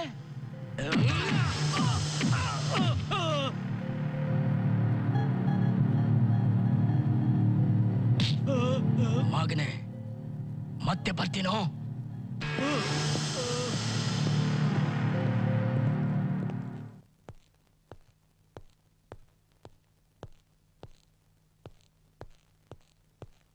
ಎಕ್ಸ್ಕ್ಯೂಸ್ ಮೀ ಮಿಸ್ ಭವಾನಿ, ಇವತ್ತಿಂದ ನೀವು ಕೂತ್ಕೋಬೇಕಾಗಿರೋ ವೆಹಿಕಲ್ ಇದಲ್ಲ, ಅದು. ಏನ್ ಹೇಳ್ತಾ ಇದ್ದೀರಾ? ಕರೆಕ್ಟ್ ಆಗಿ ಹೇಳ್ತಾ ಇದ್ದೀನಿ. ಲೇಬರ್ ಕಮಿಷನರ್ ವಿಶ್ವನಾಥ್ ಅವರು ಲಾಕಪ್ನ ಸತ್ರಳ, ಅದಕ್ಕೆ ಸಂಬಂಧಪಟ್ಟ ಹಾಗೆ ನಿಮ್ಮನ್ನು ಎನ್ಕ್ವೈರಿ ಮಾಡೋದಕ್ಕೆ ಡಿಪಾರ್ಟ್ಮೆಂಟ್ ಇಂದ ಆರ್ಡರ್ ಬಂದಿದೆ. ನೀವು ಹಾಗೆ ಬಂದು ಕೂತ್ಕೋತಿರೋ ಇಲ್ಲ ಹ್ಯಾಂಡ್ ಕಫ್ ಆಗಿ ಕರ್ಕೊಂಡು ಹೋಗ್ಬೇಕು?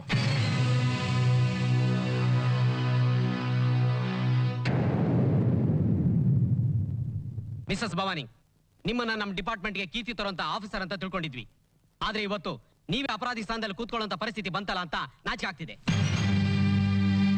ನಿಮ್ಮ ಬಗ್ಗೆ ಹಲವಾರು ಕಂಪ್ಲೇಂಟ್ಸ್ ಬಂದಿದೆ. ಈಗ ಅದ್ರ ಬಗ್ಗೆನೇ ಚರ್ಚೆ ಮಾಡಬೇಕಾಗಿದೆ. ನಿಮ್ಮ ಕಸ್ಟಡಿಯಲ್ಲಿದ್ದ Vishwanath, I mean your husband, ನೀವು ಕೊಟ್ಟ ಎಲೆಕ್ಟ್ರಿಕ್ ಟಾರ್ಚರ್ ಇಂದಲೇ ಸತ್ತಿದ್ದಾರೆ ಅಂತ ರಿಪೋರ್ಟ್ ಬಂದಿದೆ. ಅದ್ರ ಬಗ್ಗೆ ನೀವೇನ್ ಹೇಳ್ತೀರಾ? ಕಸ್ಟಡಿಯಲ್ಲಿರೋ ಅಪರಾಧಿನ ವಿತೌಟ್ ಪರ್ಮಿಷನ್ ಹಿಂಸೆ ಕೊಡ್ಕೂಡ್ದು. ಇನ್ ಕೇಸ್ ಹಿಂಸೆ ಕೊಟ್ರು ಅದನ್ನ ಯಾವ ರೀತಿ ಉಪಯೋಗಿಸ್ಕೋಬೇಕು ಅಂತ ಪೊಲೀಸ್ ರೂಲ್ ಗೊತ್ತಿದ್ದು ಈ ರೀತಿ ಅಪರಾಧ ಯಾಕೆ ಮಾಡಿದ್ರಿ? ಸರ್, ಉಸಿರಾಟ ತೊಂದರೆಯಿಂದ ಸತ್ತಿದ್ದಾರೆ ಅಂತ ಪೋಸ್ಟ್ ಮಾರ್ಟಮ್ ರಿಪೋರ್ಟ್ ಹೇಳ್ತಾ ಇದೆ. ಮಿಸ್ಟರ್ ವಿಶ್ವನಾಥ್ ಅವರು ಮೊದಲಿಂದಲೂ ಆ ಪ್ರಾಬ್ಲಮ್ ಇಂದ ಸಫರ್ ಆಗ್ತಿದ್ರು ಅಂತ ನಾನೀಗಾಗಲೇ ಹಲವಾರು ಡಾಕ್ಟರ್ ಸರ್ಟಿಫಿಕೇಟ್ಗಳನ್ನ ಸಬ್ಮಿಟ್ ಮಾಡಿದ್ದೀನಿ. ಅದನ್ನೆಲ್ಲ ವೆರಿಫೈ ಮಾಡಿ ಹೇಳ್ತಾ ಇರೋದು ಮೇಡಮ್ ಭವಾನಿ. ಕಸ್ಟಡಿಯಲ್ಲಿದ್ದಾಗ ಆದ ಅವ್ರ ಸಾವು ಲಾಕಪ್ ಡೆತ್ತೇ ವಿನಃ ಉಸಿರಾಟದ ತೊಂದರೆಯಿಂದ ಅಲ್ಲ. ಅದಕ್ಕೆ ಕಾರಣ ನೀವು ನಿಮ್ಮ ಕ್ರೂರವಾದ ಟಾರ್ಚರ್. ಅದು ಅಲ್ಲದೆ ಸತ್ತು ವ್ಯಕ್ತಿಯಿಂದ ಒಂದು ದೊಡ್ಡ ಹಿನ್ನೆಲೆನೇ ಇದೆ. ಅವರುಗಳು ತಾವು ಉಳ್ಕೊಳ್ಳೋಕ್ಕೋಸ್ಕರ ನಿಮ್ಮ ಕೈಲಿ ಈ ಕೆಲಸ ಮಾಡಿಸಿದ್ರಂತ ಕೆಲವು ಸೀಕ್ರೆಟ್ ಮೂಲಗಳಿಂದ ತಿಳಿದು ಬಂದಿದೆ. ಸೊ ಈ ಪ್ರಕರಣದಲ್ಲಿ ನೀವು ಇನ್ವಾಲ್ವ್ ಆಗಿದ್ರೆ ಅಂತ ಸ್ಪಷ್ಟವಾಗಿ ಕಾಣ್ತಾ ಇದೆ. ನೋ ಸರ್, ಇದು ಬರೀ ಸುಳ್ಳು. ನಮ್ ಡಿಪಾರ್ಟ್ಮೆಂಟ್ ನಲ್ಲೇ ನನ್ನ ಮೇಲೆ ಆಗದೆ ಇರೋರು ಈ ರೀತಿ ನನ್ನ ಮೇಲೆ ಆರೋಪ ಹೊರಿಸಿದ್ದಾರೆ. ನಾನು ಇದನ್ನು ಒಪ್ಪೋದಿಲ್ಲ. No, you are mistaken. And one more point, Gupta ಅನ್ನೋ ವ್ಯಕ್ತಿನ ಅರೆಸ್ಟ್ ಮಾಡಿ ಎಷ್ಟು ದಿವಸ ಆಯ್ತು? ಅವ್ರನ್ನ ಡಿಪಾರ್ಟ್ಮೆಂಟ್ ಕಾಣದಾಗೆ ಸೀಕ್ರೆಟ್ ಆಗಿಡೋಕೆ ಕಾರಣ ಅನ್ನೋದ್ರೆ ಏನಿತ್ತು? ಸರ್, ಮಿನಿಸ್ಟರ್ ಸಾವುಗೂ ಕಾರ್ಮಿಕರ ಸಾವುಗೂ ಗುಪ್ತಾ ಮುಖ್ಯ ಆರೋಪಿ ಆಗಿದ್ದಾನೆ. ಇದಕ್ಕೆ ಸಂಬಂಧಪಟ್ಟ ಹಾಗೆ ಅವನ ಹಿಂದೆ ಇರೋ ವ್ಯಕ್ತಿಗಳು ತಮ್ಮ ಬುದ್ಧಿವಂತಿಕೆಯಿಂದ ಯಾವತ್ತೂ ಅವನ್ನ ಬೇಲ್ ಮೇಲೆ ಬಿಡುಗಡೆ ಮಾಡಿಸಬಹುದು ಅನ್ನೋ ಕಾರಣದಿಂದಾನೇ ಅವನ್ನ ಸೀಕ್ರೆಟ್ ಆಗಿಟ್ಟಿದೆ. ಓಕೆ, ಇಷ್ಟು ದಿವಸ ಆದ್ರೂ ಅವ್ರ ಹೇಳಿಕೆಗಳನ್ನ, ಅವ್ರ ಅಫೆನ್ಸ್ ಬಗ್ಗೆ ಕಲೆಕ್ಟ್ ಮಾಡಿದ ರಿಪೋರ್ಟ್ಗಳನ್ನ ಕೋರ್ಟ್ಗೆ ಯಾಕೆ ಪ್ರೊಡ್ಯೂಸ್ ಮಾಡಲಿಲ್ಲ? ಆತನ ಹೇಳಿಕೆ ಪ್ರಕಾರ ಇದಕ್ಕೆ ಸಂಬಂಧಪಟ್ಟಂತ ಒಬ್ಬೊಬ್ಬ ಅಪರಾಧಿನೂ ಅರೆಸ್ಟ್ ಮಾಡೋ ಸಿದ್ಧತೆಯಲ್ಲಿದ್ದೆ. ಇನ್ನೇನು ಈ ಪ್ರಕರಣ ಕೊನೆ ಹಂತಕ್ಕೆ ಬರಬೇಕು ಅನ್ನೋ ಅಷ್ಟರಲ್ಲಿ ಕೆಲವರು ನನ್ನ ಪವರ್ ಕಿತ್ಕೋಬೇಕು ಅಂತ ಇಲ್ಲದ ಸಲ್ಲದ ಆರೋಪ ನನ್ನ ಮೇಲೆ ಹೊರಿಸಿ ನನಗೆ ಕೈ ಕಟ್ ಹಾಕಿದ್ದಾರೆ. ನೀವು ಮಾತಾಡೋದು ನೋಡಿದ್ರೆ ನಾವೇ ನಿಮ್ಗೆ ತೊಂದರೆ ಕೊಡ್ತಾ ಇದೀವಿ ಅನ್ನೋಂಗಿದೆ ಅಲ್ರಿ? ನೋ, ನೀವ್ ಈ ರೀತಿ ಮಾತಾಡೋದು ನಿಮ್ಮ ಉದ್ದಟತನ ತೋರಿಸುತ್ತೆ. ನೀವೀಗ ಅಪರಾಧಿ ಸ್ಥಾನದಲ್ಲಿದ್ದೀರಾ. ಇನ್ವೆಸ್ಟಿಗೇಷನ್ ಮಾಡೋ ಅಧಿಕಾರನ ಕಳ್ಕೊಂಡಿದ್ದೀರಾ. ನಾವೆಲ್ಲ ಸೇರಿ ಒಂದು ಡಿಸಿಷನ್ ಬಂದಿದ್ದೀವಿ. ನಿಮ್ಮ ಮೇಲೆ ಬಂದಿರೋ ಕಂಪ್ಲೇಂಟ್ಸ್ನೆಲ್ಲ ಕೋರ್ಟ್ಗೆ ಪ್ರೊಡ್ಯೂಸ್ ಮಾಡಿದ್ದೀವಿ. ನೀವು ಡ್ಯೂಟಿ ಜಾಯಿನ್ ಆಗೋದು ಬಿಡೋದು ಕೋರ್ಟ್ ಇಂದ ಡಿಸಿಷನ್ ಬಂದ ಮೇಲೆ ಮಾತ್ರ. ಅಲ್ಲಿವರೆಗೂ you are under suspension. ಒಬೇ the order.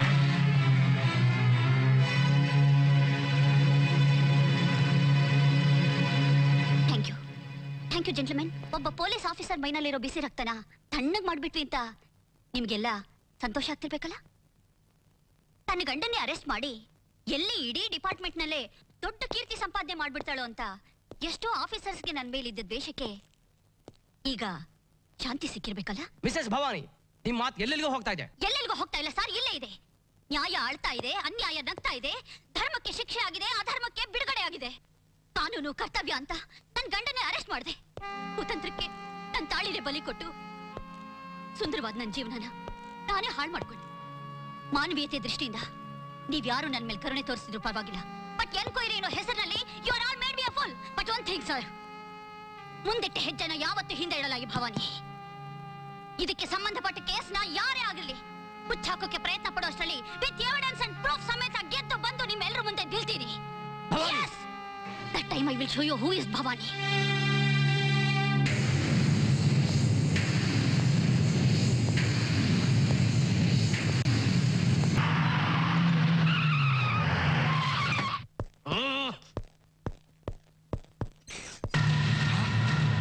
Patil sir, ಕಸ್ಟಡಿಲಿದ್ದ ರೋಗೆಲ್ಲೋ? ನನಗೆ ಗೊತ್ತಿಲ್ಲ ಸರ್. ಗೊತ್ತಿಲ್ಲ ಅಂತೇನು? ಸರ್ ನಾನು ಈಗ ತಾನೇ ಬರ್ತಾ ಇದ್ದೀನಿ. ನೈಟ್ ಡ್ಯೂಟಿ ಬಂದು ಹೆಡ್ ಕಾನ್ಸ್ಟೇಬಲ್ ಇದ್ರು. ನೈಟ್ ಡ್ಯೂಟಿ ಮಾಡಿದವ್ರು ಯಾರು? ನಾರಾಯಣಪ್ಪ ಸರ್. ನಾರಾಯಣಪ್ಪ ರೀ, ಯಾಕೆ ಕಿಸ್ಕೊತಾ ಇದ್ದೀರಾ? ಏ ರಾಸ್ಕಲ್, ಎಲ್ಲ ಅವನು ಯಾರು? ಗಾಂಧಿ. ಅವನ ರಾತ್ರಿನೇ ಬೇಲ್ ಮೇಲೆ ಬಿಡುಗಡೆ ಮಾಡಿ ಕಳಿಸ್ತೆ. ಬಿಡುಗಡೆ ಮಾಡ್ದ? ಯಾವ ಮರ್ಯಾದೆ ಮರ್ಯಾದೆ ಕೊಟ್ಟು ಮಾತಾಡು.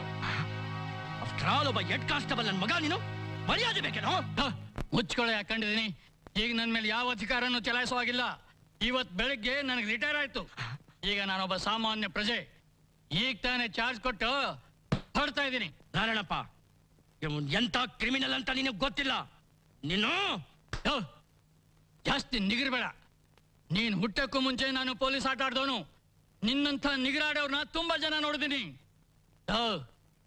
ನಾನ್ ರಿಟೈರ್ ಆಗಕ್ ಮುಂಚೆ ಇಂಥದ್ದೊಂದು ಒಳ್ಳೆ ಕೆಲಸನಾದ್ರೂ ಮಾಡಿದೆ. ನೀನು ಮುಂದೆ ಇಂಥದ್ದು ಯಾವ್ದಾದ್ರು ಒಂದು ಒಳ್ಳೆ ಕೆಲಸ ಮಾಡಿ ಪುಣ್ಯ ಕಟ್ಕೋ.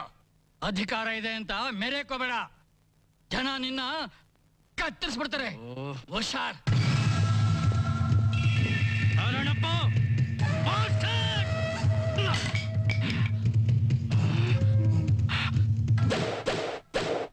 ನಂದೆ ನಿನ್ನ ಈ ಸ್ಥಿತಿಗೆ ತಂದ ಪೊಲೀಸ್ ನಾಯನ ಒಂದ್ ಗತಿ ಕಾಣಿಸ್ತಾ ಬಿಡಲ್ಲ. ನನ್ನ ಮಗನ ಸುಮ್ಮನೆ ಬಿಡಬಾರ್ದು. ಅವನು ಸಿಗದು ನಮ್ ಗ್ಯಾರೇಜ್ ಮುಂದೆ ತೋರಣ ಕಟ್ಬೇಕು. ಇಲ್ಲ, ಅವನ್ನ ಸಾಯೋಕ್ಕೂ ಬಿಡಬಾರ್ದು, ಬದುಕಕ್ಕೂ ಬಿಡಬಾರ್ದು. ಅವನ್ ನರ ಕತ್ತಿಸಿ ಸಾಯೋವರೆಗೂ ನರಳಾದ್ ಮಾಡ್ಬೇಕು. ಗಾಂಧಿ, ನೀವು ಒಂದ್ ಮಾತು ಹೇಳು, ಖಂಡಿತ ಅವನ್ನ ಮುಗಿಸ್ಬಿಡ್ತೀವಿ. ನಿಲ್ಸೈ. ಈ ತರ ಆತರ ಪಟ್ರೆ ನಮ್ಗಿಂತ ಮುಟ್ಟಾಳ್ರು ಯಾರೂ ಇಲ್ಲ. ಇದಕ್ಕೆಲ್ಲ ಕಾರಣ ಆ ನನ್ ಮಗ ಧರ್ಮ. ಅವನ್ ಎಂಜಲ್ ತಿಂದು ಬಾಯಿ ಚಪ್ಪರ್ಸೋ ಪೊಲೀಸ್ ನಾಯಿ. ಸ್ಟೇಷನ್ ಅಲ್ಲಿ ಅವತ್ತು ನಾನು ಅವನ್ನ ಸಾಯಿಸದೆ ಬಿಟ್ಟಿದ್ದು ತಪ್ಪಾಗೋಯ್ತು. ಇನ್ನು ಕಾಲ ಮಿಂಚಿಲ್ಲ. ಈ ಗೇಟ್ ಬಿದ್ದಿರೋದು ಗಾಂಧಿ ಮೈಗೆ ಮಾತ್ರ. ಇವನ್ಗಿನ್ನೂ ಗಚ್ಚಾಗಿದೆ. ಆ ಧರ್ಮ, ಇನ್ಸ್ಪೆಕ್ಟರ್ ನೀಲ್ಕಂಠ ಇಬ್ರು ತುಂಬಾ ಬುದ್ಧಿವಂತರು ಅಂತ ತಿಳ್ಕೊಂಡಿದ್ದಾರೆ. ನಾನು ಹೊಡೆಯೋ ಒಂದೇ ಏಟಿಗೆ ಇಬ್ರು ಇರಬಾರ್ದು. ಏಟ್ ಬಿದ್ದ ಹುಲಿಗೆ ಪೇಟೆ ಆಡೋದು ಗೊತ್ತು, ಬಲಿ ತಗೊಳ್ಳೋದು ಗೊತ್ತು. ಹೋಗಿ ನಿಮ್ ಕೆಲಸ ನೋಡಿ. ಗಾಂಧಿ, ಹಾಗಾದ್ರೆ ನನ್ ಜೊತೆನೆ ಇರ್ಬೇಕು ಅನ್ನೋ ಆಸೆ ಇದ್ರೆ ನಾನ್ ಹೇಳ್ದಾಗ ನೀವ್ ಕೇಳಿ.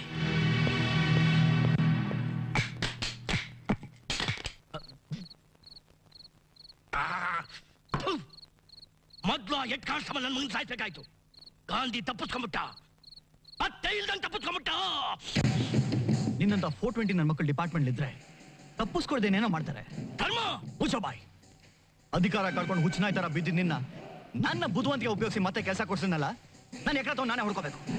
ನಾನು ಹೇಳಿದ ಕೆಲಸ ಒಂದಾರು ಮಾಡಿದ್ಯಾ? ನನ್ನ ತಮ್ಮನಂತೂ ಬಿಡ್ಸಕ್ಕಾಗ್ಲಿಲ್ಲ.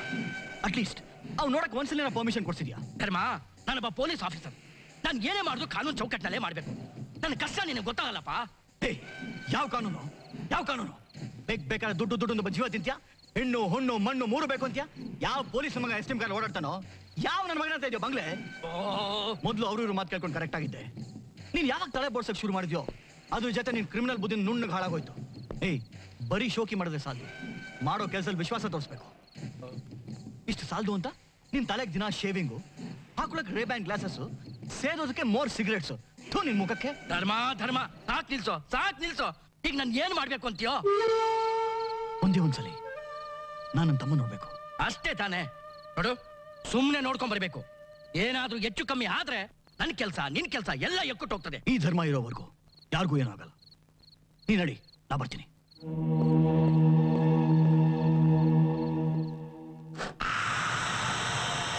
ಗುಪ್ತಾ ಚೂತ್ಯ ನನ್ ಮಗ ಕಡೆಗೂ ಸಿಕ್ಕಾಕೊಂಡ್ಬಿಟ್ಟ.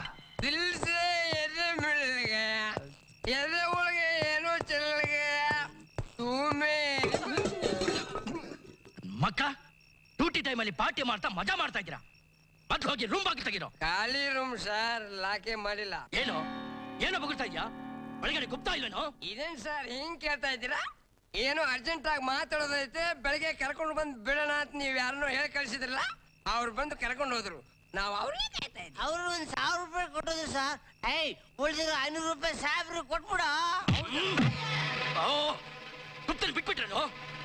ಯಾವನ ಬಂದಷ್ಟು ಎಂಜಲ್ ಕಾಸು ಕೊಟ್ಟ ಅಂತ ಹೇಳಿ ಎಷ್ಟು ಹೇಳಿ ಅವನ ಹೊರಗಡೆ ಬಿಟ್ಬಿಟ್ಟು ನನ್ನ ಕೆಲಸಕ್ಕೆ ಕೂತನ್ಬಿಟ್ರಲ್ಲೋ. ಯಾರು ಯಾವನ ಬಂದು ಕರ್ಕೊಂಡು ಹೋಯ್ತು?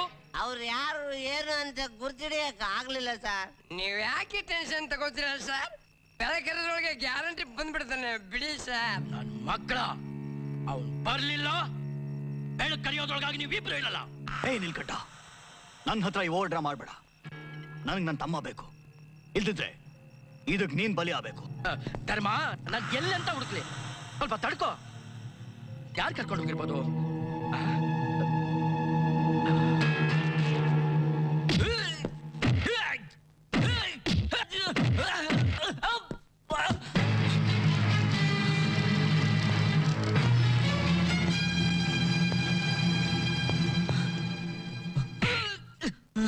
ನಂಬಿಕೆ ದ್ರೋಹಿ, ನೀನೊಬ್ಬ ಸಿನ್ಸಿಯರ್ ಅಂತ ಕಸ್ಟಡಿಯಲ್ಲಿದ್ದ ಲೇಬರ್ ಕಮಿಷನರ್ನ ನೋಡ್ಕೊಳ್ಳೋ ಜವಾಬ್ದಾರಿ ನಿನಗೆ ವಹಿಸಿದೆ.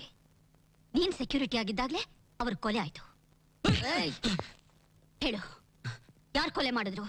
ಕಾರಣ ಯಾರು? ಮೇಡಮ್, ಸತ್ಯವಾಗಿ ಹೇಳ್ತಾ ಇದ್ದೇನೆ, ಅದಕ್ಕೂ ನನಗೆ ಯಾವ ಸಂಬಂಧನೂ ಇಲ್ಲ. ಸಂಬಂಧ ಇದೆ. ಪೊಲೀಸ್ ಸಪೋರ್ಟ್ ಇಲ್ಲದೆ ಲಾಕಪ್ ಡೆತ್ ಆಗೋಕ್ ಸಾಧ್ಯನೇ ಇಲ್ಲ. ನನ್ನ ತಾಳ್ಮೆ ಇನ್ನೂ ಪರೀಕ್ಷೆ ಮಾಡ್ಬೇಡ.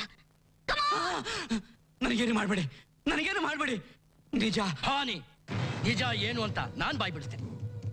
ಕೋರ್ಟ್ ಅಂತೆ ನನ್ನ ಮಗನೇ, ಪೊಲೀಸ್ಗೆ ಪೊಲೀಸ್ ದ್ರೋಹನ? ನಾನು ಎಷ್ಟು ಕೇಳಿದ್ರು ಬಾಯ್ ಬಿಟ್ಟಿಲ್ಲ. ಈಗ ಒಂದು ಹೆಣ್ಣಿನ ಮುಂದೆ ಬಾಯ್ ಬಿಡಕ್ ಮೂಡ್ ಬಂದ್ಬಿಡ್ತಾ? Labour commissioner ಹಾಕ್ಸತ್ರು. ಹೇಳೋ ಮಗಳ ನನ್ನ ಮಗನೇ. ಸರ್, ಅದು ನಿಮ್ಗೂ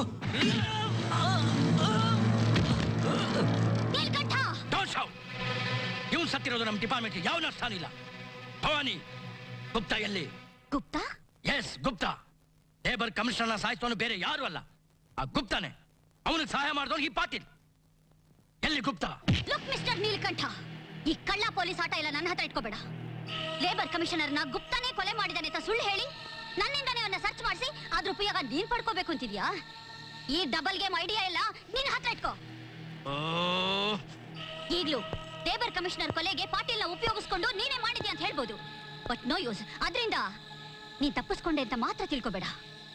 ಇವಳು ಭವಾನಿ, ಬೇತಾಳ ಬೆನ್ ಹತ್ತಿದ್ರು ಅದನ್ನ ಭೇದಿಸದೆ ಬಿಡಲ್ಲ. ನೀನ್ ಏನ್ ಹೇಳಿದ್ರು ಪರವಾಗಿಲ್ಲ. ಈಗ ನನ್ನ ಕಾನ್ಸಂಟ್ರೇಷನ್ ಎಲ್ಲ ಡ್ಯೂಟಿ ಮೇಲೆ. ಆ ಗುಪ್ತಾ ಎಲ್ಲಿದ್ದಾನಂತ ನಿನಗೆ ಚೆನ್ನಾಗಿ ಗೊತ್ತು. ಈ ಕ್ಷಣದಲ್ಲಿ ನೀನು ಡೌಟ್ ಮೇಲೆ ಅರೆಸ್ಟ್ ಮಾಡ್ಬೋದು. ಆದ್ರೆ ನಾನು ಮಾಡೋಲ್ಲ. ಯಾಕೆ ಗೊತ್ತಾ? ನನಗೆ ನಿನಗಿಂತ ಮುಖ್ಯವಾಗಿ ಆ ಗುಪ್ತಾ ಬೇಕು. ನಾಳೆವರೆಗೂ ನಿನಗೆ ಟೈಮ್ ಕೊಡ್ತೀನಿ. ಅಷ್ಟಲ್ಲಿ ನೀನೇ ನನ್ನ ಕಸ್ಟಡಿಗೆ ಗುಪ್ತನ ತಂದು ಒಪ್ಪಿಸ್ಬೇಕು. ಇಲ್ಲ ಈ ನೀಲ್ಕಂಠ ಯಾರು ಅನ್ನೋದನ್ನ ತೋರಿಸ್ಬೇಕಾಗತ್ತೆ. You mind it. ಕಾನ್ಸ್ಟೇಬಲ್ಸ್, ಈ ಬಾಡಿ ಎತ್ತಾಕೊಂಬರೋ.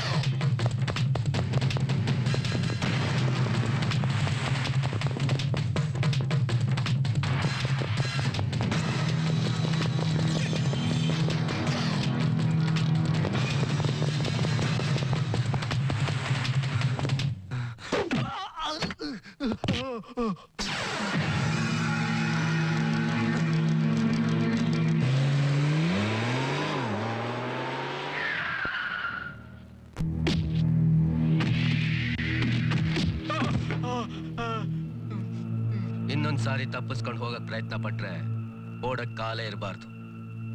ಹಾಗ್ ಮಾಡ್ಬಿಡ್ತೀನಿ. ಗಾಂಧಿ, ಸುಮ್ನೆ ನಂಗೆ ಯಾಕೆ ಹಿಂಸೆ ಕೊಡ್ತಿದ್ಯಾ? ನಾನೇನೋ ಪೊಲೀಸ್ನವ್ರಿಗೆ ಬೇಕು, ಆದ್ರೆ ನಿಂಗೆ ಯಾಕೆ ಬೇಕು? ಎಲ್ರು ನೆಮ್ಮದಿ ಆಗಿರೋದಕ್ಕೆ. ಏನ್ ಹೇಳ್ತಿದ್ಯಾ? ಎಸ್, ಇನ್ಸ್ಪೆಕ್ಟರ್ ನೀಲ್ಕಂಠ, ನಿಮ್ಮಣ್ಣ ಧರ್ಮ ಇಬ್ರು ಸೇರ್ಕೊಂಡು ಆಡ್ತಿರೋ ಆಟಕ್ಕೆ ಸಮಾಧಿ ಕಟ್ಟಕ್ಕೆ. ನೀನೇನ್ ಹೇಳ್ತಾ ಇದೀಯಾ? ನಂಗೊಂದು ಅರ್ಥ ಆಗ್ತಾ ಇಲ್ಲ. ನಿನಗೆ ಅರ್ಥ ಆಗೋದೇ ಬೇಡ. ನೀನೇನಾದ್ರೂ ಒಂದ್ ವೇಳೆ ಆಚೆಗೆ ತಲೆ ಇಟ್ರೆ ಆ ನೀಲ್ಕಂಠ ಧರ್ಮ ನಿನ್ ತಲೆ ಎಗರ್ಸೋದು ಗ್ಯಾರಂಟಿ. ಅಲ್ಲಿ ಸಾಯೋ ಬದಲು ಇಲ್ಲೇ ಸ್ವಲ್ಪ ದಿವಸ ನೆಮ್ಮದಿಯಾಗಿರು. ಅದ್ರ ಮಧ್ಯದಲ್ಲಿ ಏನಾದ್ರೂ ಆಟ ಆಡಿದ್ಯೋ ಅದು ನಿನ್ ಸಾವಿನ ಜೊತೆ ಅಂತ ತಿಳ್ಕೊ. ಗುಡ್. ಪೊಲೀಸ್ ಡಿಪಾರ್ಟ್ಮೆಂಟ್ ಮಾಡ್ಬೇಕಾದ ಕೆಲಸನ ಒಬ್ಬ ಸಾಧಾರಣ ವ್ಯಕ್ತಿ ಮಾಡ್ತಿದ್ದಾನಲ್ಲ ಅಂತ ನಂಗೆ ತುಂಬಾ ಖುಷಿ ಆಗ್ತಿದೆ. ಶಭಾಷ್ ಮಿಸ್ಟರ್ ಗಾಂಧಿ. ಭವಾನಿ, ನನ್ಗೆ ಯಾರು ಹೊಗಳಿದ್ರು ಹಿಡ್ಸಲ್ಲ, ದ್ರೋಹ ಮಾಡಿದ್ರು ಸಹಿಸಲ್ಲ. ನೀನ್ ಹೇಳಿದ ಎರಡು ಮಾತು ಸುಳ್ಳು. ನಾನು ಇಲ್ಲಿಗೆ ಬಂದಿರೋದು ಯಾರನ್ನು ಹೊಗಳೋದಕ್ಕೂ ಅಲ್ಲ, ದ್ರೋಹ ಮಾಡೋಕ್ಕೂ ಅಲ್ಲ. ಮತ್ತ್ಯಾಕ್ ಬಂದ್ರೆ? ನನಗ್ ಬೇಕಾಗಿರೋ ಗುಪ್ತನ ನೀನ್ ಹಿಡ್ಕೊಂಡ್ ಬಂದಿದ್ಯಲ್ಲ, ಅವನ್ ಕರ್ಕೊಂಡು ಹೋಗಕ್ ಬಂದಿದ್ದೀನಿ. ನೀವು ಕರ್ಕೊಂಡು ಹೋಗ್ಲಿ ಅಂತ ನಾನು ಇವನ್ ಹಿಡಿದಿಟ್ಟಿಲ್ಲ. ಗಾಂಧಿ, ನನ್ ಮಾತ್ ಕೇಳು. ಅವನ್ನ ನನ್ ಜೊತೆ ಕಳಿಸ್ಕೊಟ್ಬಿಡು ಪ್ಲೀಸ್. ನೋ ನೋ, ಈ ಗಾಂಧಿ ಹಿಡಿದಿಟ್ಟಿರೋ ಬೇಟೆನ ಯಾರಿಗೂ ಒಪ್ಸಲ್ಲ. ಬೇರೆಯವ್ರ ಮುಂದೆ ಬೇಟೆಗಾಗಿ ಕಾಯೋದು ಇಲ್ಲ. ಓಕೆ ಓಕೆ, ಹಾಗಾದ್ರೆ ನಾನ್ ಹೇಳೋದನ್ನ ಕೇಳು. ಇವನು ನನಗೂ ಬೇಕು, ನಿನಗೂ ಬೇಕು. ನಮ್ಮಿಬ್ರಲ್ಲಿ ಯಾರು ಮುಖ್ಯವಾಗ್ಬೇಕು ಅನ್ನೋದನ್ನ ಡಿಸೈಡ್ ಮಾಡೋಣ. ಗಾಂಧಿ, ಇವನು ಗೊತ್ತಿರೋ ವಿಷಯ ಇವನ್ ಜೊತೆಲೆ ಹೊರಟೋದ್ರೆ ಯಾರು ಯಾವ ಪ್ರಯೋಜನನೂ ಇಲ್ಲ. ಇವನಿಂದ ನನಗೆ ಸ್ವಲ್ಪ ವಿಷಯಗಳು ಗೊತ್ತಾಗ್ಬೇಕು. ಅದನ್ನ ಕೇಳೋದಕ್ಕಾದ್ರೂ ಪರ್ಮಿಷನ್ ಕೊಡು ಪ್ಲೀಸ್. ಓಕೆ, ಅದಕ್ಕೆ ಬೇಕಾದ್ರೆ ಒಪ್ಕೋತೀನಿ. ಅದು ನೀವು ಬಂದಿದ್ದೀರಾ ಅಂತ ಮಾತ್ರ. Thank you. Gupta, the great bogus criminal person. ಒಂದು ನಿಜ ಒಪ್ಕೊಳ್ಳೋದಿಕ್ಕೆ ಎಷ್ಟೊಂದು ನಾಟಕ ಆಡ್ತಾ ಇದೆಯಾ? ಮೇಡಮ್, ನಾನು ಇದುವರೆಗೂ ನಾಟಕ ಆಡಿರ್ಬೋದು, ಆದ್ರೆ ಇನ್ಮೇಲೆ ನೀವು ನನಗೆ ಎಷ್ಟೇ ಟಾರ್ಚರ್ ಮಾಡಿದ್ರು ಮಾಡದೇ ಇದ್ರು ನಾನು ಹೇಳೋದು ಸತ್ಯ. ಮಾಡಿದ ತಪ್ಪಿಗೆಲ್ಲ ಒಬ್ಬನೇ ಒಬ್ಬ ವಿಟ್ನೆಸ್ ಅಂತ ನನ್ನನ್ನು ಸಾಯಿಸೋದಕ್ಕೆ ಮುಂದಾಗಿದ್ದಾರೆ. ಅದರಲ್ಲೂ ನಮ್ಮ ಅಣ್ಣ ಎಲ್ಲರೂ ತುಂಬಾ ಬುದ್ಧಿವಂತರು ಅಂತ ತಿಳ್ಕೊಂಡಿದ್ದಾರೆ. ಆದ್ರೆ ಅದಕ್ಕೆ ಮುಂಚೆ ಯಾರು ಬುದ್ಧಿವಂತರು ಅಂತ ತೋರ್ಸೋದು ಬೇಡವಾ ಮೇಡಮ್? ಲೇಬರ್ ಕಮಿಷನರ್ನ ಯಾರು ಸಾಯಿಸಿದ್ರು ಅಂತ ನಂಗೂ ಗೊತ್ತಿಲ್ಲ. ಆದ್ರೆ ನಾನೆಲ್ಲ ಹೇಳಿದ್ಮೇಲೆ ಯಾರು ಸಾಯಿಸಿರ್ಬೋದು ಅಂತ ನೀವೇ ನಿರ್ಧಾರ ಮಾಡಿ.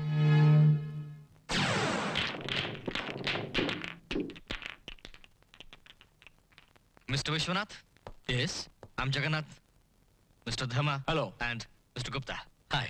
I was expecting you. Excuse me, gentlemen. Please have it. No, I'm sorry. I don't think. Come to the point, Mr. Jagannath. ನಿಮ್ಮ ಫ್ಯಾಕ್ಟ್ರಿ ಕಾರ್ಮಿಕರಿಗೆ ಸುಮಾರು 6-7 ತಿಂಗಳಿಂದ ಸಂಬಳನೇ ಕೊಟ್ಟಿಲ್ಲ ಅಂತ ಕಂಪ್ಲೇಂಟ್ ಬಂದಿದೆ. ಅದಕ್ಕೆ ನೀವೇನು ಹೇಳ್ತೀರಾ? ಹೇಳೋದೇನಿದೆ ಸರ್, ಆನೆ ಕಷ್ಟ ಆನೆಗೆ, ಇರುವೆ ಕಷ್ಟ ಇರುವೆಗೆ. ಫ್ಯಾಕ್ಟ್ರಿ ತುಂಬಾ ಲಾಸಲ್ಲಿ ನಡೀತಾ ಇತ್ತು. ಏನ್ ಮಾಡೋದು ವರ್ಕೌಟ್ ಆಗ್ತಾ ಇರಲಿಲ್ಲ. ಅದಕ್ಕೆ ಫ್ಯಾಕ್ಟ್ರಿನ ಲಾಕೌಟ್ ಮಾಡ್ಬಿಟ್ಟೆ. ನೋ, ನೀವ್ ಈ ತರ ಡಿಸಿಷನ್ ತಗೊಂಡ್ಬಿಟ್ರೆ ಇದನ್ನೇ ನಂಬ್ಕೊಂಡಿರೋ ಕಾರ್ಮಿಕರ ಭವಿಷ್ಯ ಏನಾಗ್ಬೋದು ಅಂತ ಯೋಚನೆ ಮಾಡಿದ್ದೀರಾ? ಸರ್, ನನ್ನ ಭವಿಷ್ಯನ ಅಲ್ಲಾಡ್ತಾ ಇರುವಾಗ ಇನ್ನು ಬೇರೆಯವ್ರ ಭವಿಷ್ಯದ ಬಗ್ಗೆ ಹೇಗೆ ಯೋಚನೆ ಮಾಡ್ಲಿ? ಇಷ್ಟು ಸುಲಭವಾಗಿ ಹೇಳ್ಬಿಟ್ರೆ ಈ ಮ್ಯಾಟರ್ ಕ್ಲೋಸ್ ಆಗ್ಬಿಡಲ್ಲ ಮಿಸ್ಟರ್ ಜಗನ್ನಾಥ್. ಕಾರ್ಮಿಕರ ಪ್ರಾಬ್ಲಮ್ ಸಾಲ್ವ್ ಮಾಡೋದಕ್ಕೆ ನಮ್ಮ ಡಿಪಾರ್ಟ್ಮೆಂಟ್ ಇದೆ. As A straight forward labour commissioner ಆಗಿ ಈ ಸಂಪೂರ್ಣ ಜವಾಬ್ದಾರಿ ನನ್ನ ಮೇಲಿದೆ. ಈಗ ನಾನು ಏನ್ ಮಾಡ್ಬೇಕು ಅಂತೀರಾ? ಫಸ್ಟ್ ನಿಮ್ಮ ಫ್ಯಾಕ್ಟ್ರಿ ಲೈಸೆನ್ಸ್ ಅಕೌಂಟ್ಸ್ನೆಲ್ಲ ಚೆಕ್ ಮಾಡಬೇಕು.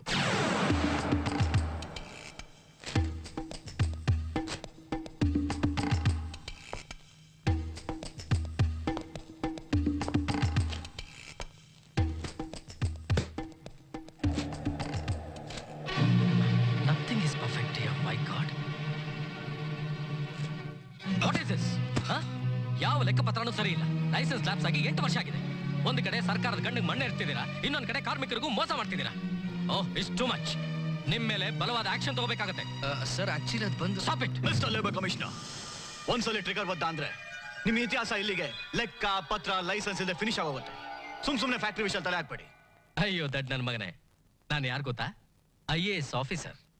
ಈ ಪಿಸ್ತೂಲ್ ನನಗೆ ಓಲ್ಡ್ ಮಾಡೆಲ್. ನಾನು ಮನಸ್ಸು ಮಾಡಿದ್ರೆ ಬಾಂಬ್ ಗೊತ್ತಾ? ಬಾಂಬ್ ಒಂದ್ ಕಡೆ ಇಡ್ತೀನಿ, ಬಟನ್ ಇನ್ನೊಂದ್ ಕಡೆ ಪ್ರೆಸ್ ಮಾಡ್ತೀನಿ. ನಿಮ್ಮ ಆಯಸ್ ಪೂರ್ತಿ ಕಳೆದ್ರು ನನ್ನ ಬಗ್ಗೆ ಏನು ತಿಳ್ಕೊಳಕ್ಕಾಗಲ್ಲ. ಓಕೆ ಸರ್, ನಿಮಗೆ ಎಷ್ಟು ಲಕ್ಷ ಬೇಕು ಅಂತ ಟೋಟಲ್ ಆಗಿ ಹೇಳ್ಬಿಡಿ. ವ್ಯವಹಾರನ ಯಾವ ಪ್ರಾಬ್ಲಮ್ ಇಲ್ಲದೆ ಮುಗಿಸ್ಬಿಡೋಣ. ನಿಮಗೇನೋ ನೋ ಪ್ರಾಬ್ಲಮ್, ನನಗೆ ಅದೇ ಬಿಗ್ ಪ್ರಾಬ್ಲಮ್. ಯಾಕೆಂದ್ರೆ ನಾನು ಸಣ್ಣ ಪುಟ್ಟದಕ್ಕೆಲ್ಲ ಕೈ ಚಾಚೋ ಸಿಲ್ಲಿ ಆಫೀಸರ್ ಅಲ್ಲ. ಹಾಗಾದ್ರೆ ನಾವೇನ್ ಕೊಡ್ಬೇಕು ಅಂತ ನೀವೇ ಹೇಳ್ಬಿಡಿ. ಇಲ್ಲಿ ಕೊಡೋ ತಗೊಳ್ಳೋ ವ್ಯವಹಾರನೇ ಇಲ್ಲ, ಏನಿದ್ರು ಹಂಚ್ಕೊಳ್ಳೋದೆ.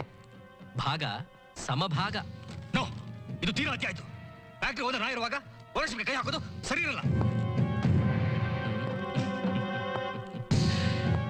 ಯಾರು owner? Neena? I know mister Jagannath, ಈ ಫ್ಯಾಕ್ಟ್ರಿಗೆ ನೀನು ಓನರ್ ಅಲ್ಲ. Commissioner, what the hell? Don't shout. ಕಿರ್ಚ್ಕೊಂಡ್ರೆ ಎಲ್ರಿಗೂ ತೊಂದ್ರೆ. Episode number 1. ಈ ಕೋಟ್ಯಾಂತರ ರೂಪಾಯಿ ಪ್ರಾಪರ್ಟಿಗೆ ಒಂದು ಮುದುಕಿ ಓನರ್, ಹೆಸರು ಪಾರ್ವತಮ್ಮ. ಅವ್ರಿಗೊಬ್ಬನೇ ಮಗ ಸೂರ್ಯಕಾಂತ್, ಫ್ಯಾಮಿಲಿ ಸಮೇತ ಫಾರಿನಲ್ಲಿದ್ದಾನೆ. Episode number 2. ನಿನ್ನ ತನ್ನ ಮಗನಿಗಿಂತ ಹೆಚ್ಚಾಗಿ ಪ್ರೀತಿಸಿದ್ದ ಆ ಮುದುಕಿ ಫ್ಯಾಕ್ಟ್ರಿ ಇನ್ಚಾರ್ಜ್ ಕೊಟ್ಟು ನೋಡ್ಕೊಳ್ಳೋಕೆ ಅಂತ ಬಿಟ್ಲು.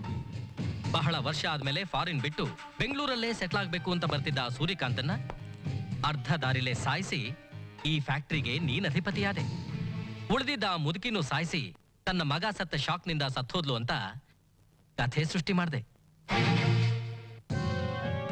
ಯಾಕೆ ಗರ ಬಡ್ದೋ ತರ ನಿಂತಿದ್ದೀರಾ?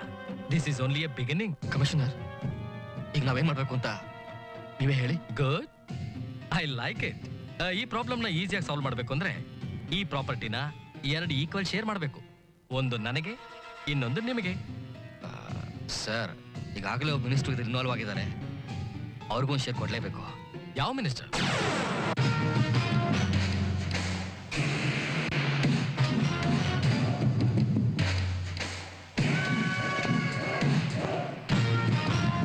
ಹೇಳ್ದಷ್ಟು ಕೇಳೆಯ, ಫೋನ್ ಮಾಡಗು. ನಮಸ್ಕಾರ. ನಮಸ್ಕಾರ. ಬನ್ನಿ ಬನ್ನಿ ಬನ್ನಿ. ಇವ್ರನ್ನ ಎಲ್ಲೋ ನೋಡಿದಿನಲ್ಲ. ಇವರು labour commissioner Vishwanath. Labour commissioner Vishwanath ಇವ್ರೇನಾ? ಹೌದು, ನೀವೇನ್ ಇವ್ರ ಜೊತೆಲೆ? ಮಿಸ್ಟರ್ ಜಗನ್ನಾಥ್ ಎಲ್ಲ ವಿಷಯ ನಂಗೆ ತಿಳಿಸಿದ್ದಾರೆ. ನನ್ನ ಕೈಲ ಸಹಾಯ ನಾನು ಮಾಡ್ತೀನಿ. ಅರೆ ಗುಡ್, ಬಹಳ ಒಳ್ಳೇದೇ ಆಯ್ತು. 3 ಭುಜದ ಜೊತೆ 4ನೇ ಭುಜ, ಚತುರ್ಭುಜ ಆಪರೇಷನ್. ಏನೇ ಆದ್ರೂ ನಿಮ್ಮಂತ ಆಫೀಸರ್ ನಮ್ ಜೊತೆಲಿದ್ರೆ ನಾವ್ ಏನ್ ಬೇಕಾದ್ರೂ ಮಾಡಬಹುದು. ಒಟ್ನಲ್ಲಿ 50% ನನಗೆ ಬಂದ್ಬಿಡ್ಬೇಕು, ಮಿಕ್ಕಿದ್ದನ್ನ ನೀವೆಲ್ಲ ಹಂಚ್ಕೊಳ್ಳಿ. ಜಗನ್ನಾಥ್ ಸರ್, ಈ ಲೇಬರ್ಸ್ ವಿಷಯನ ಲೇಬರ್ ಕಮಿಷನರ್ ನೋಡ್ಕೊಳ್ತಾರೆ. ವಿಶ್ವನಾಥ್ ಈ ಪೊಲೀಸು, ಎನ್ಕ್ವೈರಿ, ಇನ್ವೆಸ್ಟಿಗೇಷನ್ ಅದಕ್ಕೊಂದು ಪ್ಲಾನ್ ಮಾಡಿದ್ದೀನಿ. ಸರ್, ನೀವು ನನಗೆ ಪ್ಲಾನ್ ಹೇಳೋದಕ್ಕೆ ಬರಬೇಡಿ. ನಾನು ಹೇಳ್ದಷ್ಟು ನೀವು ಕೇಳಿದ್ರೆ ಸಾಕು. ಓಕೆ, ಅದೇನಂತ ಹೇಳಪ್ಪ. ನಾಳೆ ಫ್ಯಾಕ್ಟ್ರಿಲಿ ಸ್ಟ್ರೈಕ್ ರುಚಿಗೆ ಹೇಳೋ ಹಾಗೆ ಮಾಡೋರು ಮಿಸ್ಟರ್ ಜಗನ್ನಾಥ್. ಸ್ಟ್ರೈಕ್ ನಡೀತಾ ಇರ್ಬೇಕಾದ್ರೆ ಪೇಪರು, ಪ್ರೆಸ್ಸು ಅಂತ ಎಲ್ಲ ಇರ್ತಾರೆ. ನಾನ್ ಜಗನ್ನಾಥ್ಗೆ ವಿರುದ್ಧವಾಗಿ ಮಾತಾಡ್ತಾ ಲೇಬರ್ಗೆ ಸಪೋರ್ಟ್ ಮಾಡೋ ನಾಟಕ ಆಡ್ತೀನಿ. ಆಗ ನೀವು ಅಲ್ಲಿಗೆ ಬಂದು ನನಗೂ ಇವ್ರಿಗೂ ಬೈದು ಕಾರ್ಮಿಕರ ಪರವಾಗಿ ಮಾತಾಡಿ ಪೊಲೀಸರಿಗೆ ಒಂಚೂರು ತಟ್ಟಿ ಹೋಗ್ತೀರಾ. ಆಗ ವಾರ್ ಶುರು ಆಗತ್ತೆ. ಮಿನಿಮಮ್ 75% ಸಾಯ್ತಾರೆ. Super idea, super idea. ಏನ್ ಸೂಪರ್ ಐಡಿಯಾ? ನಿನ್ಗೆ ಅರ್ಧ ಶೇರ್ ಕೊಟ್ಬಿಟ್ಟು ಇನ್ನು ಅರ್ಧ ಲಾವೆಲ್ಲ ಹಂಚ್ಕೊಳ್ಳೋದ? ಇದು ಸಾಧ್ಯ ಇಲ್ಲ. ಮಿಸ್ಟರ್ ಜಗನ್ನಾಥ್, ಈ ಮಂತ್ರಿಗಳು ಹೇಗಂದ್ರೆ ವರ್ಷಾನುಗಟ್ಲೆ ಉಪವಾಸ ಇದ್ದ ಮನುಷ್ಯನ ಅಡಿಗೆ ಮನೆಗೆ ಬಿಟ್ಟ ಹಾಗೆ. ಹಲವಾನು ತಿಂತಾರೆ, ಪಾತ್ರೆ ತೊಳೆದಿಟ್ಟಿರೋ ಹುಣಸೆ ಹಣ್ಣು ನೆಕ್ತಾರೆ. ಅವನ್ ಮಾತ್ಗೆಲ್ಲ ಯಾಕೆ ತಲೆ ಕೆಡಿಸ್ಕೋಬೇಕು? ಈಗ ಪದವಿಲಿದ್ದಾನೆ, ಸ್ವಲ್ಪ ಉಪಯೋಗಿಸ್ಕೊಳ್ಳೋಣ. ನಾಳೆ ಫ್ಯಾಕ್ಟ್ರಿ ಸ್ಟ್ರೈಕ್ ನಡೀತಾ ಇರಬೇಕಾದ್ರೆ ಮಿನಿಸ್ಟರ್ ಪುರುಷೋತ್ತಮ್ ಮಧ್ಯೆ ಬಂದು 1-2 ಮಾತು ಹೇಳಿ ಹೋಗೋದ್ರಿಂದ ಪರಿಸ್ಥಿತಿ ರಂಗೇರುತ್ತೆ. ಆಗ 100 ಜನ ಸಾಯ್ತಾರೆ, ಇನ್ಕ್ಲೂಡಿಂಗ್ ಪೊಲೀಸ್.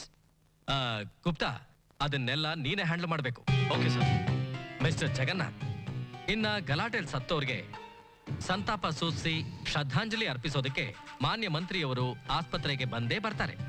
ಇರೋ ಬರೋ ಡ್ರಾಮಾ ಡೈಲಾಗ್ ಎಲ್ಲ ಹೊಡೆದು ಕಾರಲ್ಲಿ ಕೂತ್ಕೊಂಡು ಹೊರಡ್ತಾರೆ.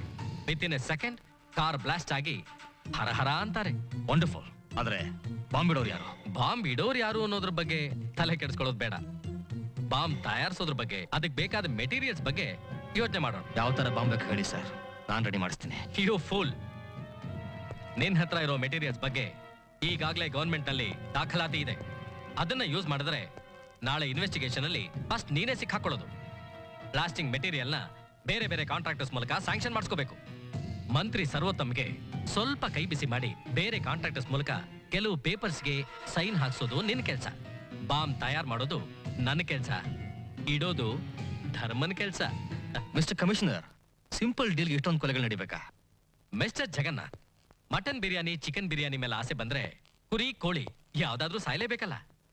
ಇದು 100 ಕೋಟಿ ವಿಷಯ. 100 ಜನ ಸತ್ರೆ ಯಾವ ನಷ್ಟನೂ ಇಲ್ಲ. ಧರ್ಮ, ಈ ಕಮಿಷನರ್ ಸಾಮಾನ್ಯದವನಲ್ಲ. ನಾವೇನಾದ್ರೂ ಇನ್ನ ಪೂರ್ತಿ ನಂಬಿದ್ರೆ ಹರಿಶ್ಚಂದ್ರ ಘಾಟ್ನಲ್ಲೂ ನಮಗೊಂದಡಿ ಜಾಗ ಸಿದ್ಧ ಮಾಡ್ಬಿಡ್ತಾನೆ. ಕೆಲಸ ಎಲ್ಲ ಮುಗಿಲಿ, ಆಮೇಲೆ ನಾವೇ ಅವನು ಬಾಂಬ್ ಇಡೋಣ. ಈಗ ಎಲ್ರಿಗೂ ಗೊತ್ತಾಯ್ತಾ ಸರ್? ಎನ್ಕ್ವೈರಿ ಇನ್ವೆಸ್ಟಿಗೇಷನ್ ಅಂತ ಹೊರಟಿದ್ದೆ ನಾನು ಪವರ್ ಕಿತ್ಕೊಂಡು ನನ್ನ ಕೈ ಮುರಿದು ಕೂರ್ಸದ್ರಿ. ಅವತ್ತಿದೇ ಕಾನ್ಫರೆನ್ಸ್ ಹಾಲ್ನಲ್ಲಿ ನಿಮ್ಮೆಲ್ಲರೂ ಮುಂದೆ ನಾನು ಯಾವ ತಪ್ಪನ್ನು ಮಾಡಿಲ್ಲ ಅಂತ ಎಷ್ಟೇ ಬೇಡ್ಕೊಂಡ್ರು ಸ್ವಲ್ಪನೂ ಕನಿಕರ ಇಲ್ಲದೆ ನಿಮ್ಮ ಮರ್ಯಾದೆ ಕಾಪಾಡ್ಕೊಳ್ಳೋದಕ್ಕೋಸ್ಕರ ನನ್ನನ್ನು ಬಲಿ ಕೊಟ್ಟು suspend ಮಾಡ್ಬಿಟ್ರಿ. Bhavani, really we are very sorry. Suspension ಅಲ್ಲಿದ್ರು sincerity, honesty, ಒಬ್ಡಿಯನ್ಸ್ಗೆ ಎಷ್ಟೊಂದು ಗೌರವ ಕೊಡ್ತೀರಿ ಅಂತ ಪ್ರೂವ್ ಮಾಡ್ಬಿಟ್ಟಿದ್ದೀರಿ. ನಿಮ್ಮಂತವ್ರನ್ನ ಪಡೆದಿರೋದಕ್ಕೆ ನಮ್ಮ ಡಿಪಾರ್ಟ್ಮೆಂಟ್ ಹೆಮ್ಮೆ ಪಡಬೇಕು. ಭವಾನಿ, ಈ ರಾಜ್ಯದ ಗೃಹ ಮಂತ್ರಿಯಾಗಿ ಹೇಳ್ತಾ ಇದ್ದೀನಿ, ಈ ಕ್ಷಣದಿಂದ ನಿನ್ನ ಸಸ್ಪೆನ್ಷನ್ ಆರ್ಡರ್ನ ಕ್ಯಾನ್ಸಲ್ ಮಾಡಿದ್ದೀನಿ. ನೀನ್ ಇನ್ವೆಸ್ಟಿಗೇಷನ್ ಮಾಡಿರೋ ಎಲ್ಲ ಅಪರಾಧಿಗಳನ್ನು ನಿರ್ದಾಕ್ಷಿಣ್ಯವಾಗಿ ಅರೆಸ್ಟ್ ಮಾಡಿ ತಗೊಂಡೋಗಿ ಕೋರ್ಟ್ಗೆ ಪ್ರೊಡ್ಯೂಸ್ ಮಾಡು. Wish you all success. No, ನಿಮ್ಮ ಅಪ್ರಿಸಿಯೇಷನ್ ತಗೊಂಡು ನೀವು ಕೊಡೋ ಡ್ಯೂಟಿ ನನಗೆ ಬೇಕಾಗಿಲ್ಲ. ಇವನ್ನ ಹಿಡಿದು ಇವನ್ ಹಿಂದೆ ಇರೋ ಮರ್ಮ ಏನು ಅಂತ ನಿಮಗೆ ತಿಳಿಸ್ಬೇಕಾಗಿತ್ತು. ಅದಕ್ಕೆ ಈ ಕೆಲಸ ಮಾಡದ್ನೇ ಹೊರತು ನಿಮ್ ಹತ್ರ ಹೊಗಳಿಸ್ಕೊಳ್ಳೋಕಾಗ್ಲಿ ಡಿಪಾರ್ಟ್ಮೆಂಟ್ ಇಂದ ಅವಾರ್ಡ್ ತಗೊಳಕಾಗ್ಲಿ ಅಲ್ಲ. ನನಗ್ ಬೇಕಾಗಿದ್ದು ಲೇಬರ್ ಕಮಿಷನರ್ ವಿಶ್ವನಾಥ್ ಅವರನ್ನ ಲಾಕಪ್ ನಲ್ಲಿ ಯಾರು ಕೊಲೆ ಮಾಡಿದ್ರು ಅಂತ. ಈಗದ್ ಗೊತ್ತಾಯ್ತು, ಅದಕ್ಕೆ ಏನ್ ಮಾಡ್ಬೇಕು ಅಂತ ಡಿಸೈಡು ಮಾಡಾಯ್ತು. ಒಬ್ಬ ಪ್ರಾಮಾಣಿಕ ಪ್ರಜೆಯಾಗಿ ನನ್ ಡ್ಯೂಟಿ ಹೇಗ್ ಮಾಡ್ಬೇಕು ಅಂತ ನನಗೆ ಚೆನ್ನಾಗಿ ಗೊತ್ತು. ಭವಾನಿ, ಇಷ್ಟೊಂದು ಎಕ್ಸೈಟ್ ಆಗ್ಬೇಡಿ. ನಮ್ಮ ಡಿಪಾರ್ಟ್ಮೆಂಟ್ಗೆ ನಿಮ್ಮಂತವ್ರ ಸೇವೆ ತುಂಬಾ ಅಗತ್ಯ. ಸಾಕು ಸರ್, ಸಾಕು. ಇಷ್ಟೆಲ್ಲ ಡಿಪಾರ್ಟ್ಮೆಂಟ್ಗೋಸ್ಕರ ಮಾಡಿದ್ದಕ್ಕೆ ನನಗೇನ್ ಸಿಕ್ತು? ಕಾನೂನು ಕಾನೂನು ಅಂತ ಹೋರಾಡಿ ಕಾನೂನಿಗೆ ಒಂದು ಮರುಭೂಮಿಯಾಗಿ ನಿಂತೆ ಸರ್ವಸ್ವನು ಕಳ್ಕೊಂಡು ಒಂಟಿ ಹೆಣ್ಣಾದೆ. ಆದ್ರೂ ಈ ಭವಾನಿ ಏನು ಅಂತ ನಿಮ್ಮೆಲ್ಲರ ಮುಂದೆ ತೋರಿಸಿದೀನಿ, ನನಗಷ್ಟೇ ಸಾಕು. ಭವಾನಿ, ಸಿನ್ಸಿಯಾರಿಟಿಗೆ ಇಂಥ ಪರೀಕ್ಷೆ ಬರೋದು ಸಹಜ, ಅದಕ್ಕಾಗಿ ಅವಶ್ಯ ಪಡಬಾರ್ದು. Stop it. ಇಂಥ ಪರೀಕ್ಷೆಗಳು ಬರ್ತಾನೆ ಇದ್ರೆ ಯಾವ ಮನುಷ್ಯನಲ್ಲಿ ತಾನೇ ಸಿನ್ಸಿಯಾರಿಟಿ ಉಳಿದಿರುತ್ತೆ ಸರ್? ಅದಕ್ಕೆ ಉದಾಹರಣೆ ನಿಮ್ಮೆಲ್ಲರ ಮುಂದೆ ನಿಂತಿರೋ ಈ ಗಾಂಧಿ. ತನ್ನ ಜೀವನದಲ್ಲಿ ನ್ಯಾಯವಾಗಿ ಬದುಕಬೇಕು ಅಂತ ತುಂಬಾ ಆಸೆ ಇಟ್ಕೊಂಡಿದ್ದವನು. ಆದ್ರೆ ಇವತ್ತು ದ್ವೇಷ, ಪ್ರತಿಕಾರ ಅನ್ನೋ ಚಕ್ರವ್ಯೂಹಕ್ಕೆ ಸಿಕ್ಕಿ ಒಪ್ಕೊಂಡಾಗಿದ್ದಾನೆ. ಅದಕ್ಕೆ ಕಾರಣ ನೀವೆಲ್ಲರೂ ದೇವರು ಅಂತ ತಿಳ್ಕೊಂಡಿರೋ ಆ ನಿಮ್ಮ ಕಾನೂನು, ನ್ಯಾಯ, ನೀತಿ. ಗಾಂಧಿ ಒಂದ್ಸಲ ನನಗೆ ಹೇಳಿದ್ದ, ಕಾನೂನು ಕರ್ತವ್ಯ ಅಂತ ಜಾಸ್ತಿ ತಲೆ ಹಚ್ಕೋಬೇಡಿ, ಅದೇ ಕಾನೂನು ನಿಮ್ ಪ್ರಾಣ ತೆಗೆಯುತ್ತೆ, ನಿಮ್ ಪ್ರಾಮಾಣಿಕತೆ ಕಿತ್ಕೊಳ್ಳುತ್ತೆ ಅಂತ. ಅದ್ ನಿಜ ಆಗೋಯ್ತು. Hats off to you Gandhi, hats off to you. Gandhi, ನಿನ್ನ ಕಾನೂನೇ ಕರೆಕ್ಟು. ಅಧರ್ಮನ ಅಧರ್ಮದಿಂದಲೇ ಮುಚ್ಚಾಕ್ಬೇಕು, ಅನ್ಯಾಯನ ಅನ್ಯಾಯದಿಂದಲೇ ಕೊಲ್ಲಬೇಕು, ಅನೀತಿನ ಅನೀತಿಯಿಂದಲೇ ಮಟ್ಟ ಹಾಕ್ಬೇಕು. ಗಾಂಧಿ, ನಿನ್ ಥರ ಒಬ್ಬೊಬ್ಬ ವ್ಯಕ್ತಿ ಒಂದೊಂದು ಊರಿನಲ್ಲಿದ್ರೆ ಆ ಊರೇ ನೆಮ್ಮದಿಯಾಗಿರುತ್ತೆ. ಸಾರಿ ಮೇಡಮ್, ನಾನು ಅವತ್ತೇ ಹೇಳಿದ್ದೀನಿ, ಈ ಹೊಗಳಿಕೆ ಎಲ್ಲ ನನಗಿಷ್ಟ ಆಗಲ್ಲ ಅಂತ. ನಾನು ಹೊಗಳ್ತಿರೋದು ನಿನಗಲ್ಲ, ನಿನ್ನಲ್ಲಿರೋ ಧರ್ಮಕ್ಕೆ, ನೀತಿಗೆ. ನಿನ್ ವ್ಯಕ್ತಿತ್ವ ಏನು ಅಂತ ಇಲ್ಲಿ ಕೂತಿರೋ ಪ್ರತಿಯೊಬ್ಬ ಕಾನೂನು ಬ್ರಹ್ಮರಿಗೆ ಗೊತ್ತಾಗ್ಲಿ ಅಂತ. ಇದೆಲ್ಲ ಹೇಳ್ಕೊಂಡು ನಿಂತ್ರೆ ಅದ್ ಬಗೆಹರಿಯಲ್ಲ. ಯಾವಾಗ ನೀವು ಕಾನೂನು, ನ್ಯಾಯ, ನೀತಿ ಅನ್ನೋದನ್ನ ಬಿಟ್ಟು ಅದಕ್ಕೆ ವಿರುದ್ಧವಾಗಿ ನಿಂತ್ರೋ ಆವಾಗ್ಲೇ ನೀವು ಆತ್ಮೀಯರಾಗ್ಬಿಟ್ರಿ. ನಮ್ದು ನಿಮ್ದು ಒಂದೇ ಗುರಿ ಅಂದ್ಮೇಲೆ ನಾವಿಬ್ರು ಅದೇ ದಾರಿಯಲ್ಲಿ ಹೋಗೋದ್ರಲ್ಲಿ ತಪ್ಪೇ ಇಲ್ಲ.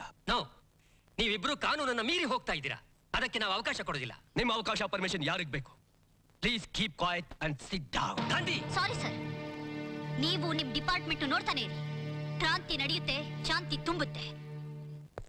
ಜಗವೆಲ್ಲ ನೋವಿರಲು, ಬೆಂಕಿ ಕಾರಿರಲು, ಸಾರೀಗ ನೀನು ಯುದ್ಧ.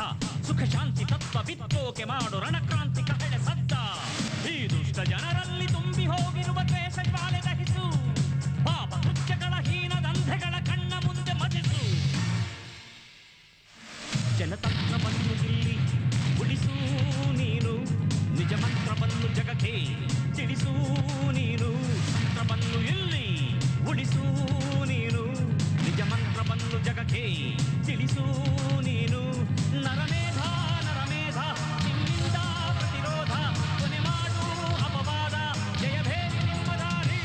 ಜನತಂತ್ರವನ್ನು ಇಲ್ಲಿ ಉಳಿಸು ನೀನು, ನಿಜ ಮಂತ್ರವನ್ನು ಜಗಕ್ಕೆ ತಿಳಿಸು ನೀನು.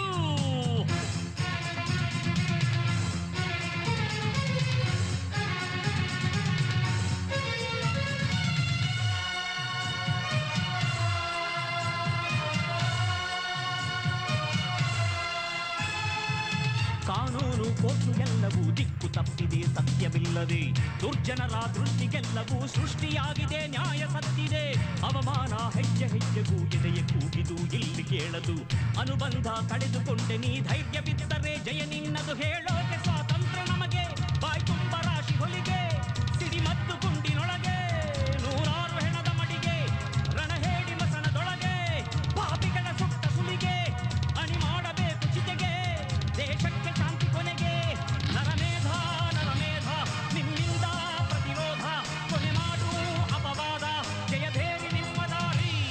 ಜನತಂತ್ರವನ್ನು ಇಲ್ಲಿ ಉಳಿಸೂ ನೀನು, ನಿಜ ಮಂತ್ರವನ್ನು ಜಗಕ್ಕೆ ತಿಳಿಸೂ ನೀನು.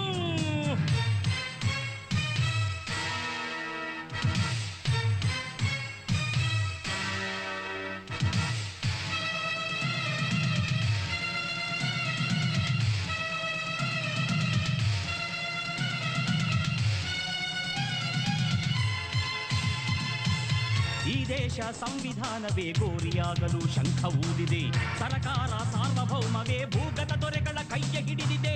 ಜನರಾಡೋ ಭಾಷೆಯೆಲ್ಲವೂ ಸತ್ತು ಹೋಗಿದೆ, ಅರ್ಥ ಸಿಕ್ಕದೆ. ಹತ್ತೋರ ಕಂಬನಿಯೆಲ್ಲ ಕಟುಕರ ಗುಟುಕು ನೀರಾಗಿದೆ. ಈ ಅಟ್ಟಹಾಸಗಳಿಗೆ ಕೊಟ್ಟೋರು ಯಾರು ಸಲಿಗೆ? ಈ ಕೆಟ್ಟ ಆಟಗಳನ್ನು ಮೆಟ್ಟೋಕೆ ನುಗ್ಗುತ್ತಿಗೆ. ಈ ಪುಣ್ಯ ಭೂಮಿ ಸದನ ರಣರಂಗವಾಗಿ ಕದನ, ಮುನ್ನುಗ್ಗು ವೈರಿ ಮಥನ, ರಣರಾವಣರ ಪತನ. ನರಮೇಧ ನರಮೇಧ ನಿಮ್ಮಿಂದ ಪ್ರತಿರೋಧ, ಕೊನೆ ಮಾಡು ಅಪವಾದ, ಜಯಭೇರಿ ನಿಮ್ಮ ದಾರಿ.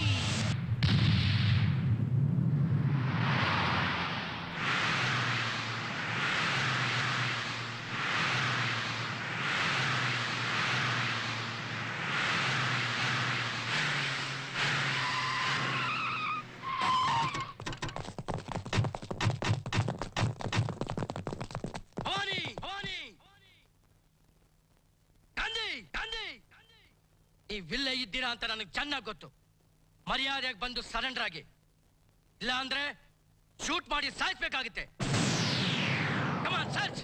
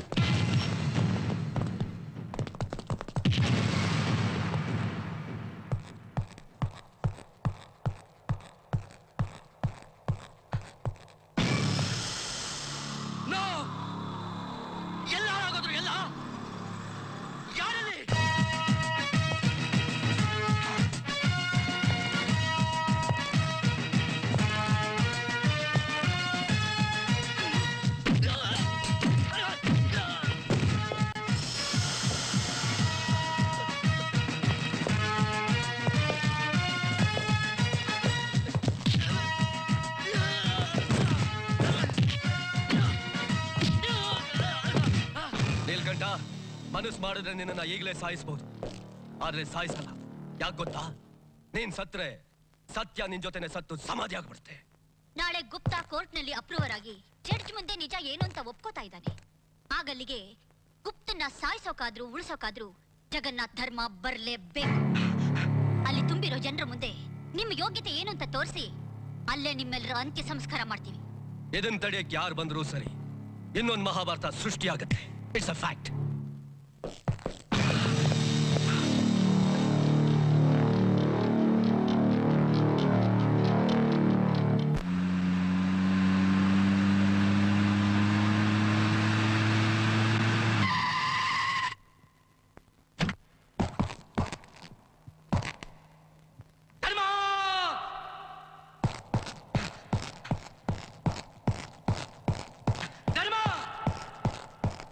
ಧರ್ಮ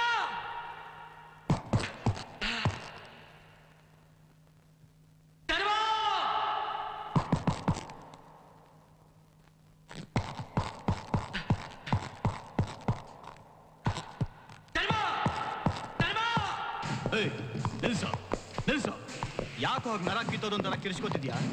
ಹುಚ್ಚನಾಯನ ಕಷ್ಟ ಇಲ್ಲ ನೀನ್ 3ನೇ ಸೆಟಪ್ ಯಾರ ಜೊತೆನಾರು ಓಡೋದ್ಲ? ಎದೆಲ್ಲಿ ಬೆಂಕಿ ಹತ್ಕೊಂಡು ಉರಿತಾ ಇದೆ, ಹಿಂದೆಲ್ಲಿ ಮಾಡ್ತಾ ಇದ್ದೀರಾ? ಬೆಂಕಿ ಚಲಾಟ ಆದ್ರೆ ಇಲ್ಲಿ ಪ್ರಾಣ ಸಂಕಟ. ನಿನಗೆ ಯಾವ ಪ್ರಾಣ ಸಂಕಟನೋ? ಗೊಮ್ಮಟೇಶ್ವರ ತರ ಗಟ್ಟಿಯಾಗೇ ಇದೆಯಾ? ಜಗನ್ನಾಥ್, ಆ ಗಾಂಧಿ ಭವಾನಿಯಿಂದ ತಪ್ಪಿಸ್ಕೊಂಡು ಬರ್ಬೇಕಾದ್ರೆ ಅರ್ಧ ಪ್ರಾಣ ಹೊಟ್ಟೋಯ್ತು. ನಾಳೆ ಬೆಳಿಗ್ಗೆ ಗುಪ್ತನ ಫ್ಯಾಕ್ಟ್ರಿ ಗಲಾಟೆ ವಿಷಯದಲ್ಲಿ ಪೊಲೀಸ್ನವರು ಕೋರ್ಟಿಗೆ ಪ್ರೊಡ್ಯೂಸ್ ಮಾಡ್ತಿದ್ದಾರೆ. ಅವನೇನಾದ್ರೂ ಮತ್ತೆ ಕೋರ್ಟ್ಗೆ ಅಪ್ರೂವಲ್ ಆದ್ರೆ ಆ 3 ಜನ ನಾಳೆಯಿಂದ ಸೂರ್ಯನ ಮುಖ ನೋಡಕ್ಕೆ ಆಗಲ್ಲ. ಅದು ಅಲ್ಲದೆ ನೀವು ಅಲ್ಲಿಗೆ ಬಂದೇ ಬರ್ತೀರಾ? ಕೋರ್ಟ್ ಎದುರುಗಡೆ ನೀವು 3 ಜನನ್ನ ಪಬ್ಲಿಕ್ ಮುಂದೆ ಸಾಯಿಸ್ತೀವಿ ಅಂತ ಅವರಿಬ್ರು ಒಂಟಿಗಾಲ ನಿಂತಿದ್ದಾರೆ. ಈಗೇನ್ ಮಾಡ್ಬೇಕು ಅಂತ ನನ್ಗೆ ಗೊತ್ತಾಗ್ತಾ ಇಲ್ಲ. ಆ ಭವಾನಿ ಗಾಂಧಿ ಇಬ್ರು ತುಂಬಾ ಕ್ಲವರ್ ಅನ್ಕೊಂಡಿದ್ದಾರೆ. ನಿಲ್ಕಂಠ, ನಾಳೆ ಪೊಲೀಸ್ನವರು ಬಹಳ ಇಂಟೆಲಿಜೆಂಟ್ ಆಗಿ ಗುಪ್ತನ ಕೋರ್ಟ್ ಕರ್ಕೊಂಡ್ ಬರ್ತಾರೆ. ಅವ್ರು ಹ್ಯಾಕ್ ಕರ್ಕೊಂಡು ಬಂದ್ರು ಮೇನ್ ಎಂಟ್ರೆನ್ಸ್ ಮೂಲಕನೇ ಒಳಗೆ ಬರಬೇಕು. ನೀನಿನ್ ಕಾಕಿ ಸಹಾಯದಿಂದ ಹೇಗಾದ್ರೂ ಮಾಡಿ ಅವ್ರು ಒಳಗೆ ಬರ್ದಾಗ ನೋಡ್ಕೋ. ನಮ್ಮ ಕಡೆಯವ್ರು ಎಲ್ಲ ಕಡೆನೂ ವಾಚ್ ಮಾಡ್ತಾನೆ ಇರ್ತಾರೆ. ಅವ್ರು ಯಾವುದೇ ರೀತಿಲಿ ಯಾವುದೇ ವೇಷದಲ್ಲಿ ಬಂದ್ರು ನಮ್ಮವ್ರು ಅವ್ರನ್ನ ಹಿಡಿದು ಸಾಯಿಸ್ತಾರೆ. ಅವ್ರು ನಿಮ್ಮೆಲ್ಲರನ್ನು ಮಿಸ್ ಮಾಡಿ ಒಳಗೆ ಬಂದ್ರು ನಮ್ಮವನಾದ ಸೂಸೈಡ್ ಸ್ಕ್ವಾಡ್ ಅಮೀನಾ ಡ್ರೆಸ್ಸಲ್ಲಿ ಜಡ್ಜ್ ಪಕ್ಕದಲ್ಲೇ ಇರ್ತಾನೆ. ಅವನು ಸಮಯ ನೋಡಿ ಅಟ್ಯಾಕ್ ಮಾಡ್ತಾನೆ. ಬೈ ಚಾನ್ಸ್ ಅದು ಮಿಸ್ ಆಯ್ತು ಅನ್ಕೋ, ಫೈನಲ್ ಆಗಿ ಈ ಧರ್ಮ ಆ 3 ಯಮಧರ್ಮ ಆಗ್ತಾನೆ.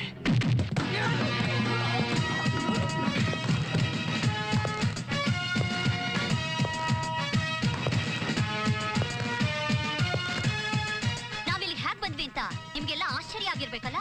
ನೀಲ್ಕಂಠನ ಸಾಯಿಸ್ತೇ ಬಿಟ್ಟಿದ್ದು ಯಾಕೆ ಅಂತ ಈಗಲಾದ್ರೂ ಗೊತ್ತಾಗಿರ್ಬೇಕಲ್ಲ.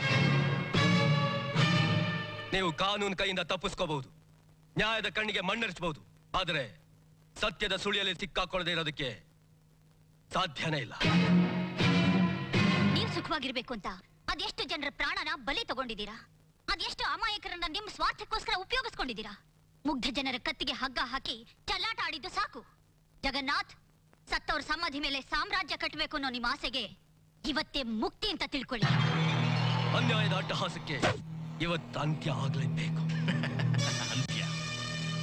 ಅಂತ್ಯ ಅನ್ನೋದು ಜಗನ್ನಾಥ ಜಾತಕದಲ್ಲಿ ಅವಾಗವಾಗ ಬೇರೆಯವ್ರ ಮೇಲೆ ಪರಿಣಾಮ ಬೀರ್ತಾನೆ ಇರುತ್ತೆ. ನಾವು ಸೃಷ್ಟಿ ಮಾಡಿರುವ ಚಕ್ರಯುಗದಲ್ಲಿ ನಮ್ಮ ಸಾವನ್ನ ಬಯಸ್ತಾರ ನಿಮ್ಮ ಧೈರ್ಯನ ಮೆಚ್ಚಿಕೊಳ್ಳೇಬೇಕು. Best of luck.